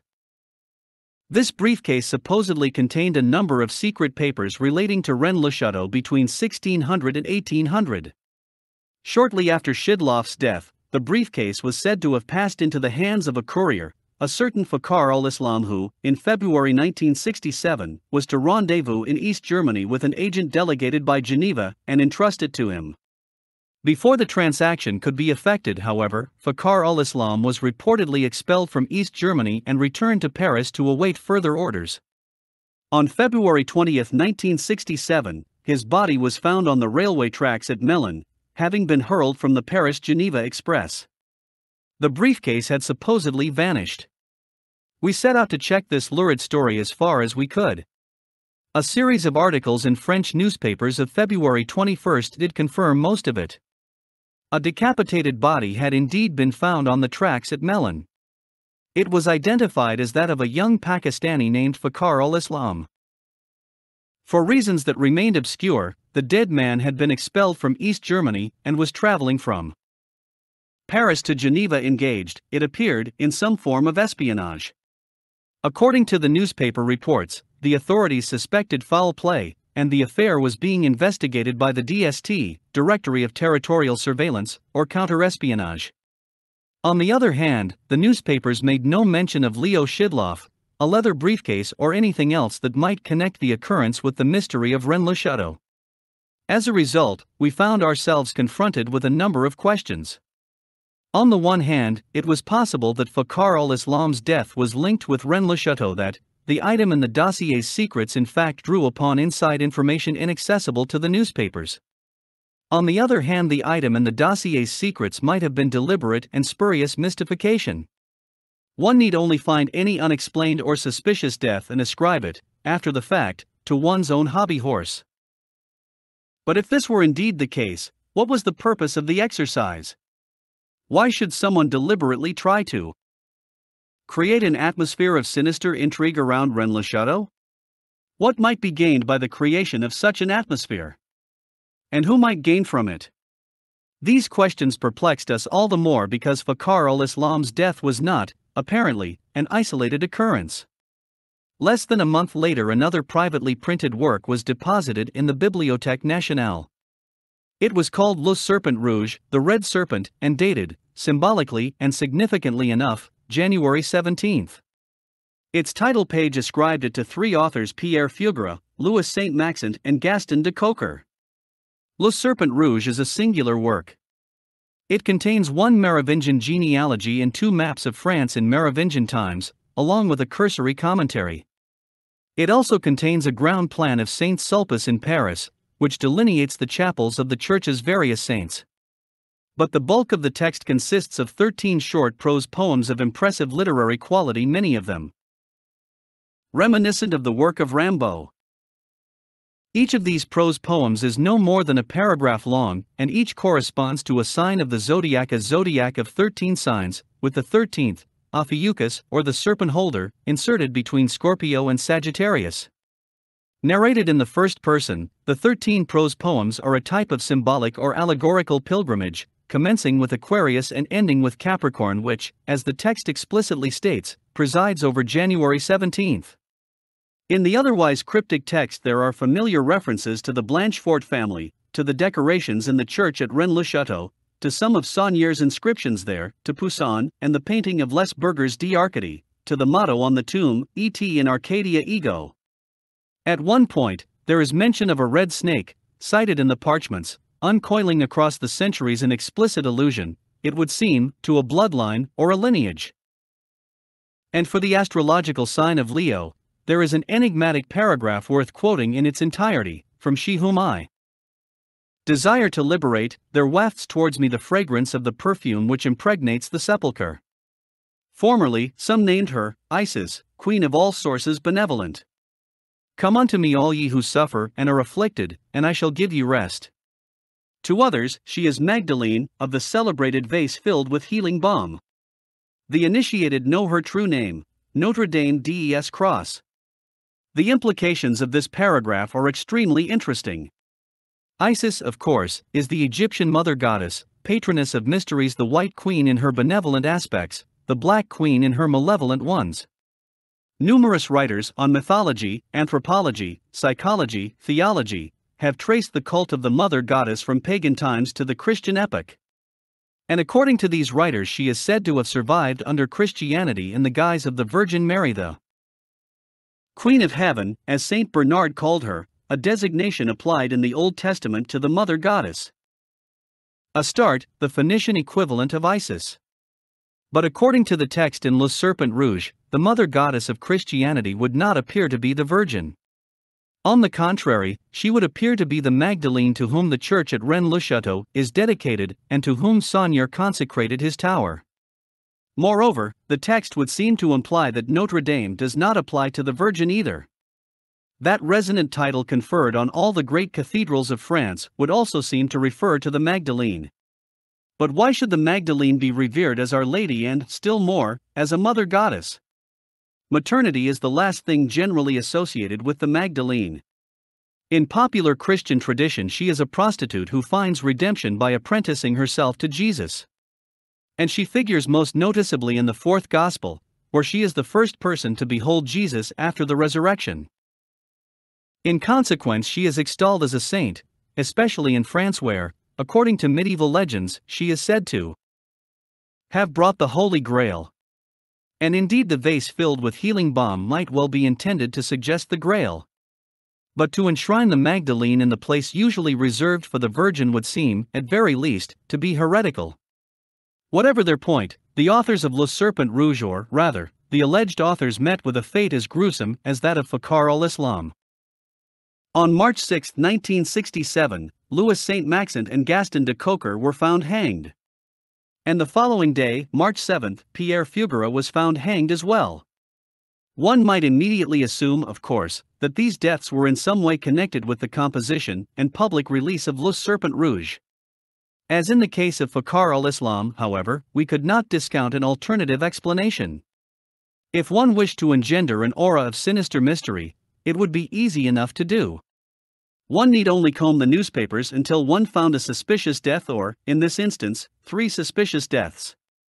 After the fact, one might then append the names of the deceased to a pamphlet of one's own concoction and deposit that pamphlet in the Bibliothèque Nationale with an earlier date, January 17, on the title page. It would be virtually impossible to expose such a hoax, which would certainly produce the desired intimation of foul play. But why perpetrate such a hoax at all? Why should someone want to invoke an aura of violence, murder, and intrigue? Such a ploy would hardly deter investigators. On the contrary, it would only further attract them. If, on the other hand, we were not dealing with a hoax, there were still a number of baffling questions. Were we to believe, for example, that the 3 hanged men were suicides or victims of murder? Suicide, in the circumstances, would seem to make little sense. And murder would not seem to make much more. One could understand 3 people being dispatched lest they divulge certain explosive information. But in this case the information had already been divulged, already deposited in the Bibliothèque Nationale. Could the murders, if that was what they were, have been a form of punishment, of retribution? Or perhaps a means of precluding any subsequent indiscretions? Neither of these explanations is satisfactory. If one is angered by the disclosure of certain information, or if one wishes to forestall additional disclosures, one does not attract attention to the matter by committing a trio of lurid and sensational murders unless one is reasonably confident that there will be no very assiduous inquiry. Our own adventures in the course of our investigation were mercifully less dramatic, but equally mystifying. In our research, for example, we had encountered repeated references to a work by one Antoine L'Hermite entitled Un Trésor Mérovingien à Rennes-le-Chateau, a Merovingian treasure at Rennes-le-Chateau. We endeavored to locate this work and quickly found it listed in the Bibliothèque Nationale catalogue, but it proved inordinately difficult to obtain. Every day, for a week, we went to the library and filled out the requisite fiche requesting the work. On each occasion the fiche was returned marked communiqué indicating that the work was being used by someone else. In itself this was not necessarily unusual. After a fortnight, however, it began to become so unexasperating as well, for we could not remain in Paris much longer. We sought the assistance of a librarian. He told us the book would be communiqué for 3 months, an extremely unusual situation, and that we could not order it in advance of its return. In England not long afterwards a friend of ours announced that she was going to Paris for a holiday. We accordingly asked her to try to obtain the elusive work of Antoine L'Hermite and at least make a note of what it contained. At the Bibliothèque Nationale, she requested the book. Her fiche was not even returned. The next day she tried again, and with the same result. When we were next in Paris, some 4 months later, we made another attempt. Our fiche was again returned marked communiqué. At this point, we began to feel the game had been somewhat overplayed and began to play one of our own. We made our way down the catalogue room, adjacent to the stacks which are, of course, inaccessible to the public. Finding an elderly and kindly-looking library assistant, we assumed the role of bumbling English tourists with Neanderthal command of French. Asking his help, we explained that we were seeking a particular work, but were unable to obtain it, no doubt because of our imperfect understanding of the library's procedures. The genial old gentleman agreed to help. We gave him the work's catalogue number, and he disappeared into the stacks. When he emerged, he apologized, saying there was nothing he could do, the book had been stolen. What was more, he added, a compatriot of ours was apparently responsible for the theft, an English woman. After some badgering, he consented to give us her name. It was that of our friend. On returning to England again, we sought the assistance of the library service in London, and they agreed to look into the bizarre affair. On our behalf, the National Central Library wrote to the Bibliothèque Nationale requesting an explanation for what appeared to be deliberate obstruction of legitimate research. No explanation was forthcoming. Shortly thereafter, however, a Xerox copy of Antoine L'Hermite's work was at last dispatched to us along with emphatic instructions that it be returned immediately. This in itself was extremely singular, for libraries do not generally request return of Xerox copies. Such copies are usually deemed mere waste paper and disposed of accordingly. The work, when it was finally in our hands, proved distinctly disappointing, hardly worth the complicated business of obtaining it. Like Madeleine Blancassel's work, it bore the imprint of the Swiss Grande Loge Alpina. But it said nothing in any way new. Very briefly, it recapitulated the history of the Count of Reyes, of Rennes-le-Chateau and Berenger Sauniere. In short, it rehashed all the details with which we had long been familiar. There seemed to be no imaginable reason why anyone should have been using it and keeping it communiqué for a solid week. Nor did there seem any imaginable reason for withholding it from us. But most puzzling of all, the work itself was not original. With the exception of a few words altered here and there, it was a verbatim text, reset and reprinted, of a chapter in a popular paperback, a facile bestseller, available at newsstands for a few francs, on lost treasures throughout the world. Either Antoine L'Hermite had shamelessly plagiarized the published book, or the published book had plagiarized Antoine L'Hermite. Such occurrences are typical of the mystification that has attended the material which, since 1956, has been appearing fragment by fragment in France. Other researchers have encountered similar enigmas. Ostensibly plausible names have proved to be pseudonyms. Addresses, including addresses of publishing houses and organizations, have proved not to exist. References have been cited to books which no one, to our knowledge, has ever seen. Documents have disappeared, been altered, or inexplicably miscatalogued in the Bibliothèque Nationale. At times one is tempted to suspect a practical joke. If so, however, it is a practical joke on an enormous scale, involving an impressive array of resources, financial and otherwise. And whoever might be perpetrating such a joke would seem to be taking it very seriously indeed. In the meantime, new material has continued to appear, with the familiar themes recurring like leitmotifs: Sauniere, Rennes-le-Chateau, Poussin, Les Burgers d'Arcadie, the Knights Templar, Dagobert II, and the Merovingian dynasty. Allusions to viticulture, the grafting of vines, figure prominently, presumably in some allegorical sense. At the same time, more and more information has been added. The identification of Henri Lobinot as the Count of Lenoncourt is one example. Another is an increasing but unexplained insistence on the significance of the Magdalene. And two other locations have been stressed repeatedly, assuming a status now apparently commensurate with Rennes-le-Chateau. One of these is Geysers, a fortress in Normandy which was of vital strategic and political importance at the peak of the Crusades. The other is Stenay, once called Satanicum, on the fringe of the Ardennes, the old capital of the Merovingian dynasty, near which Dagobert II was assassinated in 679. The corpus of material now available cannot be adequately reviewed or discussed in these pages. It is too dense, too confusing, too disconnected, most of all too copious. But from this ever-proliferating welter of information, certain key points emerge which constitute a foundation for further research. They are presented as indisputable historical fact, and can be summarized as follows. 1. There was a secret order behind the Knights Templar, which created the Templars as its military and administrative arm. This order, which has functioned under a variety of names, is most frequently known as the Prieur de Chaun, Priory of Chaun. 2. The Prieur de Chaun has been directed by a sequence of Grand Masters, whose names are among the most illustrious in Western history and culture. 3. Although the Knights Templar were destroyed and dissolved between 1307 and 1314, the Prieur de Chaun remained unscathed. Although itself periodically torn by internecine and factional strife, it has continued to function through the centuries.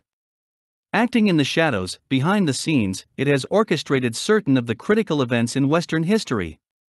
4. The Prieur de Chaun exists today and is still operative. It is influential and plays a role in high-level international affairs, as well as in the domestic affairs of certain European countries.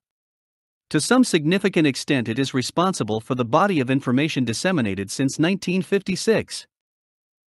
5. The avowed and declared objective of the Prieur de Chaun is the restoration of the Merovingian dynasty and bloodline to the throne not only of France, but to the thrones of other European nations as well. 6. The restoration of the Merovingian dynasty is sanctioned and justifiable, both legally and morally. Although deposed in the 8th century, the Merovingian bloodline did not become extinct. On the contrary, it perpetuated itself in a direct line from Dagobert II and his son, Sigisbert IV. By dint of dynastic alliances and intermarriages, this line came to include Godefroy de Bouillon, who captured Jerusalem in 1099, and various other noble and royal families, past and present: Blanchefort, Geysers, St. Clair, Sinclair in England, Montesquieu, Montpezat, Poer, Lusignan, Plantard and Habsburg-Lorraine. At present, the Merovingian bloodline enjoys a legitimate claim to its rightful heritage. Here in the so-called Prieur de Chaun was a possible explanation for the reference to Chaun in the parchments found by Berenger Sauniere. Here too was an explanation for the curious signature P.S., which appeared on one of those parchments and on the tombstone of Marie de Blanchefort. Nevertheless, we were extremely skeptical, like most people, about conspiracy theories of history, and most of the above assertions struck us as irrelevant, improbable, and/or absurd. But the fact remained that certain people were promulgating them, and doing so quite seriously, and, there was reason to believe, from positions of considerable power. And whatever the truth of the assertions, they were clearly connected in some way with the mysteries surrounding Sauniere and Rennes-le-Chateau. We, therefore, embarked on a systematic examination of what we had begun to call, ironically, the prior documents, and of the assertions they contained. We endeavored to subject these assertions to careful critical scrutiny and determine whether they could be in any way substantiated. We did so with a cynical, almost derisory skepticism, fully convinced the outlandish claims would wither under even cursory investigation. Although we could not know it at the time, we were to be greatly surprised.